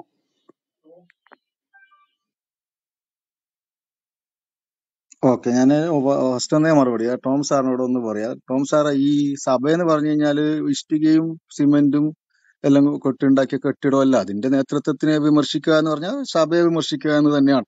പിന്നെ ആഴ്ച വിമർശിക്കണമെന്നില്ല. ഒരിക്കൽ വിമർശിക്കുകയും ആ നിലപാടിൽ അയാൾ മരണം വരെ ഉറച്ചു നിന്നു. അപ്പൊ അത് അയാളുടെ നിലപാടാണ്. അതേ സഭയുടെ കീഴിലുള്ള പള്ളിയിൽ എന്നെ അടക്കം ചെയ്യരുതെന്ന് അയാൾ പറഞ്ഞിട്ടുണ്ട്. അപ്പൊ അയാളെ കൃത്യമാണ് അയാളുടെ പോളിസി. ഓക്കെ, അതവിടെ നിൽക്കട്ടെ. പിന്നെ കാസ തീവ്രവാദ സംഘടനയാണ്. കാസന്റെ ആ വെറും ഫേസ്ബുക്ക് പേജ് ഒന്ന് കയറി ചെന്നാൽ മതി, അപ്പൊ മനസ്സിലാവും. അങ്ങനെയാണെങ്കിൽ ജമാഅത്തെ ഇസ്ലാമി കേരളത്തിൽ മിന്നാന്ന് RSSന്റെ തില്ലങ്കേരി എന്നെ വിളിച്ചു പറഞ്ഞു, ഒരു RSS കാരനെയും കൊന്നിട്ടില്ല, ഒരു കൊലപാതക കേസിലും ജമാഅത്തെ ഇസ്ലാമി പ്രതിയല്ല, എന്നിട്ട് അവരെ തീവ്രവാദ സംഘടന എന്ന് വിളിക്കുന്നില്ലേ? കാസ ഇപ്പോ അക്രമത്തിലേക്ക് തിരിയാത്തത് അതിനുള്ള ശക്തി സംഭരിച്ചു കൊണ്ടിരിക്കുകയാണ്. അതിന് അടുത്ത പടി അവർ ഇതാണ്. ആദ്യം വർഗീയമായി വിഭജനം ഉണ്ടാക്കുക, സമൂഹത്തിൽ ഭിന്നിപ്പുണ്ടാക്കുക, പരസ്പരം മതങ്ങളെ തമ്മിൽ തല്ലി. ഇതൊക്കെയല്ലേ ഏറ്റവും വലിയ ഭീകരവാദം. ഇതിനേക്കാൾ വലിയ ഭീകരവാദം തീവ്രവാദം എന്ന് പറയുന്നത് എന്ത്? ആളെ കൊല്ലൽ അതിന്റെ അടുത്ത പടിയാണ്. ഇനി അത് അടുത്ത സ്റ്റേജിൽ അവർ അതും തുടങ്ങും. അവരുടെ എല്ലാ ലൈനുകളും തീവ്രവാദപരമാണ്. അവർ വ്യക്തമായ തീവ്രവാദ സംഘടനയാണ്. മനസ്സിലായില്ലേ? വെറും കൊല്ലും കൊലയും മാത്രമല്ല. കൊല്ലും കൊലയില് ഈ NDF-ഉം ഇവരൊക്കെ തുടങ്ങി കുറെ വർഷം കഴിഞ്ഞിട്ടാണ്. ആദ്യം തുടങ്ങൽ ഇങ്ങനെ തന്നെയാണ്. എല്ലാ സംഘടനകളും RSS-ഉം അതേപോലെ തന്നെയാണ്. ആദ്യം വെസ്റ്റനെ കൊന്നിട്ടല്ല തുടങ്ങൽ.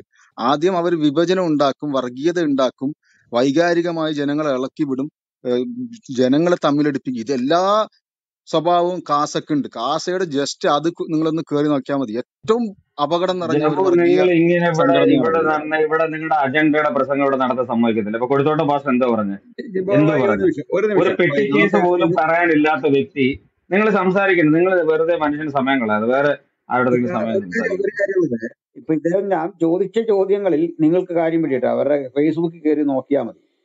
ഈ ഫേസ്ബുക്കിൽ കയറി നോക്കിയിട്ട് ഒരു കേസെങ്കിൽ രജിസ്റ്റർ ചെയ്താൽ പോരെ സാറേ?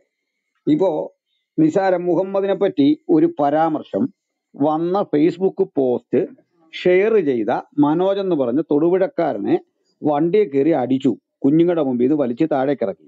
അയാളുടെ പേര് കേസ് കൊടുത്തു.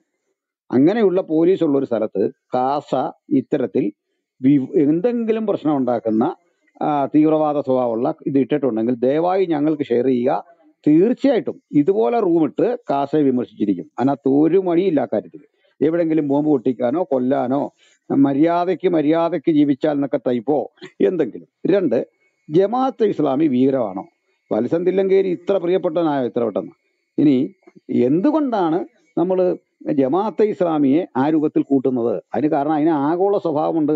അത് പാകിസ്ഥാനിലുള്ള ഇന്ത്യയിലുണ്ടായി പാകിസ്ഥാനിൽ വളർന്ന സംഘടനയാണ്. ഇന്ത്യക്കാരൻ രൂപപ്പെടുത്തി അവിടെ ഉണ്ടാക്കിയ സംഘടനയാണ്. മൗദൂദിയാണ് അതിന്റെ നേതാവെങ്കിൽ ആ പറയപ്പെടുന്ന ആശയം അതിന്റെയാണ്. അതുകൊണ്ടാണ് അത് ഭീകരമായിരിക്കുന്നത്. അല്ലാതെ ഇവർ ചെയ്തില്ല എന്നുള്ളവരല്ല. ഇന്ത്യ പോലുള്ള സ്ഥലത്ത് അത് എളുപ്പമല്ല. കാരണം ഇന്ത്യയിൽ ഈ സംഘടനകൾ സ്വീകരിക്കുന്നത് ഒരു സാംസ്കാരിക മുഖമാണ്. ഉദാഹരണം, അവർ നല്ല നിലയിൽ പ്രവർത്തിക്കുന്നു. അവർക്ക് നിഷിദ്ധമായ പലതും ഇവിടെ ചെയ്യുന്നുണ്ട്. കലയും സംസ്കാരവും അങ്ങനെയുള്ള പരിപാടികളെല്ലാം ചേർന്ന് പ്രവർത്തിക്കുന്നു. അവർക്ക് പത്രമുണ്ട്, മാധ്യമങ്ങളുണ്ട്.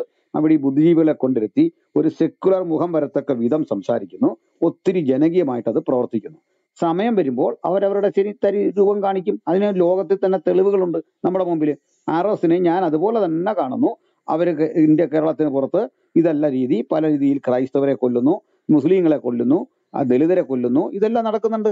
അത് സംശയമില്ലാത്ത കാര്യമാണ്. ഇതുപോലെ നമുക്ക് സമകാലിക ഇന്ത്യയുടെ 50 വർഷത്തെ ചരിത്രം അല്ലെങ്കിൽ സ്വാതന്ത്ര്യാനന്തര കാലത്ത് എവിടെങ്കിലും ഒരു ക്രൈസ്തവൻ നടത്തിയ ഇത്തരം ഒരു കൊലയുടെ ഒരു ചരിത്രം കാസയെ അങ്ങ് വിടാം, അതിൽ കാസയും വിടുമെന്ന് കൂട്ടിക്ക്, കാസ ഉണ്ടെങ്കിൽ വരാം. സമകാലിക സമൂഹത്തിൽ ഈ ക്രൈസ്തവ സമൂഹം എവിടെങ്കിലും നടത്തിയ ഒരു കൊല, നമ്മുടെ സ്വാതന്ത്ര്യാനന്തര ഇന്ത്യയിൽ എടുത്താൽ മതി. പണ്ട് രാഷ്ട്രങ്ങളൊക്കെ ഉണ്ടായിരുന്നപ്പോൾ യുദ്ധമുണ്ട്, രാഷ്ട്രീയ യുദ്ധമുണ്ട്. സ്വാതന്ത്ര്യാനന്തര ജനാധിപത്യ രാജ്യത്ത് എവിടെങ്കിലും ക്രൈസ്തവർ നടത്തിയ ഒരു മതസംഘട്ടനം, ഒരു മതസംഘർഷം, അന്യമതസ്ഥർക്കെതിരെ നടത്തിയ ഒരു മതസംഘർഷം ജബുവിന് പറയാനുണ്ടോ? ഒരെണ്ണം മതി, ഒറ്റ ഒരെണ്ണം. പാസ്റ്റർ ഞാൻ ഒരു വാക്ക് പറഞ്ഞോട്ടെ ഇതിന്റെ ഇടയ്ക്ക്. ശബരിമല ആക്രമിച്ചത് ആരാണ്? 1950 ശബരിമല ആക്രമിച്ച ആര്? ക്രൈസ്തവരല്ലേ? അത് മതസംഘർഷമല്ലേ? അന്നത്തെ മുഖ്യമന്ത്രി ഇടപെട്ടില്ലായിരുന്നെങ്കിൽ അത് വൻ കലാപത്തിലേക്ക് നീങ്ങേണ്ട സംഭവമല്ലേ? നിലക്കൽ പ്രശ്നം അറിയില്ലേ നിങ്ങൾക്ക്? പിന്നെ അത് മാത്രമല്ല, തിരിച്ച് മുസ്ലിങ്ങൾ എവിടെയാണ് ക്രൈസ്തവരെ ഇന്ത്യയിൽ ആക്രമിച്ചത്? അതൊരെണ്ണം കാണിച്ചത് നിങ്ങൾ. ഒരു ജോസഫ് മാഷിന്റെ പിന്നെ ഇയാള് പറഞ്ഞത് എന്തറിയോ? ഇതേ നിങ്ങൾ PC ജോർജ് പറഞ്ഞത് ജോസഫ് മാഷിന്റെ കൈയല്ല തല വെട്ടേണ്ടത് PC ജോർജ് പറഞ്ഞു. മനസ്സിലായില്ലേ? ഈ ഒരു സംഭവം അല്ലാതെ ഇന്ത്യയിൽ എവിടെയാണ് ക്രൈസ്തവരെ മുസ്ലിങ്ങൾ ആക്രമിച്ചത്? നിങ്ങൾക്ക് എന്താണ് മുസ്ലിങ്ങളോട് ഇത്ര വിരോധം? ഈ കാസ കൊടുക്കുന്ന ഇതുപോലത്തെ വിഷബീജം പേറിയാണ് അന്ന് പിന്നെ ന്യൂസിലാൻഡ് പള്ളിയിൽ ഒരുത്തം കയറി 19 പേരെ വെടിവെച്ച് വന്നത്. ഇവർ കുത്തിവെക്കുന്ന വിഷം നാളെ ഭീകരവാദമായി, തീവ്രവാദമായി, അതിന്റെ അപ്പുറത്തെ ലെവലിലേക്ക് അത് കടക്കും. അതുകൊണ്ടാണ് ജാബു അവർ ജാബു തീവ്രവാദി അത് സംഘം എന്ന് പറയുന്നത്. ശരിയല്ല കേട്ടോ. ജാബു നിങ്ങൾ ഈ ഇങ്ങനെ ജാബു അനുവദിക്കുന്നത് പാസ്റ്ററെ. കാര്യം എന്ന് ജാബു വെച്ചിട്ടുണ്ടെങ്കിൽ ഇദ്ദേഹം അല്ലല്ല, പറയുന്ന ഞാന് ഫാക്ച്വൽ ജാബു എറേഴ്സാണ്. പോയി മദ്രസയിലാണ് ജാബു ഈ പോയിരിക്കുന്നത്. പറയുന്നത് ജാബു അല്ലേ, ജാബു പറയുന്ന ഈ കാര്യം വളരെ തെറ്റാണ്. താങ്കൾക്ക് ശബരിമല സംഭവത്തിന്റെ ABCD അറിയില്ല. അവിടെ സർക്കാർ പെട്ടെന്ന് ഇടപെട്ട് ഏതാണ്ട് ചെയ്തു. ഞങ്ങളൊക്കെ ആ നാട്ടുകാരാണ്, എന്താ സംഭവിച്ചതെന്നൊക്കെ നമുക്ക് കൃത്യം അറിയാം. മനസ്സിലാക്കിക്കൊള്ളണം. രണ്ടാമത്തെ കാര്യം, അത് തർക്കമാണ്. സ്വാഭാവികമായി രണ്ട് മതങ്ങൾ തമ്മിൽ തർക്കം വരുമ്പോൾ ഉണ്ടാകുന്ന പ്രാദേശിക പ്രശ്നമാണ്. മനസ്സിലാക്കിക്കൊള്ളണം. ഇതങ്ങനെയല്ല. പ്ലാൻ ചെയ്തിട്ട് തൗവയിലെ അധ്യായം വായിച്ചിട്ട് കൃത്യം വന്നിട്ട് കൈവെട്ടുക, 9-ാം അധ്യായം വായിച്ചിട്ട് കൈവെട്ടുക. നിങ്ങളൊന്ന് ആലോചിച്ച് നോക്കിക്കേ. അതിന്റെ ആ ഭീകരനെ പിടിച്ചിട്ട് നിങ്ങൾ മൂവാറ്റുപുഴ ഒരു മുനിസിപ്പാലിറ്റി നിർത്തിയിട്ട് വമ്പിച്ച ഭൂരിപക്ഷത്തിൽ മത്സരിപ്പിച്ച് ജയിക്കുക. എന്നിട്ട് ആ കൊലക്കേസിലെ പ്രതികൾക്ക്, ആ കൊലപാതക ശ്രമക്കേസിലെ പ്രതികൾക്ക് അനസ് എന്ന് പറഞ്ഞ പോലീസുകാരൻ ഇന്റലിജൻസ് രഹസ്യങ്ങൾ ഒറ്റിക്കൊടുക്കുക. ആസൂത്രിതമായി ഇത് തന്നെ ചെയ്യുക. എന്നിട്ട് കൊലവിളി നടത്തി പൊതുവിൽ തെരുവിൽ പ്രകടനം നടത്തുന്ന ഏത് രീതിയിലുള്ള ഇത്തരം കാര്യങ്ങൾക്കും അത് ഭീകരവാദമെന്ന് ഞങ്ങൾക്ക് എണ്ണി 100 പറയാനുണ്ട് ഓരോ സ്ഥലങ്ങളിൽ. താങ്കൾ ഉടനെ പോയിരിക്കുക ഇന്ത്യക്ക് പുറത്ത് ഉള്ള സംഭവങ്ങൾ. ഇന്ത്യക്ക് പുറത്തുള്ള ഞാൻ സ്വാതന്ത്ര്യാനന്തര ഇന്ത്യയിലെ കാര്യമാണ് ചോദിച്ചത്. ഇനി ഇന്ത്യക്ക് പുറത്തുള്ള സംഭവങ്ങൾ ഓരോന്നും ഞങ്ങൾ പറയണോ? ഇന്ന് ക്രൈസ്തവരും മറ്റു മതസ്ഥരും ഒക്കെ അനുഭവിച്ചുകൊണ്ടിരിക്കുന്ന ഇസ്ലാമിക പീഡനങ്ങളുടെ നീണ്ട ചരിത്രം ഞാൻ ഇവിടെ പറയാനായിട്ട് ഉദ്ദേശിക്കുന്നില്ല. പിന്നെ ഞങ്ങൾക്ക് മുസ്ലിങ്ങളോട് ഒരു വൈരാഗ്യമില്ല, ഒരു വിരോധവും ഇല്ല. ശരാശരി ഈ മതം പഠിക്കാത്ത മുസ്ലിം വളരെ ഡീസന്റ് ആണ്. ഭൂരിപക്ഷം പേർക്ക് മതം അറിയില്ല. മതം അറിയാമായിരുന്നെങ്കിൽ അവർ ഞങ്ങളെ ഒന്നുകൂടെ ജീവിക്കാൻ അനുവദിക്കുമായിരുന്നില്ല. മതം അറിയാവുന്ന, മതത്തെക്കുറിച്ച് പഠനമുള്ള മുസ്ലിമിനെ മാത്രമേ പേടിയുള്ളൂ. മുല്ലാമാരെ, ഉസ്താദുമാരെ, തലപ്പാവ് ധരിച്ച പുള്ളികളെ ഞങ്ങൾക്ക് പേടിയാണ് സാർ. ഇതാണ് കാര്യം. നിങ്ങൾ കണ്ടതല്ലേ കൊലവിളി മുഴക്കുന്ന അബ്ദുൽ നാസർ വീരാനെ കണ്ടതല്ലേ കഴിഞ്ഞ ദിവസം? എന്നിട്ട് ഇല്ലെന്നാണ് പുള്ളി പറയുന്നത്. നോക്കണം, നിങ്ങളുടെ ഒരു ജബു തന്നെ ഇവിടെ ഒന്ന് കൊലവിളി നടത്തിയിട്ടല്ലോ കൂടുതൽ പറയുന്നത്. ജബു അല്ലേ ഇവിടെ ചില ദിവസങ്ങൾക്ക് പറയുന്നത്. നിങ്ങൾക്ക് ധൈര്യമുണ്ടോ ഒരു മുസ്ലിമിന്റെ മുമ്പിൽ വന്ന് നിന്നുകൊണ്ട് മുഹമ്മദിനെ പറ്റി ഇത് പറയാൻ? ഞങ്ങൾ ആകെപ്പാടെ ചെയ്തത് ഹദീസ് വായിച്ച് കേൾപ്പിച്ചേ ഉള്ളൂ. ഈ IBT മുറിയിൽ നിന്നുകൊണ്ടാണ് താങ്കൾ, സാക്ഷാൽ ഇപ്പോൾ ഇത്രയോ മയത്തിൽ സംസാരിക്കുന്ന താങ്കൾ ഇവിടെ വന്നിട്ട് പറഞ്ഞത് ഒരു മുസ്ലിമിന്റെ മുമ്പിൽ വെച്ച് ഇത് പറഞ്ഞാൽ നിങ്ങൾ അദ്ദേഹത്തെ നേരിടുമെന്ന് പറഞ്ഞ ആളാണ്. കൃത്യമായിട്ട് ആശയപരമൊന്നുമല്ല, ഇവിടെ പറഞ്ഞ ആളാണ്. ഇതുകൊണ്ടാണ് പേടി. കാരണം നിങ്ങൾക്ക് മതം അറിയാം, നിങ്ങൾ മതത്തിന്റെ രീതിയിലാണ് ചിന്തിക്കുന്നത്. മതം വെച്ച് ചിന്തിക്കുന്ന മുഹമ്മദിന്റെ അനുഗാമിയെ ഞങ്ങൾക്ക് പേടിയാണ്. അപ്പൊ അത് ഞങ്ങളെ ജനങ്ങളെ ബോധ്യപ്പെടുത്തുന്നു. ഇതാ വരുന്നു. ഇപ്പൊ നിങ്ങൾക്കൊരു കാര്യം അറിയോ? കഴിഞ്ഞിടയ്ക്ക് വളരെ രസകരമായൊരു സംഭവം നടന്നു. അത് ഇവിടെ ആരോ ചർച്ചയിൽ കൊണ്ടുവന്നാണ്. ഒരു തിയേറ്ററിന്റെ മുമ്പിൽ ആളുകൾ ഇങ്ങനെ ക്യൂ നിൽക്കുകയാണ്, വിദേശത്തൊരു രാജ്യത്ത്. അവിടെ നിന്നൊരു പാവം മുസ്ലിം അള്ളാഹു അക്ബർ എന്ന് വിളിച്ചു പറഞ്ഞു. കേട്ടവരെല്ലാം ഓടിക്കളഞ്ഞു, പേടിച്ച് ഓടാൻ കാരണം എന്താ? ഇത് പറയുന്നവനെ കേൾക്കുമ്പോൾ പേടി വരുന്നു. അവൻ ഇത് പറഞ്ഞിട്ടാ കൈ വെട്ടുന്നത്. ഈ കൈ വെട്ടുമ്പോൾ നിങ്ങൾ അതിനെ അപലപിക്കുന്നില്ല, നിങ്ങൾ പറയേണ്ട രീതി പറയുന്നില്ല. സാദിഖലി തങ്ങൾ 2 ആഴ്ച കഴിഞ്ഞിട്ടാണ് ഈ ആലപ്പുഴ സംഭവത്തെ ഒന്ന് അപലപിക്കാൻ ആ മുരടൊന്ന് അനങ്ങിയത്, ആ ചുണ്ടൊന്ന് അനങ്ങിയത്. ഇതാ ശരി. എന്നാൽ നിലയ്ക്കലെന്നല്ല, ശബരിമലയെന്നല്ല, എവിടെ ഇത്തരം പ്രശ്നമുണ്ടെങ്കിലും അത് 100% തെറ്റെന്ന് പറയാനുള്ള ബാധ്യത ഞങ്ങൾക്കുണ്ട്. അത് ഞങ്ങൾ കൃത്യം പറഞ്ഞിരിക്കും. ഇനി ഏതെങ്കിലും മുസ്ലിങ്ങളെയോ മറ്റ് അന്യമതസ്ഥരെയോ ക്രിസ്ത്യാനി ചെയ്യുന്നെങ്കിൽ അതിനൊപ്പം ക്രിസ്തീയ മനസ്സിന്റെ ഭൂരിപക്ഷം ഇല്ല. ഇതാ നിങ്ങളും ഞങ്ങളും തമ്മിലുള്ള വ്യത്യാസം. നിങ്ങൾ കഴിഞ്ഞ ദിവസം പറഞ്ഞെന്തുണ്ടാ? SDP ഇവിടെ വളരുന്നത് തന്നെ ഞങ്ങളെപ്പോലുള്ളവരുള്ളത് കൊണ്ടാണ് എന്ന് പറയുന്നതിന്റെ കാരണം എന്താ? ഇവിടുന്ന് അങ്ങോട്ട് പൊക്കോ എന്നൊരു പരസ്യമായ ആഹ്വാനം. നിങ്ങൾ SDP-കാരൻ തന്നെയാണ്, അല്ലെങ്കിൽ ആ ബോധം മുൻനിർത്തി പോകുന്ന ആൾ തന്നെയാണ്. അതുകൊണ്ടാണ് ഞങ്ങൾ കേവലം ഒരു ഹദീസ് വായിച്ച് കേൾപ്പിച്ചപ്പോൾ ധൈര്യമുണ്ടോ ഇതൊന്നും ഒന്ന് പറഞ്ഞാൽ, നേരിട്ട് പറഞ്ഞാൽ, മുസ്ലിങ്ങളുടെ മുമ്പിൽ നിന്ന് പറയാൻ ധൈര്യം ഉണ്ടോ എന്ന് ചോദിച്ചാൽ മഹാനാണ് താങ്കൾ, അതുകൊണ്ട് കൂടുതൽ ഇങ്ങനെ വെളുപ്പിക്കരുത്, നമ്മുടെ ചർച്ച വഴിമാറിപ്പോവുകയും ചെയ്യുന്നു. ഞങ്ങൾക്ക് ഇസ്ലാമിലേക്ക് ഇത് എതിരിക്കണമെന്നില്ല. ഞങ്ങൾ കൃത്യം തൃക്കാക്കര ഇലക്ഷനിൽ നടന്ന വളരെ ആവേശകരമായ ഒരു റിസൾട്ടിനെ പറ്റി വിശകലനം ചെയ്യുകയാണ്. താങ്കൾ പറഞ്ഞതിനൊക്കെ നന്ദിയുണ്ട്. താങ്കൾക്ക് ഇതിനപ്പുറം ഞാൻ ചോദിച്ചതിന് ഉത്തരമില്ല. താങ്കൾ ഇത്രയും നേരം പറഞ്ഞ് കാസ ഭീകരവാദ സംഘടനയാണ്. തീർച്ചയായിട്ടും കാസ ഭീകര സംഘടനയാണെങ്കിൽ സർക്കാർ നടപടിയെടുക്കണം, അതിന്റെ നേതാക്കൾക്കെതിരെ എടുക്കണം. പക്ഷെ ഒരു കാര്യമുള്ളൂ, ഈ സിമിലർ സ്റ്റാൻഡ് വഹിക്കുന്ന മറ്റുള്ളവരോടും കൂടെ അത് കാണിക്കേണ്ടതുണ്ട്. അത് കാണിക്കുന്നില്ല. ക്രൈസ്തവൻ എന്തെങ്കിലും പരാതിപ്പെട്ടിട്ടുണ്ടെങ്കിൽ അത് PC അകത്തിട്ടുകൊണ്ടല്ല, ആ PC കാണിച്ച അതേ നയം സുഡാപ്പികളോട് കാണിക്കുന്നില്ല, അതേ നയം മുജാഹിദ് ബാലുശ്ശേരിക്കില്ല, അതേ നയം അലിയാർ കാസിമിയോടില്ല. ഇതാണ് ഞങ്ങൾ പറഞ്ഞുകൊണ്ടിരിക്കുന്നത്. നിങ്ങൾക്കൊന്നും അതിലൊന്നുമേ പറയാനില്ല, ഒരു കാര്യമേ പറയാനില്ല. ഞാൻ ചോദിച്ചു, കാസ ബോംബ് പൊട്ടിച്ചിട്ടുണ്ടോ, അല്ലെങ്കിൽ ഭീകരപ്രവർത്തനങ്ങൾ എന്തെങ്കിലും ചെയ്തിട്ടുണ്ടോ? എന്നാൽ തിരിച്ചങ്ങനല്ല. ലീഗിന്റെ കാര്യത്തിൽ എങ്ങനെയാണോ മാറാട് കലാപം ആരുടെ ശിക്ഷ, ഞാനതൊക്കെ പറയണോ? അതൊക്കെ അതിൽ മുസ്ലിം ലീഗിന്റെ നേതാക്കന്മാർ വഹിച്ച ചരിത്രപരമായ പങ്ക് ഓരോന്നോരോന്ന് ഞാൻ പറയണോ? അവരിപ്പോഴും തലപ്പാവ് ധരിക്കുന്നവരല്ലേ, അവരിപ്പോഴും നിസ്കരിക്കുന്നവരല്ലേ, അവർക്കെതിരെ നടപടി ഉണ്ടായിട്ടുണ്ടോ? ഞങ്ങളുടെ കൂടി ഇങ്ങനെ കൊന്നിട്ടൊരുത്തം വാ, അല്ലെ കൊല്ലുമെന്ന് പറഞ്ഞിട്ട് ഞങ്ങളുടെ കൂടെ ഒരുത്തം വാ, ഈ കമ്മ്യൂണിറ്റിക്കകത്ത് അവൻ കാണത്തില്ല. നിങ്ങളൊന്ന് ചൂണ്ടിക്കാണിച്ചാൽ മതി. കാസയിലെ ഒരാളെങ്കിലും ഇവിടുത്തെ മറ്റു മനുഷ്യരെ ഉപദ്രവിക്കാൻ പറയുന്ന ഒരു പ്രസംഗമോ ഒരു ആയുധം ധരിച്ചുകൊണ്ട് നടത്തുന്ന എന്തെങ്കിലും ഒരു കാര്യമോ വന്നാൽ കാസയ്ക്ക് പിന്നീട് സ്ഥാനമില്ല. കാസയാണെങ്കിലും പീലാസയാണെങ്കിലും ഓടും, വേറെ ഒന്നുകൂടെ നടക്കില്ല. മനുഷ്യ ഹൃദയത്തിൽ നിന്ന് മാറും. ഞങ്ങൾ പഠിച്ചത് ക്രിസ്തുവിന്റെ സ്നേഹത്തിന്റെ സന്ദേശമാണ്. അതിന് വിപരീതമായിട്ട് യേശു പഠിപ്പിച്ച പാഠങ്ങൾക്ക് വിപരീതമായി വന്നാൽ ഞങ്ങളുടെ മനസ്സിൽ അവർക്ക് സ്ഥാനമില്ല. അതാണ് താങ്കൾ മനസ്സിലാക്കേണ്ടത്. ഇത് കാസയെ പറ്റിയുള്ള ചർച്ചയല്ല. അത് കാസയുടെ ഔദ്യോഗിക വക്താക്കൾ അതിന്റെ നിലയിൽ മറുപടി പറഞ്ഞോളും. ഞാൻ മനസ്സിലാക്കുന്നിടത്തോളം കാസ is an alliance of Christianity. ക്രൈസ്തവ സമൂഹത്തിലെ ആളുകൾ അവരുടെ സാമൂഹ്യ ആവശ്യങ്ങൾക്ക് വേണ്ടിയിട്ട് ഒന്നിക്കാനുള്ള ഒരു ഫോറമാണ് കാസ. ഞാൻ കാസയുടെ മെമ്പർ അല്ല. ഞാൻ മനസ്സിലാക്കുന്ന കാര്യം, ഇനി ഞാൻ മനസ്സിലാക്കുന്ന ആ കാര്യത്തിന് അപ്പുറത്താണ് കാസയെങ്കിൽ അതിന് തീവ്രവാദ സ്വഭാവമുണ്ടെങ്കിൽ തീർച്ചയായിട്ടും ഇതുപോലെ റൂം ഇട്ടിട്ട്, അതായത് പിറ്റത്തേന് വെക്കുകയില്ല. നിങ്ങൾ ഈ ജോസഫ് മാഷിന്റെ ഒക്കെ കൈ വെട്ടിയിട്ട് വർഷങ്ങൾ കഴിഞ്ഞ് ആരും അതിനെ സഹായിച്ചില്ലെന്ന് പറയുന്ന പോലെ പറയല. കൃത്യം ഞങ്ങൾ ഈ ബോർഡും ഞാനും ഒക്കെ തന്നെ ഇവിടെ റൂമിട്ട് ഇതിലേക്ക് ഞങ്ങൾ കൃത്യം റൂമിടുക മാത്രമല്ല, പരമാവധി ഇപ്പോൾ നടത്തുന്ന പ്രചരണം പോലെ അവർക്കെതിരെ നടത്തിയിരിക്കും. ഒരു വിട്ടുവീഴ്ച അക്കാര്യത്തിലില്ല. പിന്നെ അവർക്ക് രാഷ്ട്രീയ തീരുമാനം എടുക്കുന്ന അവരുടെ കാര്യമാണ്, അതിൽ ഞങ്ങൾക്ക് റോളൊന്നുമില്ല. ഞാൻ ഗിബോറിലേക്ക് പോവാം. ഗിബോർ ബാക്കി പൂരിപ്പിച്ചോളൂ. പാസ്റ്റർ, ഞാൻ അല്ല ഒരു എന്റെ പേര് പറഞ്ഞു അല്ല ടോം ജോസ് ഒരു മിനിറ്റ്. ടോം ജോസ് നമ്മുടെ ചർച്ച ഒരു മിനിറ്റ്. വഴിമാറി പോവാട്ടോ. അല്ല നമ്മുടെ ചർച്ച അല്ല വിഷയത്തിൽ നിന്ന് വഴിമാറി മാറിപ്പോകും. പോകല്ല. ഞാനൊരു ജസ്റ്റ് ഒരു ഷോർട്ട് ഒരു ഇവിടെ കാസയുടെ ഫേസ്ബുക്കിന്റെ കാര്യം പറഞ്ഞു. ഇപ്പൊ ആരെങ്കിലും ഫേസ്ബുക്ക് ആക്സസ് ചെയ്യാൻ പറ്റുമെങ്കിൽ ഇസ്ലാമിക ജിഹാദി പേജുകൾ കുറഞ്ഞ ഒരു 3 ലക്ഷം പേജെങ്കിലും ഇന്ന് ഗ്ലോബലി അവൈലബിൾ ആണ്. മോർ ദാൻ 3 lakh, അതിലും കൂടുതലാണ്. പിന്നെ ഇസ്ലാമിക ടെറർ അഫിലിയേഷൻ ഉള്ളവരുടെ ഫേസ്ബുക്ക് അക്കൗണ്ടുകൾ ലക്ഷക്കണക്കിന് അക്കൗണ്ടാണ് ഉള്ളത്. എന്റെ പൊന്നു സഹോദര ജാബു, നിങ്ങൾ ഇവിടെ വന്ന് സംസാരിക്കുമ്പോൾ വിത്തൗട്ട് എനി ഡേറ്റ നിങ്ങളുടെ ഈ ഒരു ഇസ്ലാമിക ഒരു കുബുദ്ധി ഉണ്ടല്ലോ, ഈ കുബുദ്ധി ഇവിടെ വിധിയുണ്ട്.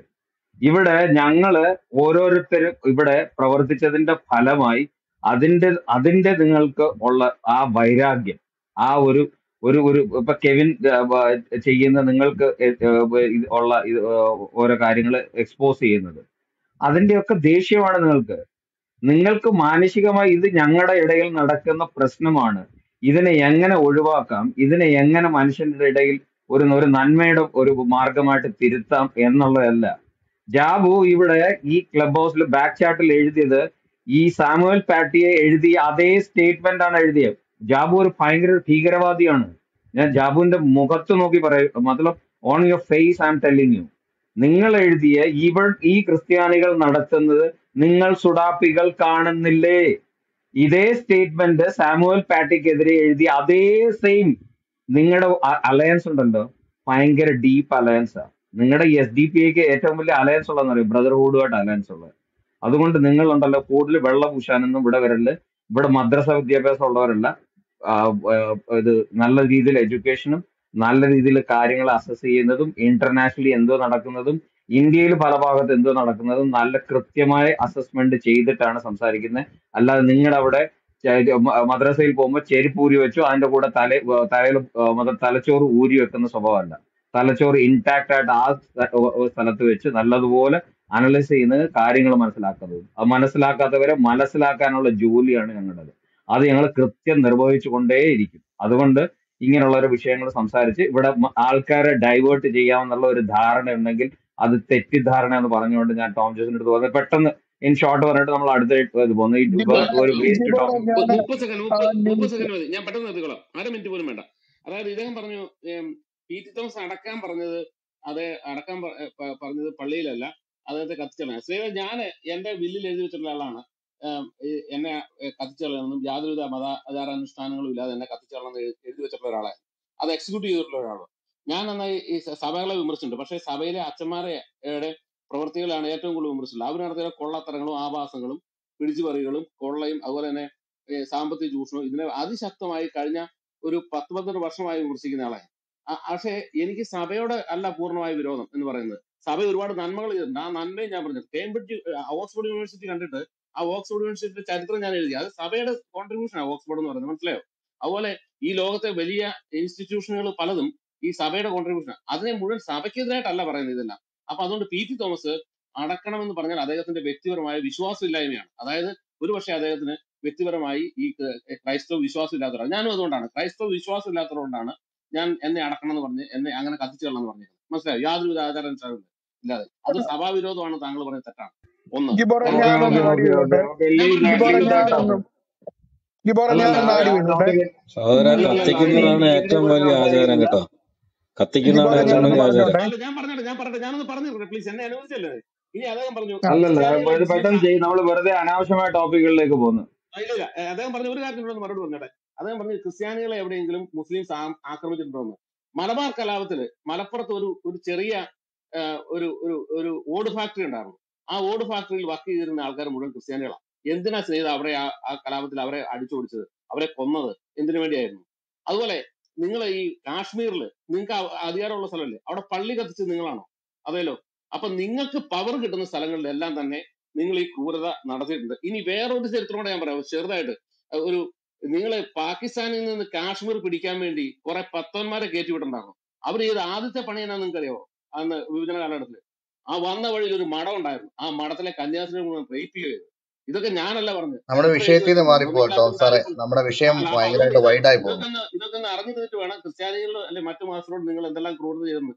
ഞാനൊരു ക്രിസ്ത്യൻ പക്ഷപാതവാദി ഒന്നുമില്ല, പക്ഷെ ചരിത്രം അന്വേഷിക്കുന്നതുകൊണ്ട് മാത്രം പറഞ്ഞത്. Thank you. ജിബോറ ഓക്കെ ഞാൻ അടുത്ത ഒരു കാര്യം കൂടെ പറഞ്ഞോട്ടെ. ഒരു മിനിറ്റ്, ഒരു കാര്യം കൂടെ ഓർഡറിൽ പറഞ്ഞോട്ടെ. പോയിക്കൊണ്ടിരിക്കുകയാണ്. അല്ല, പലപ്പോഴും നമ്മുടെ വായിലെ മണ്ണിടാൻ വേണ്ടിയിട്ട് പറയുന്ന ഒരു കാര്യമാണ് നമ്മുടെ ന്യൂസിലാൻഡിലെ മോസ്ക് ആക്രമണം. അതിനൊരു കാര്യം കൂടെ, ഞാൻ അതിനടുത്ത് താമസിച്ചുകൊണ്ടിരുന്ന വ്യക്തിയാണ്. അവിടെ നടന്നത് സത്യം പറഞ്ഞാൽ ഈ ആക്രമിച്ച ആൾക്ക് മതം എന്ന് പറയുന്ന സാധനമില്ല. അവൻ ടാർഗറ്റ് ചെയ്തത് മൈനോറിറ്റിയാണ്. അതായത് ഈ മൈഗ്രൻസിനെയാണ് അവൻ ടാർഗറ്റ് ചെയ്തത്. അപ്പം മൈഗ്രൻസിനെ ഇവൻ ഇങ്ങനെ നോക്കി നോക്കി നടന്നപ്പോൾ എവിടെ ചെല്ലുമ്പോഴും ഈ വൈറ്റ് ആൾക്കാർ, ഇപ്പം ക്രിസ്ത്യൻ പള്ളിയിൽ ചെന്ന് കഴിഞ്ഞാൽ അവൻ ടാർഗറ്റ് ചെയ്ത ക്രിസ്ത്യൻ പള്ളികളിലെല്ലാം തന്നെ ഈ വൈറ്റ് ആൾക്കാർ മിക്സ് ആയിട്ടാണ് പോകുന്നത്. അപ്പൊ അവൻ അത് വിട്ടിട്ട് ഇവിടെ നോക്കിയപ്പോൾ ഉണ്ടല്ലോ കുറെ പർദ്ദയിട്ട് ചാക്കും കെട്ടി ഇവിടെ നോക്കിയപ്പോൾ നല്ല സുഖം. ഇവൻ ഒരു മതം എന്ന് പറയുന്ന അവന്റെ രക്തത്തിൽ, അവൻ ജനിച്ചത് പോലും ഒരു മതത്തിലല്ല. അങ്ങനെ ഒരുത്തന്റെ പേരിലാണ് ക്രിസ്ത്യാനികൾ അവിടെ ആക്രമിച്ചതെന്ന്. നമ്മളവിടെ പള്ളികളിൽ പോലും ഇവർക്ക് വേണ്ടിയിട്ട് പ്രാർത്ഥന വരെ നടത്തി.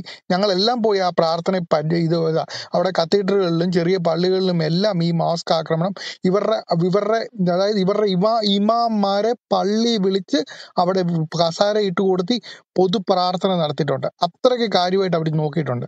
എന്നിട്ടാണ് ഇപ്പോഴും ക്രിസ്ത്യാനികളാണ് ആ ആക്രമിച്ചെന്ന് പറഞ്ഞത്. അത് പലയിടത്തും ഇവർ പറഞ്ഞ് പരത്തുന്ന ഒരു സംഭവം കേട്ടോ. അതൊന്ന് പിടിച്ചു, അതൊന്ന് പറഞ്ഞു.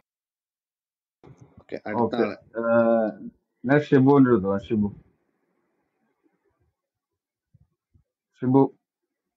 കേൾക്കുന്നില്ല.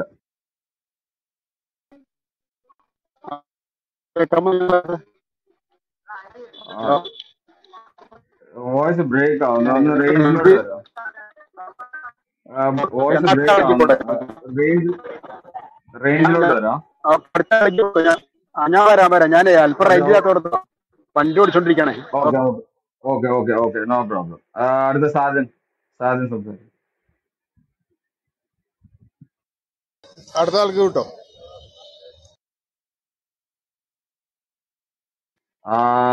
അടുത്ത ഇമ്മാനുവൽ.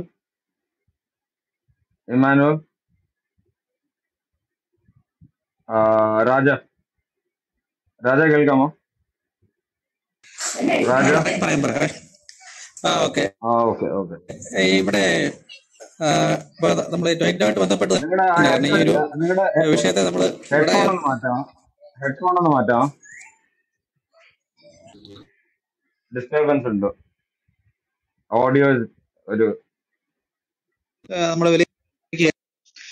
ഇപ്പൊ ആ ഇവിടെ ടൈറ്റിലുമായിട്ട് ബന്ധപ്പെട്ട് ആണ് നമുക്ക് ഇവിടെ കൂടുതൽ സംസാരിക്കേണ്ടത് എന്നുള്ളത് കൊണ്ട് LDF ആ ഒരു സൈഡിൽ നിന്നുള്ള ഒരു പരാജയത്തെയും കൂടെ ഞാൻ നോക്കിക്കാണാൻ ആഗ്രഹിക്കുകയാണ്. ഇവിടെ LDF കുറെ കാലമായിട്ട് തന്നെ ഈ പറയുന്ന മുസ്ലിം തീവ്രവാദികളെ പ്രകടിപ്പിക്കുന്ന നിലപാടുകൾ പലതവണയായിട്ട് സ്വീകരിക്കുന്നത് നമ്മൾ കണ്ടുവരികയാണ്. ഇപ്പൊ നമ്മൾ തന്നെ ഇപ്പൊ ഞാൻ CPM-കാരോട് പലപ്പോഴും ചോദിക്കുന്ന ചോദ്യമാണ്, ഇപ്പം ഈ SDP-കാർ നടത്തുന്ന കൊലവിളികള്, ഇതിപ്പോ കുട്ടി നടത്തിയത് ആദ്യമായിട്ടുള്ള സംഭവമല്ല.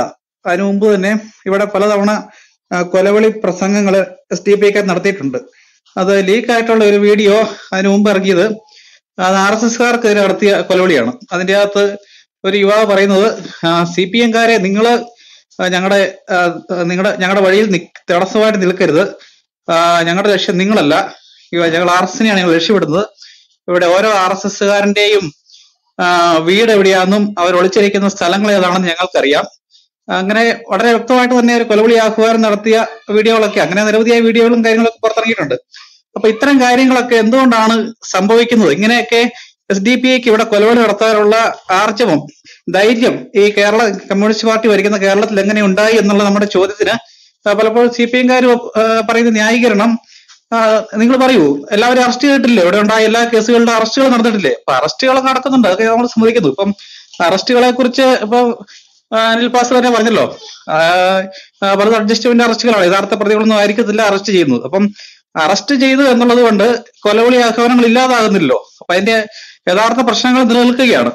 അപ്പോൾ ഇത്തരം ഒരു പ്രീണനം ഇതിപ്പം ഇത് ഒരു വിഷയം മാത്രമല്ല, നമ്മുടെ പല വിഷയങ്ങളുണ്ട്. SDP-കാർ അല്ലെങ്കിൽ മുസ്ലിം തീവ്രവാദികൾ നടത്തിക്കൊണ്ടിരിക്കുന്ന പല കാര്യങ്ങൾ. ഇപ്പം വിദേശ രാജ്യങ്ങളിലൊക്കെ ഒരുപാട് ആൾക്കാരുടെ തൊഴിൽ കളയുന്നു, അല്ലെങ്കിൽ അവരെ അബ്ദുൽ ഖാദർ പുതിയങ്ങാടി എന്ന് പറഞ്ഞ ആളെ ജയിലിലാക്കിയിരിക്കുന്നു. അത്തരം വിഷയങ്ങളെയൊന്നും ഇവിടെയുള്ള CPM-ഓ LDF-കാരോ ഒന്നും അഡ്രസ് ചെയ്യാൻ പോലും തയ്യാറില്ല.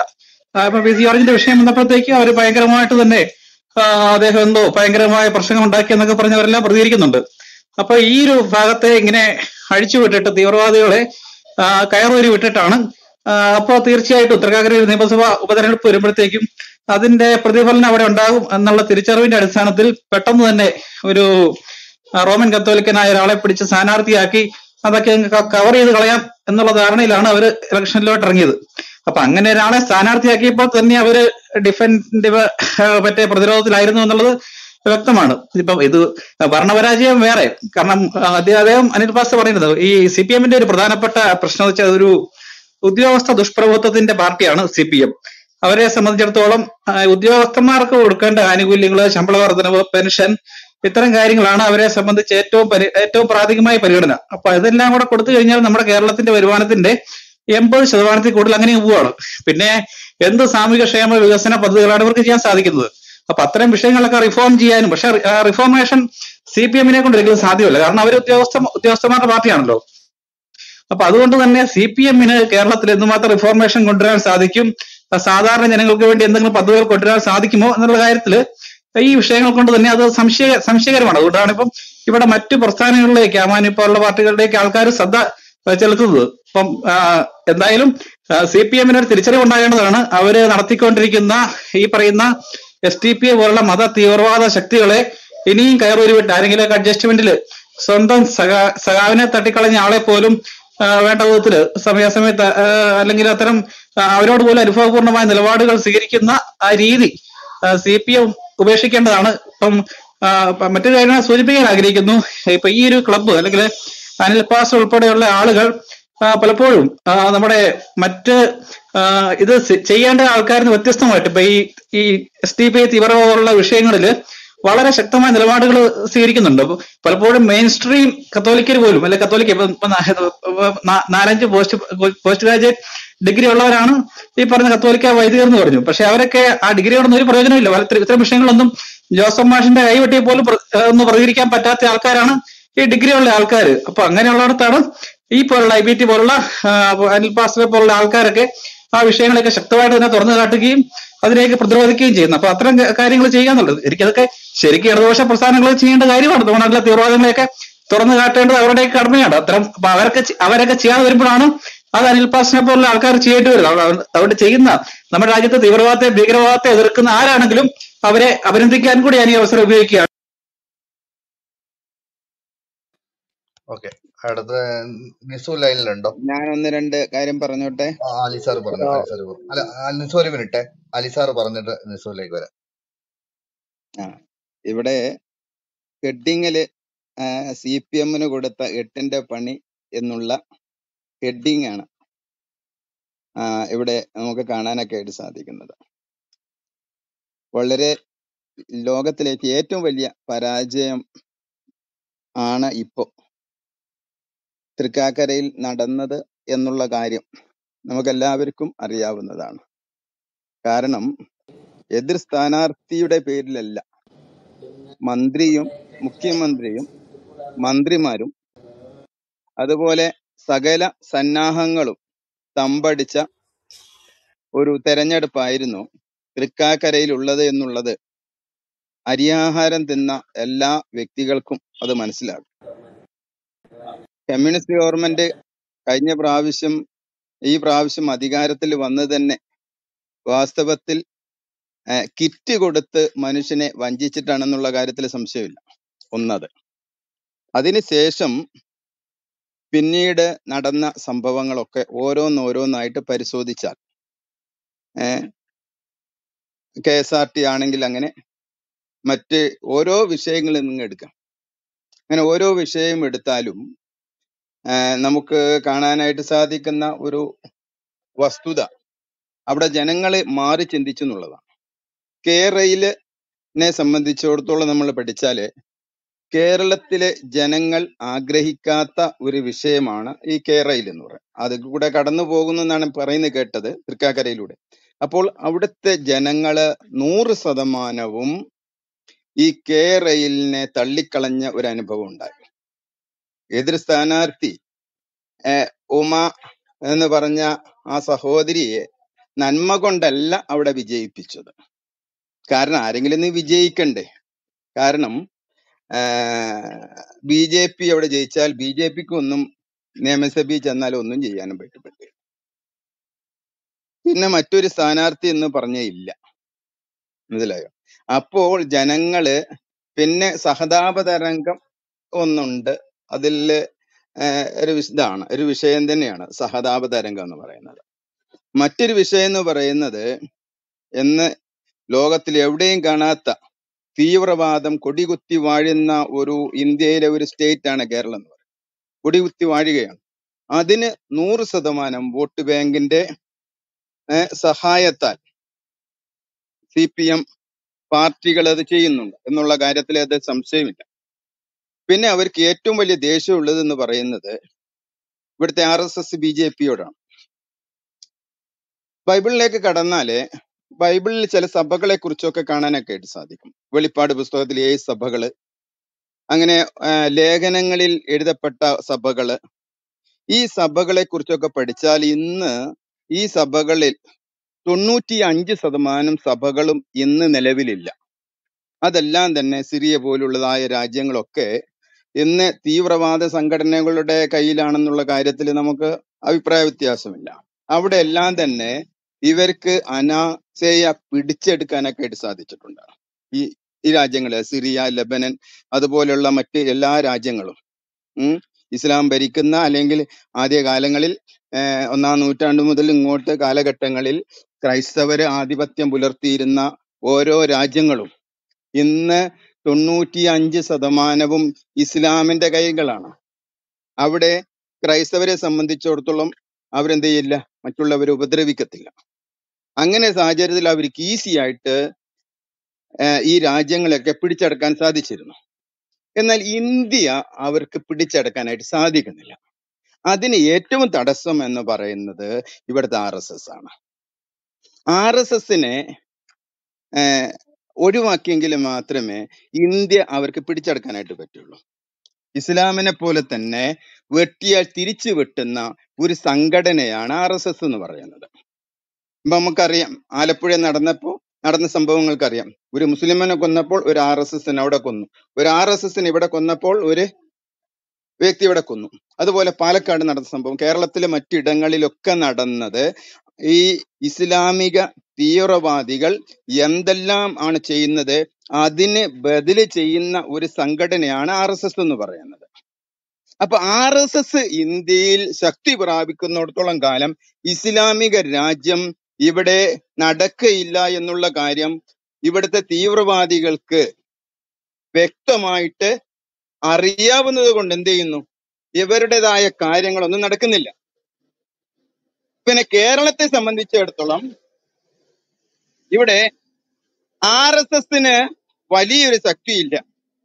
നമുക്ക് തന്നെ അറിയാലോ, BJPക്ക് ഇവിടെ ഒരു സീറ്റ് പോലുള്ള, കഴിഞ്ഞ പ്രാവശ്യം ഒരു സീറ്റ് ഉണ്ടായിരുന്നു, അതുപോലും നഷ്ടപ്പെട്ടു. അപ്പോൾ BJPയെ സംബന്ധിച്ചിടത്തോളം അല്ലെങ്കിൽ RSSനെ സംബന്ധിച്ചിടത്തോളം ഇവിടെ വ്യക്തമായ ഒരു ശക്തി ഇല്ലാത്തത് കൊണ്ട് ഇവിടെ എന്ത് ചെയ്യുന്നുണ്ട്, ഇസ്ലാം മതമല്ല വളരുന്ന, തീവ്രവാദം വളരുക. തീവ്രവാദം ഓരോ ദിവസവും ഇങ്ങനെ വളർന്നുകൊണ്ടേയിരിക്കുകയാണ്. തീവ്രവാദം ഇതിനെ സപ്പോർട്ട് ചെയ്യുന്നത് ഇവിടുത്തെ സാധാരണത്തെ രീതിയിൽ ഉള്ള മുസ്ലിങ്ങൾ അതൊരു എന്ത് മൗനാനുവാദം കൊടുക്കുകയാണ്. അതാണ് നമുക്ക് കാണാനായിട്ട് സാധിക്കുന്നത്. ഇപ്പോൾ ഈ കമ്മ്യൂണിസ്റ്റ് ഗവൺമെന്റ് അല്ലെങ്കിൽ പിണറായി വിജയന്റെ ഗവൺമെന്റ് അധികാരത്തിൽ വന്നതിന് ശേഷം ഓരോ കാര്യം നമ്മൾ എടുത്തു നോക്കിയാൽ ഇവിടെ എല്ലാം തന്നെ 100% തീവ്രവാദ സപ്പോർട്ടുകൾ നടക്കുന്നത് ഉണ്ടല്ലേ. ഇവിടെ ഹൈന്ദവർക്ക്, ക്രൈസ്തവർക്ക് അവരുടെ വിധവമാർക്ക് വീടില്ല. പക്ഷേ ക്രൈസ്തവർ ഒരു ഇസ്ലാം മരിച്ചു കഴിഞ്ഞാൽ, ഒരു ഭർത്താവ് മരിച്ചു കഴിഞ്ഞാൽ അവരുടെ ഭാര്യക്ക് ലോൺ കൊടുക്കുന്നു വീട് വെക്കാനായിട്ട്. മദ്രസ അധ്യാപകർക്ക് അവരെന്ത് ചെയ്യുന്നു, പെൻഷൻ കൊടുക്കുന്നു. അതുപോലെ ഈ കൊറോണ വന്നു കഴിഞ്ഞപ്പോൾ എന്ത് ചെയ്തു, കൊറോണ വന്ന് മരിച്ചവരുടെ ആശ്രിതർക്ക്, അവർക്ക് മാത്രം, ഇവിടുത്തെ ഹിന്ദുക്കൾക്കില്ല, ഇവിടുത്തെ ക്രൈസ്തവർക്കില്ല, ഇവിടെ മറ്റു വിഭാഗങ്ങൾക്കില്ല, മറ്റുള്ളവർ ഇസ്ലാമിക തീവ്രവാദികൾക്കെല്ലാം തന്നെ 2000 രൂപ വെച്ച് സഹായങ്ങൾ നൽകിയതായിട്ട് നമുക്ക് കാണാനായിട്ട് സാധിക്കുന്നുണ്ട്. അപ്പോൾ ഇവിടുത്തെ കേരള ഗവൺമെന്റ് പൂർണ്ണമായും വോട്ട് ബാങ്കായി അംഗീകരിക്കുന്നത് ആരെയാണെന്ന് ചോദിച്ചാൽ ഇവിടുത്തെ വലിയൊരു രണ്ടാമത്തെ വിഭാഗത്തെയാണ്. അപ്പൊ അതുകൊണ്ട് ജനങ്ങൾ വ്യക്തമായിട്ട് ഇതൊക്കെ മനസ്സിലാക്കുന്നുണ്ട്. ജനങ്ങൾ മനസ്സിലാക്കുന്നു എന്താണ് ഇവിടെ നടക്കുന്നത്, എന്താണ് ആഗ്രഹിക്കുന്നത്. ജനങ്ങൾ ആഗ്രഹിക്കുന്ന രീതിയിലുള്ളതായ ഒരു ഭരണമല്ല കേരളത്തിലുള്ളത്. ഇന്ത്യയിലെ ഓരോ സ്റ്റേറ്റ് നമ്മൾ എടുത്തു നോക്കുമ്പോൾ അവിടുത്തെ ഭരണവും കേരളത്തിലുള്ള ഭരണവും കൂടെ താരതമ്യം ചെയ്യുമ്പോൾ ഏറ്റവും പരാജയപ്പെട്ട ഒരു ഗവൺമെന്റ് എന്ന് പറഞ്ഞാൽ കേരളത്തിലെ ഗവൺമെന്റ് ആണ്. അത് ജനങ്ങൾക്കറിയാം. അരിയാഹാരം തിന്ന ഓരോ വ്യക്തികൾക്കും അറിയാം ഇവിടെ എന്തൊക്കെയാണ് സംഭവിച്ചു കൊണ്ടിരിക്കുന്നത്, കേരളം എങ്ങോട്ടാണ് പോകുന്നത്, അല്പം കൂടെ കഴിഞ്ഞാൽ കേരളത്തിന്റെ അവസ്ഥ എന്താകും. കോടാനകോടി രൂപ കടത്തിൽ ഓരോ വ്യക്തിയുടെയും പേരിൽ കോടികളൊക്കെ കടം വരുന്നൊരവസ്ഥയാണ് കേരളയില്. ഒരു വ്യക്തിക്ക് പോലും, കമ്മ്യൂണിസ്റ്റ് പാർട്ടിയിലെ അംഗങ്ങൾക്ക് പോലും ഇത് കേരളയെ സംബന്ധിച്ചിടത്തോളം അവർക്ക് അഭിപ്രായത്തിലല്ല. അപ്പൊ അങ്ങനെ ഒരു സാഹചര്യത്തിൽ ലോകത്തിൽ ഏറ്റവും വലിയ പരാജയമാണ് നമ്മളെ മുഖ്യമന്ത്രി പോലും തമ്പടിച്ച് പ്രചരണം നടത്തിയിട്ട് സകല മന്ത്രിമാരെയും അണിനിരത്തി കാര്യങ്ങളൊക്കെ ചെയ്തിട്ട് പോലും അവിടെ വിജയിക്കാനായിട്ട് പറ്റിയില്ല എന്ന് പറഞ്ഞാൽ പിണറായി വിജയൻ സർക്കാരിന്റെ അധംപതനമാണ് എന്ന് നമുക്ക് വളരെ വ്യക്തമായിട്ട് കാണാനൊക്കെ സാധിക്കും. ഇവിടെ തീവ്രവാദികൾ വളരുകയാണ്, മനസ്സിലായോ. സാധാരണക്കാർക്ക് ജീവിക്കാൻ പറ്റാത്തൊരവസ്ഥയിലേക്ക് എത്തപ്പെട്ടിരിക്കുകയാണ്. അപ്പൊ അതുകൊണ്ട് നമ്മൾ ഓരോരുത്തരും അടുത്ത തെരഞ്ഞെടുപ്പിൽ മാത്രമേ, ഇപ്പോ 2020 ആർക്ക് വോട്ട് ചെയ്തു നമുക്ക് പറയാൻ പറ്റില്ല, ആം പാർട്ടി ആർക്ക് വോട്ട് ചെയ്തു എന്ന് പറയാൻ പറ്റില്ല, ഇവിടുത്തെ വലിയൊരു BJP സംഘടന ആർക്ക് വോട്ട് ചെയ്തു എന്ന് പറയാൻ പറ്റുകയില്ല, മനസ്സിലായി. ആ ഒരവസ്ഥയിലാണ് നമ്മൾ ഇരിക്കുന്നത്. ഭയത്തിന്റെ വക്കിലാണ് മനുഷ്യൻ. അപ്പൊ അതിന് മാറാനുള്ള ഏക മാർഗം എന്ന് പറയുന്നത് ശക്തമായ ഒരു ഗവൺമെന്റ് ഈ കേരളത്തിൽ അധികാരത്തിൽ വന്നെങ്കിൽ മാത്രമേ അല്പമെങ്കിലും രക്ഷ ഉണ്ടാകാൻ സാധ്യതയുള്ളൂ. Okay okay, thank you അലിബാസ്. അടുത്ത നെക്സ്റ്റ് സംസാരിക്കും. Okay, thank you. ഞാൻ തുടക്കത്തിൽ വന്ന സമയത്ത് ഞാനൊരു തമാശ കേട്ടു. അത് കൊടുത്തോളം മാസ്റ്റർ എടുത്തുനിന്നാണ്. അതിവിടെ പറയാതിരിക്കാൻ വഴിയ. കാരണം മാസ്റ്റർ പറഞ്ഞൊരു കാര്യമുണ്ട്. അതായത് ഇവിടെ UDFും LDFുമാണ്, അല്ലെങ്കിൽ കോൺഗ്രസും CPMും.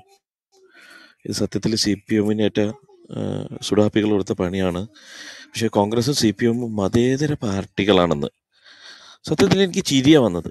കാരണം ഞാൻ ഈ ക്ലബ് ഹൗസ് തുടങ്ങിയത് മുതൽ ഇന്ന് വരെ IBTയിലും മറ്റുള്ള ചർച്ചകളിലൊക്കെ കോൺഗ്രസിന് അനുയായിയായിട്ടുള്ള എനിക്ക് എൻ്റെ ഓർമ്മ ശരിയാണെങ്കിൽ ഒരു സ്മിത അങ്ങയുടെ പേരുള്ള ഒരു ലേഡി അടക്കം ഇവിടെ വന്ന് പറഞ്ഞത് കോൺഗ്രസ് എന്താണ് അങ്ങനെ കോൺഗ്രസിന് വേണ്ടി ഫേസ്ബുക്കിൽ പോസ്റ്റ് ചെയ്യുന്ന ഒരു സ്ത്രീ ആയിരുന്നു.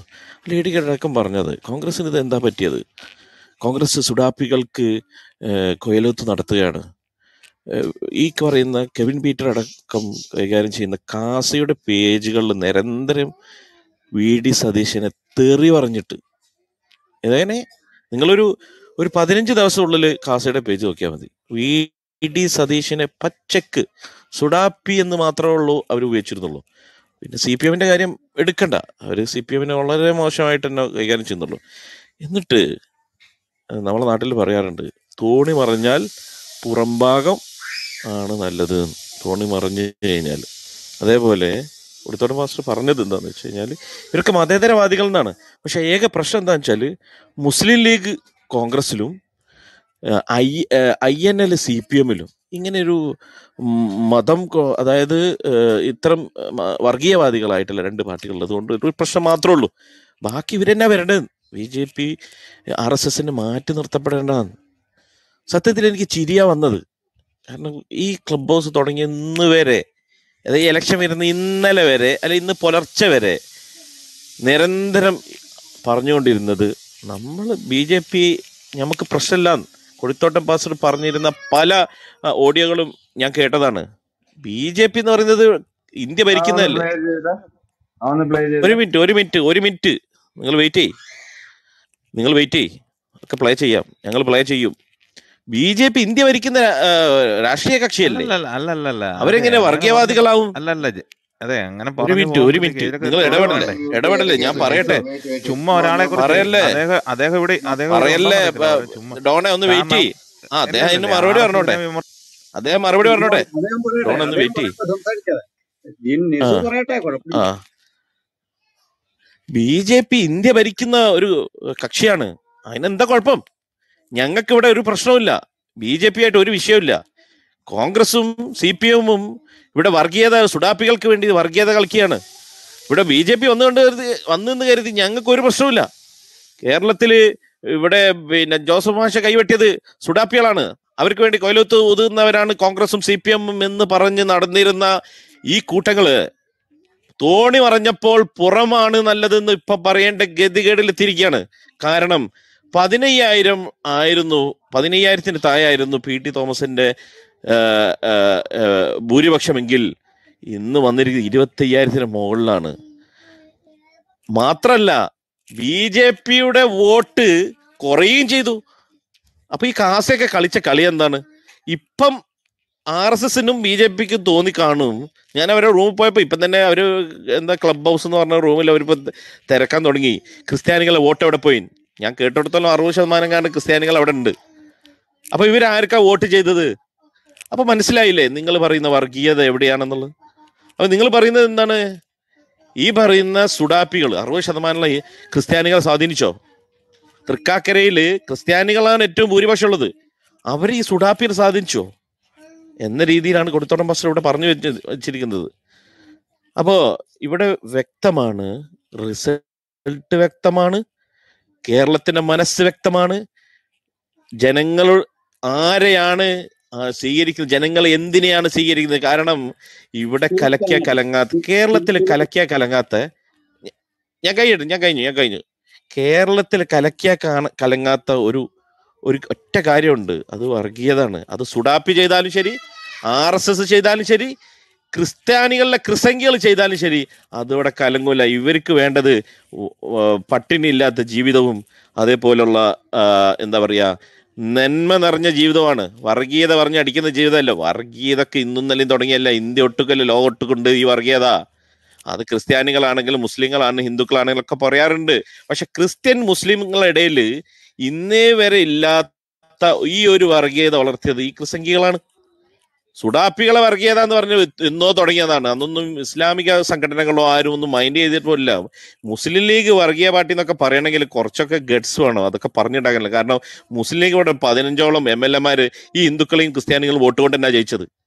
അപ്പൊ അതൊക്കെ വർഗീയ പാർട്ടി എന്നൊക്കെ പറയണമെങ്കിൽ എന്താ ഇതിനൊക്കെ പറയാ, ഒരു തലക്ക് ഈ കുറച്ചോളുള്ളവരൊന്നും അത് പറയുമെന്ന് എനിക്ക് തോന്നുന്നില്ല. മുസ്ലിം അത്ര ലീഗിനെ ചുരുക്കട്ടെ പോലെ ചുരുക്കട്ടെ വർഗീയ പാർട്ടികൾ കേരളത്തിലില്ല. ചുരുക്കി പറഞ്ഞു. അത്രമാത്രം ഞാൻ നിർത്തി ഭീകരമായ പാർട്ടിയാണ് ഈ മുസ്ലിം ലീഗ് എന്ന് എല്ലാരും പറയുന്നത്. മൈക്കെടുക്കല്ലേ, ആ എല്ലാരും ആയിക്കോട്ടെ, മൈക്കെടുക്കല്ലേ. ഞങ്ങൾക്ക് ഒരു കുഴപ്പമില്ല. അപ്പൊ കണ്ടില്ല, അല്ലല്ല 25,000 വോട്ട് വാങ്ങി ഭൂരിപക്ഷം കൊടുത്തു.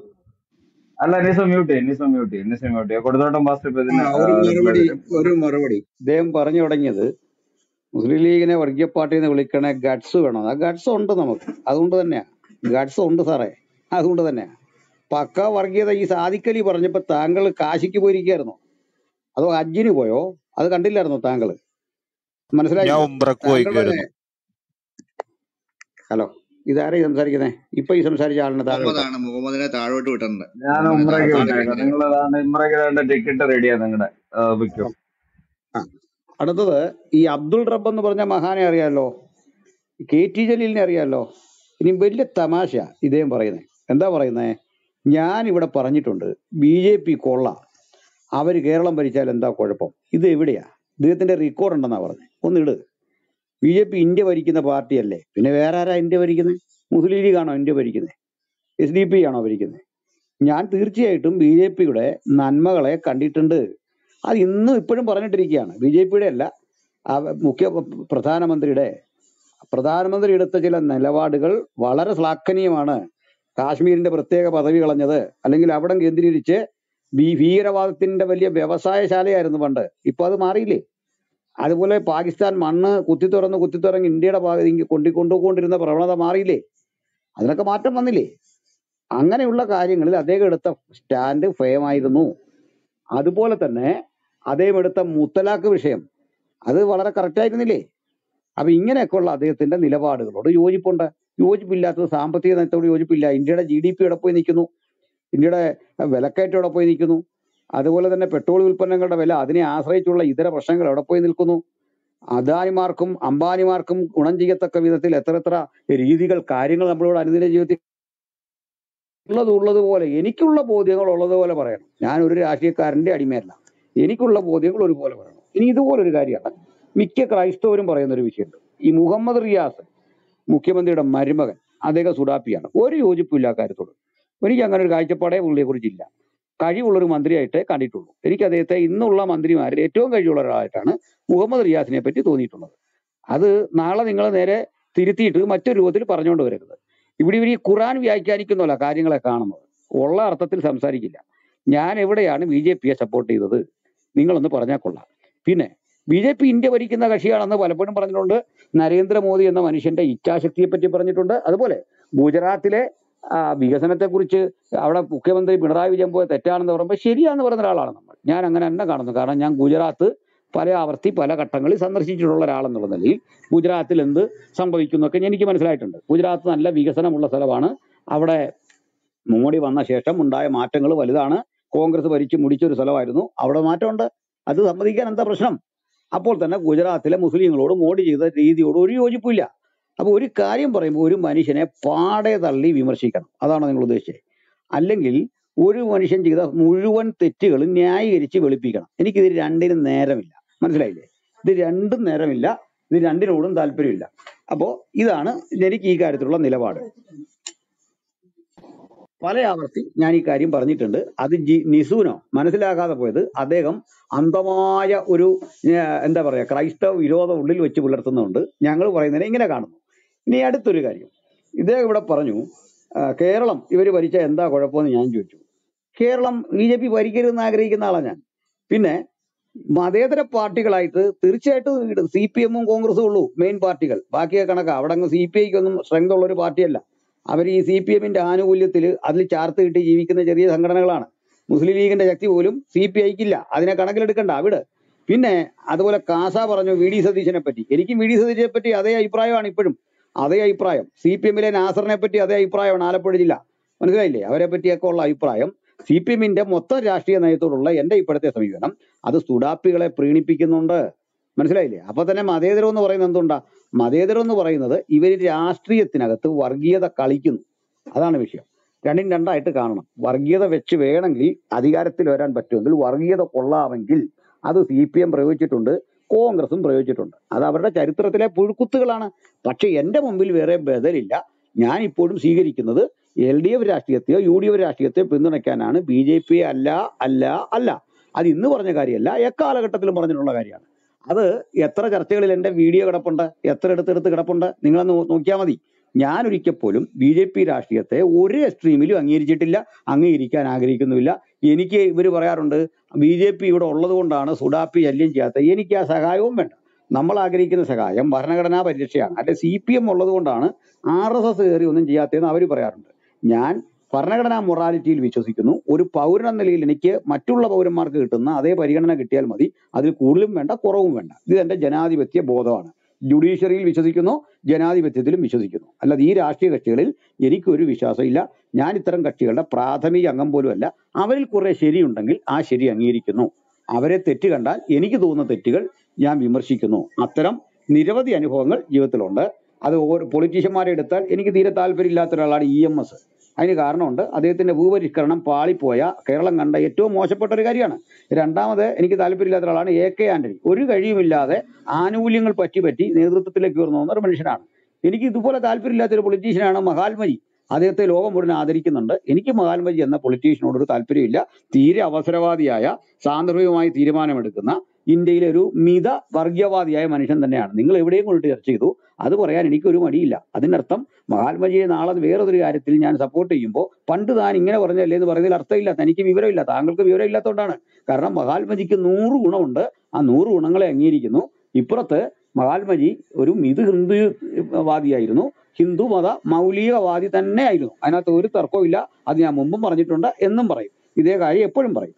ഇനി VD സതീശനെ എടുത്താലും ഇപ്പോൾ കോൺഗ്രസിലെ പല നേതാക്കന്മാരെ എടുത്താലും ഉമ്മൻചാണ്ടിയുടെ മോനെ എടുത്താലും അവരെല്ലാം പ്രസംഗിച്ചിട്ടുള്ളത്, പറഞ്ഞിട്ടുള്ളത് തീർച്ചയായിട്ടും സുഡാപ്പികൾക്ക് അനുകൂലമായി തന്നെയാണ്. ഉമ്മൻചാണ്ടിയുടെ ഭൂരിപക്ഷം എന്തുകൊണ്ടാണ് പുതുപ്പള്ളി കുറഞ്ഞത്? ജെയ്സിന്റെ അടുത്ത്, ജെയ്സിനെ പോലെ അദ്ദേഹത്തിന്റെ മകന്റെ പ്രായമുള്ള ഒരു പയ്യന്റെ അടുത്ത് 3-1 ഭൂരിപക്ഷം ഇടിഞ്ഞു. ഇന്നീ കാണുന്ന നമ്മുടെ തൃക്കാക്കരയെ കണ്ടതിന്റെ ഒരു അനുഭവം കണ്ടേ. ജെയ്സിന്റെ മുമ്പിൽ 9000 വോട്ടായിട്ട് ഇടിഞ്ഞു. എന്താണ് കാരണം? ഹാഗിയ സോഫിയ വിഷയത്തിൽ മകൻ ഇടപെട്ട് നടത്തിയ പരാമർശങ്ങൾ അവിടെയുള്ള ക്രൈസ്തവ മനസ്സുകളെ വേദനിപ്പിച്ചു. എങ്കിലും ഉമ്മൻചാണ്ടി എന്ന മനുഷ്യനോട് പ്രത്യേകിച്ചുള്ള സ്നേഹം കൊണ്ട് കുറെ വോട്ടുകൾ അദ്ദേഹത്തിന് അനുകൂലമായിട്ട് വീണു. അദ്ദേഹം അത് കഷ്ടിച്ച് ജയിച്ചു.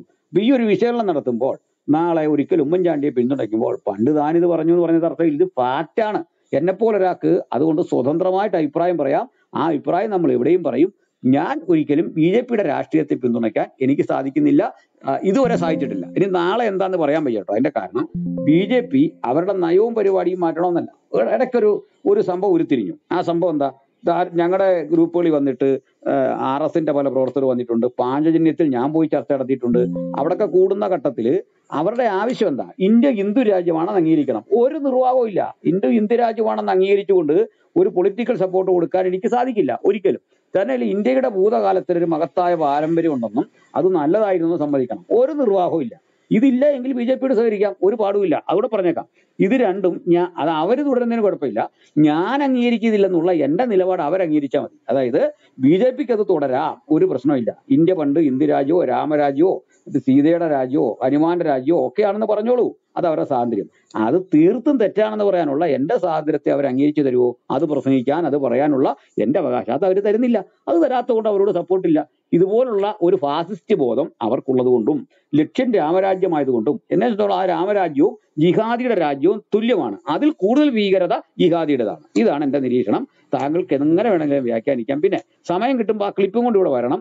BJP ഇന്ത്യ ഭരിച്ചാൽ ഇന്ത്യ ഭരിച്ചെന്ന് ഞാൻ പറഞ്ഞിട്ടുണ്ട്. അത് സത്യമായതുകൊണ്ടാണ്. BJP ഇപ്പൊ ഇന്ത്യ ഭരിക്കുന്നത് ഇപ്പോഴും പറയാം. അത് പറഞ്ഞിട്ട് താങ്കൾക്ക് ഇതുവരെ അത് മനസ്സിലായില്ലേ? നേരം വെളുത്തില്ലേ? ഇന്ത്യ BJP തന്നെയാണ് ഭരിക്കുന്നത് ഒരു 10 കൊല്ലമായിട്ട്. അപ്പൊ അത് താങ്കൾക്ക് ഇതുവരെ മനസ്സിലാകാതെ എന്റെ കുറ്റമല്ല. 2 തെരഞ്ഞെടുപ്പിൽ അവർ ജയിച്ചു, 10 തീർച്ചയായിട്ടില്ല. 2 തെരഞ്ഞെടുപ്പിൽ അടുപ്പിച്ച് അവർ ജയിച്ചു എന്നുള്ളതൊരു സത്യമാണ്. കോൺഗ്രസ് തിരിച്ചു വരാനും പാടാണ്. അങ്ങനെ തന്നെ കാണുന്നു ഞാൻ.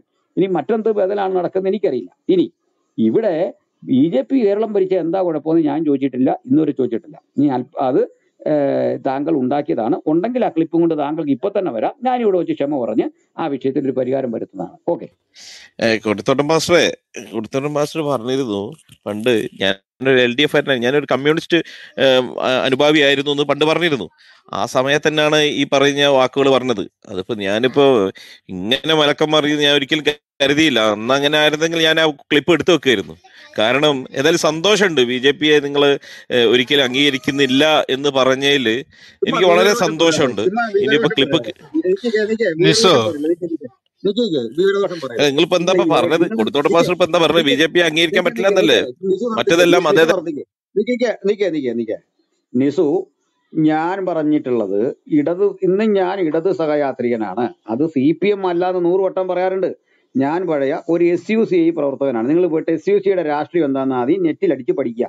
അത് CPM വിരുദ്ധമാണ്, അത് പഠിച്ചാൽ മതി. SUCയുടെ നിലപാട് CPM വിരുദ്ധമാണ്. അത് ചെറിയൊരു പാർട്ടിയാണ്, ബംഗാളിലും ഒക്കെ കഷ്ടിച്ചുണ്ട്, അങ്ങും ഭരിക്കുന്ന പാർട്ടിയല്ല. 2 MLA-മാരെ മറ്റവിടെ ഉള്ളതായിട്ട് തോന്നുന്നു. ഇപ്പൊ അതുമില്ല.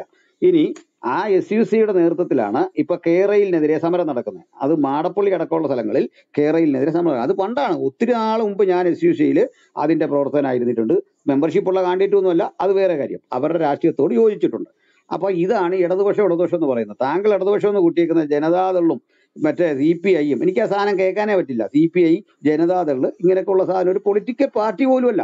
അവർക്കൊന്നും ഒരു റോള് കൂടെ ഇല്ല. അതിലൊരല്പം മേധാവിത്വം CPM-നുണ്ട്. ആ CPM-ന്റെ പൊളിറ്റിക്സിനെ ഞാൻ യോജിച്ചിട്ടില്ല. താങ്കൾ അത് ആദ്യം മനസ്സിലാക്ക്. ഒരു ഘട്ടത്തിൽ യോജിച്ചിട്ടില്ല. ഒന്നുകൂടെ പറയാം, ഞാൻ SFI-യെയും KSU-വിനെ എതിർത്ത് സ്കൂൾ ലീഡർ ആയിട്ടുള്ള ആളാണ് ഒരു മുസ്ലിം സ്കൂളിൽ. താങ്കൾക്ക് വേണ്ട ഡീറ്റെയിൽ തരാം. അന്നും എൻ്റെ മനസ്സിൽ, കൂട്ടുകാരുടെയൊക്കെ മനസ്സിൽ, ഞങ്ങൾ ഈ SUCയുടെ പ്രവർത്തകരാണ്. അതുകൂടെ അത്രയും പറഞ്ഞോളൂ. ഞാൻ കോലായി വെച്ച് ഇത് വെളിപ്പെടുത്തിയിട്ടുള്ള കാര്യമാണ്.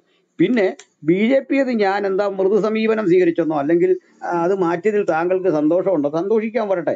നാളെ BJP നയം മാറ്റിയാൽ BJP-യെ സപ്പോർട്ട് ചെയ്യാൻ ഒരു മടിയില്ല. എൻ്റെ നയം ഞാൻ പറഞ്ഞല്ലോ. BJP 2 കാര്യം അംഗീകരിച്ചാൽ മതി. ഒന്ന്, BJP എനിക്കിത് പറയാനുള്ള എൻ്റെ സ്വാതന്ത്ര്യം അത് ഭരണഘടന തരുന്ന ആർട്ടിക്കിൾ 19-ഉം 14-ഉം അവർ അംഗീകരിക്കുന്നു എന്ന് പറഞ്ഞാൽ മതി. അതായത് BJP പറയും പോലെ ഇന്ത്യ രാമരാജ്യം ആയിരുന്നില്ലെന്നും ഇന്ത്യയുടെ ഭൂതകാലം അഭിമാനിക്കാൻ പാകത്തിന് ഒന്നുമില്ലെന്നും പറയാനുള്ള എൻ്റെ സ്വാതന്ത്ര്യം അവർ അംഗീകരിച്ചു തന്നാൽ BJP ഭരിക്കട്ടെ. എനിക്കെന്താ പ്രശ്നം? ഒരു വിഷയമില്ല. എന്നെ സംബന്ധിച്ചോളം BJP-യും ഭരിച്ചാലും CPM ഭരിച്ചാലും ഇക്കാര്യത്തിൽ തുല്യതയാണ്. പിന്നെ BJP ഭരിച്ചാൽ ഒരു മതേതരത്വം കേരളം പോലെ സ്ഥലത്ത് പ്രതീക്ഷിക്കേണ്ട, മറ്റൊരു സ്ഥലത്തും പ്രതീക്ഷിക്കേണ്ട. ക്രമേണ അത് മാറിക്കൊണ്ടിരിക്കും. അപ്പോൾ അവർ പറയുന്ന ഉദാരതയുടെ രാഷ്ട്രീയമാണ്. അതായത് ഇന്നടുത്ത് മുസ്ലിങ്ങളില്ലേ, ഞങ്ങൾ വല്ലതും ചെയ്തോ? ഇത്ര മുസ്ലിങ്ങൾ ഞങ്ങളുടെ കൂടെ ഇല്ലേ, ഞങ്ങൾ വല്ലതും ചെയ്തോ? ഇന്ന ക്രിസ്ത്യാനികൾ ഞങ്ങളുടെ കൂടെ ഇല്ലേ, അവരോട് ചോദിച്ചു നോക്ക്. എനിക്ക് ഉദാരത വേണ്ട സാർ. ഇത് 100 വട്ടം പറഞ്ഞാണ്. ഈ പാഞ്ചജന്യത്തിലെ സുഹൃത്തുക്കൾ സുപ്രഭാത് അടക്കമുള്ള ആളുകളുടെ ചർച്ചയ്ക്ക് വന്ന കാലമുണ്ട്. ഇതേ കാര്യം പറഞ്ഞ് അവർ പിണങ്ങിപ്പോയതാണ്. താങ്കൾ അറിഞ്ഞില്ലേ ഇതൊന്നും? ഇന്ന് ഇവരാരും ഇവിടെ വരാറില്ല. അത് ഇന്നലെ രാത്രി ഇന്നിപ്പോ ഉമ ജയിച്ചപ്പോഴല്ല അവർ ഈ ഗ്രൂപ്പ് വിട്ടു പോയത്. മറ്റേ അവർ ഈ ഗ്രൂപ്പിൽ വരും, ചർച്ചയിൽ പങ്കെടുക്കും ഒക്കെ ചെയ്തിരുന്ന. ഞങ്ങൾ മാസങ്ങൾക്കപ്പുറത്തെ IBTയുടെ നിലപാട് കൃത്യം പറഞ്ഞിട്ടുണ്ട്. ആ നിലപാടിന്റെ പേരിൽ ഞങ്ങൾ ഒത്തിരി പീഡിപ്പിക്കപ്പെട്ടിട്ടുണ്ട്, ഒറ്റപ്പെട്ടിട്ടുണ്ട്. അതാണ് സത്യം. അല്ലാതെ താങ്കൾക്ക് ചിന്തിക്കുന്ന ഉള്ള എൻ്റെ രാഷ്ട്രീയം. അതുകൊണ്ട് ഇത്തരം കാര്യങ്ങൾ പറയുമ്പോൾ ഫാക്റ്റ് കയ്യിൽ വേണം. താങ്കൾ അത് ശേഖരിച്ചു വെച്ചു എന്ന് ആദ്യം പറഞ്ഞത് ഞാൻ BJP-ക്ക് അനുകൂലം പറയുന്ന കാര്യം. BJP-ക്ക് അനുകൂലം പറഞ്ഞ ഇതാണ്. BJP ഇച്ഛാശക്തിയുള്ള ഒരു പൊളിറ്റിക്കൽ പാർട്ടിയാണ്. അവർക്ക് അവരുടെ നയങ്ങളും രീതികളും ഉണ്ട്. മോഡി കഴിവുള്ള ഒരു പ്രധാനമന്ത്രിയാണ്. അദ്ദേഹത്തിന്റെ സാമ്പത്തിക നയം വളരെ പരാജയമാണ്. അത് അദാനിക്കും അംബാനിക്കും വേണ്ടിയൊക്കെയാണ്. അത് ഞാൻ 100 വട്ടം പറഞ്ഞിട്ടുണ്ട്. പൊതുമേഖല മുഴുവൻ വിറ്റഴിക്കുകയാണ്. ഗുണം ഞാൻ പറഞ്ഞിട്ടുണ്ട്. 300 കാശ്മീരിന്റെ പ്രത്യേക പദവി എടുത്തു കളഞ്ഞത്, മുത്തലാഖ് നിരോധിച്ചത്, അതിർത്തികളിൽ ഉണ്ടാകുന്ന പ്രശ്നങ്ങൾ പലതും പരിഹരിച്ചത്, അതൊക്കെ അദ്ദേഹത്തിന്റെ കഴിവ് തന്നെയാണ്. 100% കഴിവ് തന്നെയാണ്. പിന്നെ ലോകം സാമ്പത്തിക മാന്ദ്യത്തിലേക്ക് പോകുമ്പോൾ ഇന്ത്യ കരുതേണ്ട പല കാര്യങ്ങളിൽ ഇന്ത്യ പരാജയപ്പെട്ടിട്ടുണ്ട്. GDP നിരക്ക് കുറഞ്ഞിട്ടുണ്ട്. ഈ ഡോളറിന്റെ മുമ്പിൽ ഇന്ത്യൻ റുപ്പിയുടെ മൂല്യം വല്ലാതിരിഞ്ഞിട്ടുണ്ട്. ഇതൊക്കെ മോഡിയുടെ തികഞ്ഞ പരാജയമാണ്. അത് പറയാൻ ഒരു മടിയില്ല. ഇതുപോലെ പിണറായി വിജയന്റെ ഭരണം പറഞ്ഞാൽ കഴിഞ്ഞ ഭരണം വളരെ നന്നായിരുന്നു. കേവലം കിറ്റോ അല്ലെങ്കിൽ ഇതോ കിട്ടുന്നതല്ല കേരളീയന്റെ വോട്ട്. അത് വളരെ ബോധപൂർവം തന്നെ നടത്തിയ ഇലക്ഷനാണ്. അത് അലി മാസ്റ്റർ പറഞ്ഞതിനോട് ഒരു യോജിപ്പില്ല.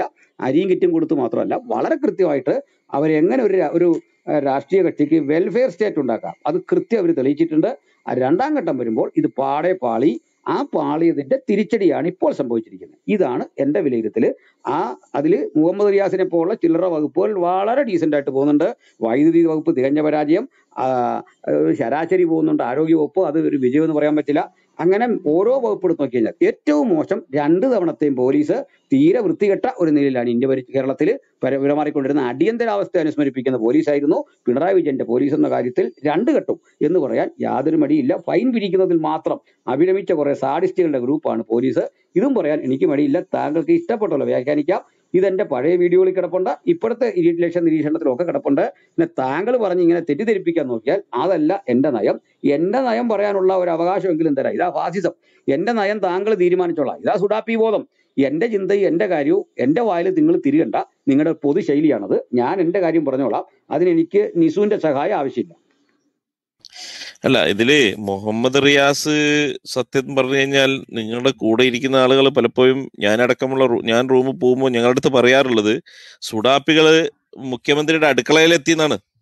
അപ്പൊ അതിലൊക്കെ മാറ്റം വന്നതിൽ ഞാൻ വളരെ സന്തോഷവാനാണ്. മുഹമ്മദ് എന്റെ റിയാസ് പൊന്നു ഇത്രയും സുഹൃത്തെ, കാലം ഈ വാക്ക് ഉപയോഗിക്കരുത്. അതിനൊക്കെ എവിടെ മാറ്റം വരണമെങ്കിൽ എന്റെ നിലപാട് ഒരു റൂമിൽ വന്നിരുന്നു. ഇപ്പൊ താങ്കൾ ഈ റൂമിൽ സംസാരിക്കുക, IBTയുടെ നിലപാടാണോ താങ്കൾ പറയുന്നത്? ബ്രദർ അസീസ് അല്ല, ഇപ്പൊ അല്ലല്ല, അലി എന്ന് പറഞ്ഞു. ഞാന് നിക്ക് നിങ്ങളുടെ നിക്ക് IBTനെ നിക്ക് അതിൽ നിന്ന് എവിടെയാ മാറ്റം? മുഹമ്മദ് റിയാസിനെ പറ്റി എനിക്ക് പണ്ടും അങ്ങനെ ഇല്ല, അങ്ങനെ ഒരു നയമേ ഇല്ല, അങ്ങനെ ഒരു നിലപാട്. പക്ഷെ KT ജലീലിനെ പറ്റിയുണ്ട്. അയാൾ പക്കാ സുഡാപ്പിയാണ്. മാധ്യമപ്രവർത്തകരിൽ ഹാഷ്മി താജ് ഇബ്രാഹിമിനെ പറ്റി ആ നിലപാട് ഞങ്ങൾക്കുണ്ട്. അദ്ദേഹം പക്കാ സുഡാപ്പിയാണ്. അങ്ങനെയുള്ള പ്രവർത്തകരെ പറ്റിയൊക്കെ നമുക്ക് ബോധ്യമുണ്ട്. സുഡാപ്പികൾ വിലയ്ക്ക് വാങ്ങിയ ജനൻ ടി വിയിൽ മാധ്യമപ്രവർത്തകരുണ്ട്. ആങ്കറാ അത് കൊടിത്തോട്ടം പാസ്റ്ററെ. ജനൻ ടി വിയിലെ സാർ സുഹൃത്തെ ഇത് കേട്ടട്ടെ. ജനൻ ടി വിയിലെ ആങ്കറും കൈരളിയിലെ ആങ്കറേയും വിലയിരുത്താൻ പാടില്ല. ജനൻ ടി വി, കൈരളി, മറ്റേ കോൺഗ്രസിന്റെ ചാനൽ, കോൺഗ്രസ്സുകാരനല്ലാതെ വേറൊരാൾ വരുവോ? ജനൻ ടി വിയിലെ പക്ക സംഖ്യയാണ്. കൈരളിലെ ചാനല് പക്ക കമ്മ്യൂണിസ്റ്റുകാരനാണ്. അതിനകത്ത് എന്താ ഈ തർക്കം? ഇതുപോലെയാണോ ഒരു പൊതു ചാനലിൽ വന്നിരുന്നു കൊണ്ട് സുഡാപ്പികളെ ന്യായീകരിക്കാൻ ഒരുത്തൻ തയ്യാറെടുക്കുമ്പോൾ അതിനെ വേറിട്ട് കാണണം. ഇതാ നിങ്ങളുടെ പ്രശ്നം. നിങ്ങളുടെ പ്രശ്നം കൈരളിക്കാരൻ തികച്ചും ഈ ഇന്റർ പൊളിറ്റിക്കൽ ചർച്ച നടത്താൻ പറ്റുമോ? കൈരളിക്ക് അവരെ രാഷ്ട്രീയമുണ്ട്, ജനൻ ടി വിക്ക് അവരെ രാഷ്ട്രീയമുണ്ട്, അമൃത ടി വിക്ക് അവരെ രാഷ്ട്രീയമുണ്ട്. ഇതുപോലെ കാണാൻ പറ്റുമോ? ഇതുപോലെ കാണാൻ പറ്റുമോ ഏഷ്യാനെറ്റിനെ? ഇതുപോലെ കാണണോ മാതൃഭൂമിയെ? ഇതുപോലെ കാണണോ ജനകീയമെന്ന് കരുതുന്ന ചാനലുകളെ? ഇതുപോലെ കാണണോ? നിങ്ങളുടെ നിരീക്ഷണം ഇത്ര പാളിപ്പോകുന്നത് ഇതെവിടെയാണ്? നിങ്ങൾ പറയുന്നത് ഇവരെ ഞങ്ങൾ എങ്ങനെ പറയണം? ഇനി നിങ്ങൾ ഈ പറയുന്നത് ഞങ്ങൾ ഇവിടെ പോയി ചർച്ചയ്ക്ക് പോകുന്നുണ്ട്. ജനൻ ടി വി കഴിഞ്ഞ ആഴ്ചയിലും ചർച്ചയ്ക്ക് വിളിക്കുന്ന സമയമില്ലായിരുന്നു. ജനൻ ടി വി ചർച്ചയ്ക്ക് വിളിച്ച ഞാൻ എന്റെ കാര്യം പറയാനാ പോകുന്നത്. 2, ജനൻ ടി വി പോകുന്നത് ഒരു പാപമാണെങ്കിൽ ഹാരിസ് മദനിയെ കൂടെ വിലക്ക്, നിങ്ങളുടെ യഹിയാത്തങ്ങളെ വിലക്ക്. ആനിൽ കൊടുത്തോട്ടം പോകുമ്പോൾ മാത്രമാണ് അത് പ്രശ്നം വരുന്നത്. അല്ലെങ്കിൽ അവിടെ പോയിരുന്നു കൊണ്ട് നിങ്ങൾക്ക് അനുകൂലം പറഞ്ഞാൽ അതെല്ലാം കൊള്ളാം. അവിടെ സണ്ണി കവിക്കാട് വരാറില്ലേ? മറ്റു പലരും വരാറില്ലേ? നിങ്ങൾക്ക് അനുകൂലം പറയുന്നവർ വരാറില്ലേ? അപ്പൊ അതിനെ എന്താ നിങ്ങൾ വിമർശിക്കാത്തെ? അപ്പൊ നിങ്ങൾ ഒരു പ്ലാറ്റ്ഫോമിൽ വന്നിരുന്ന് സംസാരിക്കുമ്പോൾ അത് നിലപാട് മാറ്റി നിങ്ങളുടെ പൊതു ഒരു സ്വഭാവമാണ്. ഒന്നിൽ പറയും പച്ചക്കള്ളം, രണ്ടാമത് പറയും നിലപാട് മാറ്റി, അല്ലെങ്കിൽ അത് നിങ്ങൾ തള്ളി. എവിടെ തള്ളി? ഞങ്ങളുടെ നിലപാട് നിൽക്കുക. പിന്നെ ഒരു ഗ്രൂപ്പിൽ വന്നിരുന്ന് പലരും പലതരം കാര്യങ്ങൾ പറയും. അതല്ല ആ ഗ്രൂപ്പിന്റെ നിലപാടല്ല. ആ ഗ്രൂപ്പിൽ തന്നെ വ്യത്യസ്ത അഭിപ്രായമുള്ളവർ കാണുകയില്ലേ? വ്യത്യസ്ത അഭിപ്രായമുള്ളവർ കാണും. മുഹമ്മദ് റിയാസിനെ പറ്റിയുള്ള ഈ അപവാദം വ്യക്തിപരമായിട്ട് എനിക്ക് വിശ്വസിക്കാൻ പറ്റണില്ല, സ്വീകരിക്കാനും പറ്റണില്ല. അയാൾക്കൊരു സുഡാപ്പി ബന്ധമുണ്ടെന്ന് ഞാൻ കരുതുന്നില്ല, ഒരിക്കലും കരുതുന്നില്ല. എന്നാൽ CPM-ന്റെ ചില കമ്മിറ്റികൾ ഹജ്ജ് കമ്മിറ്റി പോലെയാണ് പ്രവർത്തിക്കുന്നത്. ചില കമ്മിറ്റികൾ ഈ കോട്ടയം ജില്ലയിൽ തന്നെ ഹജ്ജ് കമ്മിറ്റികൾ ഒത്തിരി ഏരിയ കമ്മിറ്റി ആയിട്ട് മാറിയിട്ടുണ്ട്. അത് വസ്തുതയല്ലേ? അതിനെ ഉള്ളതുപോലെ കാണണം. സുഡാപ്പികളുടെ തോളിൽ കൈയിട്ട് അവർ ഒത്തിരി എടുത്ത് പ്രവർത്തിക്കുന്നുണ്ട്. സുഡാപ്പികൾ അതിനകത്ത് കയറിയിട്ടുണ്ട്. മന്ത്രിസഭയിലുണ്ടോ എന്ന് എനിക്കറിയില്ല, അതെനിക്ക് അങ്ങനെ പറയാനുമായിട്ട് പറ്റില്ല. പക്ഷെങ്കിൽ അങ്ങനെ മുഹമ്മദ് റിയാസിനെ കുറിച്ച് പറയുന്നത് അദ്ദേഹത്തിന്റെ പിതാവ്, അദ്ദേഹത്തിന്റെ കുടുംബം, അവരെ കുറിച്ചൊക്കെ ഉള്ള എന്റെ നേരിയ അറിവ് വെച്ചുകൊണ്ട് പറയുന്നതാണ്. അങ്ങനെയുള്ള ആളുകളായിട്ട് അദ്ദേഹത്തെ എനിക്ക് തോന്നിയിട്ടില്ല. അദ്ദേഹം ഒരു മുസ്ലിമാണെന്ന് നിങ്ങൾ സമ്മതിക്കുമെന്ന് എനിക്ക് തോന്നുന്നില്ല. അദ്ദേഹം അങ്ങ് നിസ്കരിക്കാൻ പോകുന്ന ആളോ മതഭക്തി പിടിച്ചിരിക്കുന്ന ഒരാളോ ഒന്നും ആയിട്ട് എനിക്ക് മനസ്സിലായിട്ടില്ല. അങ്ങനെ ഉണ്ടെങ്കിൽ അതുകൂടെ പറ. അദ്ദേഹം മതത്തിന്റെ ഒരു ബോധം കൊണ്ട് ചിന്തിക്കുന്ന ആളാണെന്ന് തോന്നിയിട്ടില്ല. പിന്നെ ഒരാൾ മുഹമ്മദ് റിയാസ് ആണ് എന്നതിന്റെ പേരിൽ അദ്ദേഹത്തിന് ഇങ്ങനെ ആരെങ്കിലും പറയുന്നെങ്കിൽ അതിനോട് വ്യക്തിപരമായി താല്പര്യമില്ല. പറയുന്നവർക്ക് അവർ തെളിവുണ്ടെങ്കിൽ അതും കൊണ്ടുവരട്ടെ. അതാണ് കാര്യം. അല്ല കൊടുത്തോട്ടം പാസ്റ്ററെ, ഇതില് മുഹമ്മദ് റിയാസിന്റെ അവിടെ നിൽക്കട്ടെ. നിങ്ങളിപ്പോ പറഞ്ഞ ജനൻ ടി വിന്റെ ഹാരിസ് മദനി പോയിട്ട് ജനൻ ടി വിന്റെ ആങ്കറിന്റെ കൂടെ നിന്നിട്ട് ക്രിസ്ത്യാനികളെ തെറി പറയുന്ന പരിപാടിയില്ല. അതോ ഞങ്ങൾക്ക് പ്രശ്നമുള്ളൂ? നിങ്ങള് ഹാരിസ് മദനി അവിടെ പോയി നിന്നിട്ട് ജനൻ ടി വി പറയുന്ന ക്രിസ്ത്യാനികൾ അത്രക്കാരാണ്, അല്ലെ ക്രിസംഗികൾ അങ്ങനെയാണെന്ന് പറഞ്ഞിട്ട് അവരെ കൂടെ ചിരിച്ചുകൊണ്ട് അവർക്കെതിരെ പറയുന്ന പരിപാടിയല്ല ഹാരിസ് മദനി എടുക്കുന്നത്. ഹാരിസ് മദനിന്റെ സ്റ്റാൻഡ് എടുക്കുന്നത്. കൊടുത്തോട്ടം പാസ്റ്റർ അങ്ങനെയാണോ? അവര് മുസ്ലിങ്ങളെ കുറിച്ച് എന്തൊക്കെ തോന്നിവാസം പറയുന്നോ അതിനെ അംഗീകരിക്കല്ലേ കൊടുത്തോട്ടം പാസ്റ്റർ ചെയ്യുന്നത്? അവിടെയാണ് കൊടുത്തോട്ടം പാസ്റ്ററെ ഞങ്ങൾക്ക് പ്രശ്നമുള്ളൂ. അല്ലാതെ കൊടുത്തോട്ടം പാസ്റ്റർ അവിടെ പോയിരുന്ന് സംസാരിക്കുന്നതുകൊണ്ട് ഞങ്ങൾക്ക് ഒരു പ്രശ്നം. അല്ലല്ല, ഹാരിസ് മദനി അവിടെ പറഞ്ഞത് SDP നടത്തിയ കൊലപാതകത്തെ ന്യായീകരിക്കായിരുന്നു. മനസ്സിലായില്ലേ? കൊലപാതകത്തെ ന്യായീകരിക്കുക, ആ പദം പോലും ഞാൻ ഓർക്കുന്നുണ്ട്. ഇതാ നിങ്ങളുടെ പ്രശ്നം. അവിടെ നിങ്ങൾ പറയും ആരും അതിനെ അംഗീകരിച്ചിട്ടില്ല, കൈവെട്ടിയതിനെ അംഗീകരിച്ചിട്ടില്ല, മാഷിനെ വെട്ടിനെ അംഗീകരിച്ചിട്ടില്ല, പറയാം. ആരിസ് മദനി എന്ന തന്ത്രജ്ഞനായ മനുഷ്യൻ, നിങ്ങളും തന്ത്രജ്ഞനാണ്. കാരണം അത് ഞാൻ കാരണം പറയുന്നില്ല. ഇപ്പം നിങ്ങളുടെ കിതാബിലൊക്കെ തന്ത്രജ്ഞനായ ഒരാളെ പറ്റി പറയുന്നുണ്ട്, അതുകൊണ്ട് പറഞ്ഞു പോയതാ. അപ്പൊ ഈ തന്ത്രജ്ഞനാകാൻ ആകുമ്പോൾ ശ്രദ്ധിക്കേണ്ട ഒരു കാര്യം, അവിടെ ഇരട്ട കൊലപാതകം നടന്നു. ഈ കൊലപാതകം അവിടെ ചർച്ചയല്ല. എന്നെ വിളിച്ചത് അവിടുത്തെ ചർച്ച അന്ന് ഈ തുപ്പൽ വിഷയത്തെ പറ്റി സംസാരിക്കാനാണ്. മദനി അതിലേക്ക് ഈ പതുക്കെ അദ്ദേഹം ഇത് കൊണ്ടുവന്ന് വെച്ചു. അത് കൊണ്ടുവന്ന് വെക്കുമ്പോൾ എനിക്ക് അതിൽ സംസാരിക്കേണ്ട കാര്യമില്ല. അപ്പൊ എന്റെ ടോപ്പിക് അതല്ല. എന്റെ മുമ്പിൽ വന്നത് ഈ ഭക്ഷണത്തിൽ തുപ്പുന്ന കാര്യമാണ്. മദനിയോ അല്ല മറ്റേത് ഒരു വിഷയം ചർച്ച ചെയ്താ ശരി. ഈ ചർച്ചയ്ക്കകത്തേക്ക് വരുമ്പോൾ അദ്ദേഹം പറഞ്ഞ അടുത്ത ഘട്ടം ആ തുപ്പൽ വിഷയം വേറൊരാളെ യഹിയാത്തങ്ങളാ വന്നത്. അപ്പൊ ഈ ചർച്ചയ്ക്ക് വരുന്ന ആളുകൾ മദനി പറഞ്ഞ് ഈ വിഷയം കൊണ്ടുവരുമ്പോൾ അവിടെ ഒരു വിഷയം വന്നു. ഈ SDP ഒരു നേതാവ് പറയാണ്, ഞങ്ങളുടെ ഒരാൾ മരിച്ചു, അതിൽ ഞങ്ങൾക്ക് ദുഃഖമല്ല ഉള്ളത്, സന്തോഷമാണ്, നിങ്ങൾ ദുഃഖിക്കരുത്. കാരണം അത് എന്താണ് അദ്ദേഹത്തിന് പരിഗണന കിട്ടാൻ പോവാ, പദവി കിട്ടാൻ പോവാ, ധീര മരണമാണ് നടന്നത്, ഇവിടെ ഞങ്ങളാരും കരയുന്നില്ല, ദുഃഖിക്കുന്നില്ല. ഇതെടുത്ത് അവർ പ്രദർശിപ്പിച്ച് ചോദിച്ചു ഇതിനെ എങ്ങനെ കാണുന്നു. മദനി പറഞ്ഞത് അങ്ങനെ ആ മനുഷ്യൻ പറഞ്ഞത് അത് എന്താ പറയുക, ഈ അദ്ദേഹത്തിനുണ്ടായ പെട്ടെന്നുണ്ടായ വികാരത്തിലാണ്. ഇയാൾ തെറ്റാ ചെയ്യുന്നതെന്നൊരു വാക്കല്ല പുള്ളി പറയുന്നത്, മനസ്സിലായിക്കോണം. രണ്ടാമത്, അവിടെ മറ്റൊരാൾ വന്ന് മുസ്ലിം വിമർശനം നടത്തിയാൽ അതിനെ പ്രതിരോധിക്കാനാ മദനി ഇരിക്കുന്നത്. അതെന്റെ പണിയല്ല. മുസ്ലിങ്ങളെ പറ്റി അദ്ദേഹം നടത്തുന്ന കാര്യങ്ങളെ അദ്ദേഹമാണ് പ്രതിരോധിക്കേണ്ടത്. രണ്ടാമത് അദ്ദേഹം അവിടെ കൊണ്ടുവന്നത് ഇന്ത്യക്ക് കേരളത്തിന് പുറത്ത് RSSകാർ ക്രൈസ്തവരെ പീഡിപ്പിക്കുന്നുണ്ടല്ലോ, അനിൽ കൊടുത്തോട്ടം എന്താ അതേപ്പറ്റി ഒരക്ഷരം മിണ്ടാത്തത്? വേദി അതല്ല, എന്റെ മുമ്പിലെ വേദി, എന്റെ ടോപ്പിക് ഉണ്ട്. അവിടെ എനിക്ക് ഇസ്ലാമിനെ എക്സ്പോസ് ചെയ്യേണ്ട ആവശ്യമുണ്ട്. ഞാൻ മനസ്സിലാക്കുന്നത് ലോക ഭീകരത ഇസ്ലാമാണ്, അത് എക്സ്പോസ് ചെയ്യേണ്ട ആവശ്യമുണ്ട്. അത് എക്സ്പോസ് ചെയ്തുകൊണ്ടിരിക്കുന്നത് എന്റെ പ്രശ്നമല്ല. ലോക ഭീകരത ചരിത്രകാലം മുതൽ ഇങ്ങോട്ട് ഇസ്ലാം തന്നെയാണ് ലോക ഭീകരത എന്ന് പറയുന്നത്. അതെന്റെ കയ്യിൽ പ്രമാണമുണ്ട്. ആ പ്രമാണം വെച്ച് എനിക്ക് ചർച്ച ചെയ്യാൻ പറ്റൂ. മാത്രമല്ല അവിടെ ഇരുന്നുകൊണ്ട് എനിക്ക് ബാലൻസ് ചെയ്യേണ്ട കാര്യമില്ല. നിങ്ങളുടെ പണി എന്നാ വെച്ചാല് അവിടെ അത് ചെയ്തില്ലേ, അപ്പൊ ഇവിടെ ഇത് ചെയ്തില്ലേ, ഇവിടെ ഇത് ചെയ്തില്ലേ, അവിടെ അത് ചെയ്തില്ലേ, സമനിലയെ ഗോളടിച്ച് പിരിയുന്ന പരിപാടിയില്ല. എന്റെ ലക്ഷ്യം ഇസ്ലാമിന്റെ ഇത്തരത്തിലുള്ള നെറികേടുകളെ ജനമധ്യത്തിൽ കൊണ്ടുവരിക. അത് ഞാൻ എടുത്തിരിക്കുന്ന, മരിച്ചാലും എടുത്തിരിക്കുന്ന ഒരു പ്രവണതയാണ്. അത് ഭീകരമാണ്, കിരാതമാണ്. അവിടെ മനുഷ്യത്വമില്ല, മാർദ്ദവമില്ല ഒരു തരത്തിലും. നബിനിന്ദ എന്ന കുറ്റം ചുമത്തി ആളുകളെ കൊല വിളിച്ച് ഇല്ലായ്മ ചെയ്യുന്ന ലോക ഭീകരതയാണത്. അതിനെ എക്സ്പോസ് ചെയ്യാൻ ജനൻ TV അല്ല, നീ മീഡിയ കൊണ്ട് ഒരു അവസരം തന്നാലും അവിടെ ഞാൻ വരും. എനിക്ക് ഒരു ബുദ്ധിമുട്ടും ആ കാര്യത്തിലില്ല. അല്ല, അത് നേരെ തിരിച്ച് RSS ചെയ്യുന്നത് കാര്യം ആ അവിടെ പറയാൻ കൊടിത്തോട്ടം മാസ്റ്ററിന് ആ ഒരു ധൈര്യം നിസു കാണുന്നില്ല. നിസു അത്രേ ഉള്ളൂ ഞാൻ അല്ല പറഞ്ഞിട്ടുള്ളൂ. നിസു അല്ല നിസു അല്ല നിസു ഒരു കാര്യം ചെയ്യും. ഇവിടെ പറയുന്ന ടോപ്പിക്ക് ഇപ്പൊ നിങ്ങൾ ചോദിച്ചിട്ട് അവിടുത്തെ ടോപ്പിക് എന്തായിരുന്നു? തുപ്പൽ വിഷയമായിട്ടാ അവിടെ RSSന്റെ വിഷയം സംസാരിക്കണ്ടേ? നിങ്ങളുടെ ഏറ്റവും വലിയ പരാജയം അല്ല, എന്താ എന്റെ പൊന്നു സഹോദരൻ? കൊടിത്തോട്ടം മാസ്റ്റർ നിങ്ങൾക്ക് തുപ്പൽ വിഷയം തലേന്ന് വെച്ച മാത്രമല്ലല്ലോ പാല് പറഞ്ഞത്. വന്നിട്ട് മാലെന്ന് കാണിച്ചിട്ട് അവിടെ ഇഷ്ടം പോലെ നിങ്ങൾക്ക് ഇതിന് പോയിട്ട് RSSനെതിരെ ജനൻ TV പോയിട്ട് നിങ്ങൾ സംസാരിച്ചിട്ടുണ്ടോ? ഒന്ന് ഇവിടെ കാണിച്ചൊരു ക്ലിപ്പിങ്. എതിരെ ഇവിടെ കൃത്യമായിട്ട് IBT മീഡിയ വളരെ ബോൾഡായിട്ട് ഇവിടെ എഴുതിയിരുന്നു. IBT നിങ്ങൾ ചുമ്മാ നിങ്ങളുടെ ഇരട്ടത്താപ്പം കൊണ്ട് മീഡിയക്കെതിരെ ഹിപ്പോക്രസി കൊണ്ട് സംഘികൾ എന്നാ തിരിയാൻ ചെലവാക്കി തുടങ്ങിയത് അറിയോ? അന്ന് നിസു നിങ്ങൾ നിസു എനിക്ക് വ്യക്തമായ ഓർമ്മയുണ്ട്. നിസു കർണാടകയിൽ അപ്പൊ ബില്ല് വന്നതിന് ഞങ്ങളൊക്കെ ശേഷം 1947 മുമ്പുള്ള ഇന്ത്യ എനിക്ക് ഛർദിക്കാൻ തോന്നുന്ന ഇന്ത്യയാണ് എന്ന് പറഞ്ഞതിന് ശേഷമാണ് നിങ്ങളുടെ അത് കൂടെ പിന്നെ ഇരുന്നിരുന്ന ഈ പറയുന്ന അത് TJ മോഹൻദാസ് അടക്കം ഇറങ്ങി പോകാൻ തുടങ്ങിയത്. അങ്ങനെയല്ല സാർ, കുഴപ്പമില്ല. അങ്ങനെയല്ല, അല്ല, അതും തട്ടിപ്പോയി. ശരിക്കും കേൾക്കണം. 94 മുമ്പുള്ള ഇന്ത്യ എനിക്ക് ഓക്കാനം വരുന്നെന്ന് ഞാനും ഛർദിക്കാൻ വരുന്ന അനിലും കൂടെ കൂട്ടിച്ചേർത്തു. കാരണം പറയുമ്പോൾ ഒരു ആക്യുറസി വേണമല്ലോ. ഓക്കെ, ഞാൻ ആ വാക്ക് യൂസ് ചെയ്തതിൽ മാറിപ്പോയതാ. നോക്കാനും വരുന്നത്, ഛർദിക്കുന്നത്. എനിക്ക് ഓക്കാനം വരുന്നു, അനിൽകുമാറിന് ഛർദി വരുന്നു. ഇന്നും അങ്ങനെ എനിക്ക് ഛർദി വരുന്നുണ്ട്, ഓക്കാനം വരുന്നുണ്ട്, പുള്ളി ഛർദിക്കുന്നുണ്ട്. ഇതിനകത്ത് ഒരു ബുദ്ധിമുട്ടില്ല പറയാൻ. അതായത് നിങ്ങൾക്കിവിടെയാണ് ഒരു സന്ദർഭമാണ് ഒരു വിഷയം ചർച്ച ചെയ്യാൻ. നമ്മളിപ്പോ തൃക്കാക്കര ഇലക്ഷൻ ചർച്ച ചെയ്യുന്നു എന്ന് പറഞ്ഞ കർണാടകയിലെ മതപരിവർത്തന ബില്ലും അനുബന്ധ വിഷയങ്ങളും ചർച്ച ചെയ്യുന്നു. ആ ചർച്ചയ്ക്കകത്ത് അത് കൊണ്ടുവരേണ്ട, വെറുതെ ഇരിക്കുന്നിടത്ത് പോയിട്ട് കുത്തി പഴയ ചരിത്രം പറയേണ്ട കാര്യമുണ്ടോ? ഒരിക്കലും ആവശ്യമില്ല. അത് ഒരു വിഷയത്തോട് ബന്ധപ്പെട്ട ചർച്ച ചെയ്യുന്നത്. ഇനി താങ്കൾ ചോദിച്ചു ഈ ചാനലിൽ പോയിട്ട് ഞാൻ ഇവരെ വിമർശിച്ചിട്ടുണ്ടോ? എന്നാൽ പിന്നെ മീഡിയ വണ്ണ അവസരം താന്നേ ഞങ്ങൾക്ക് സുഡാപ്പിയെ വിമർശിക്കാൻ തരുമോ? മീഡിയ വണ്ണ അവസരം തരുമോ സുഡാപ്പിയെ വിമർശിക്കാൻ? അല്ലെങ്കിൽ ജമാഅത്തെ ഇസ്ലാമിയെ വിമർശിക്കാൻ മീഡിയ വണ്ണ അവസരം കൊടുക്കും? അത് കൊടുക്കത്തില്ല.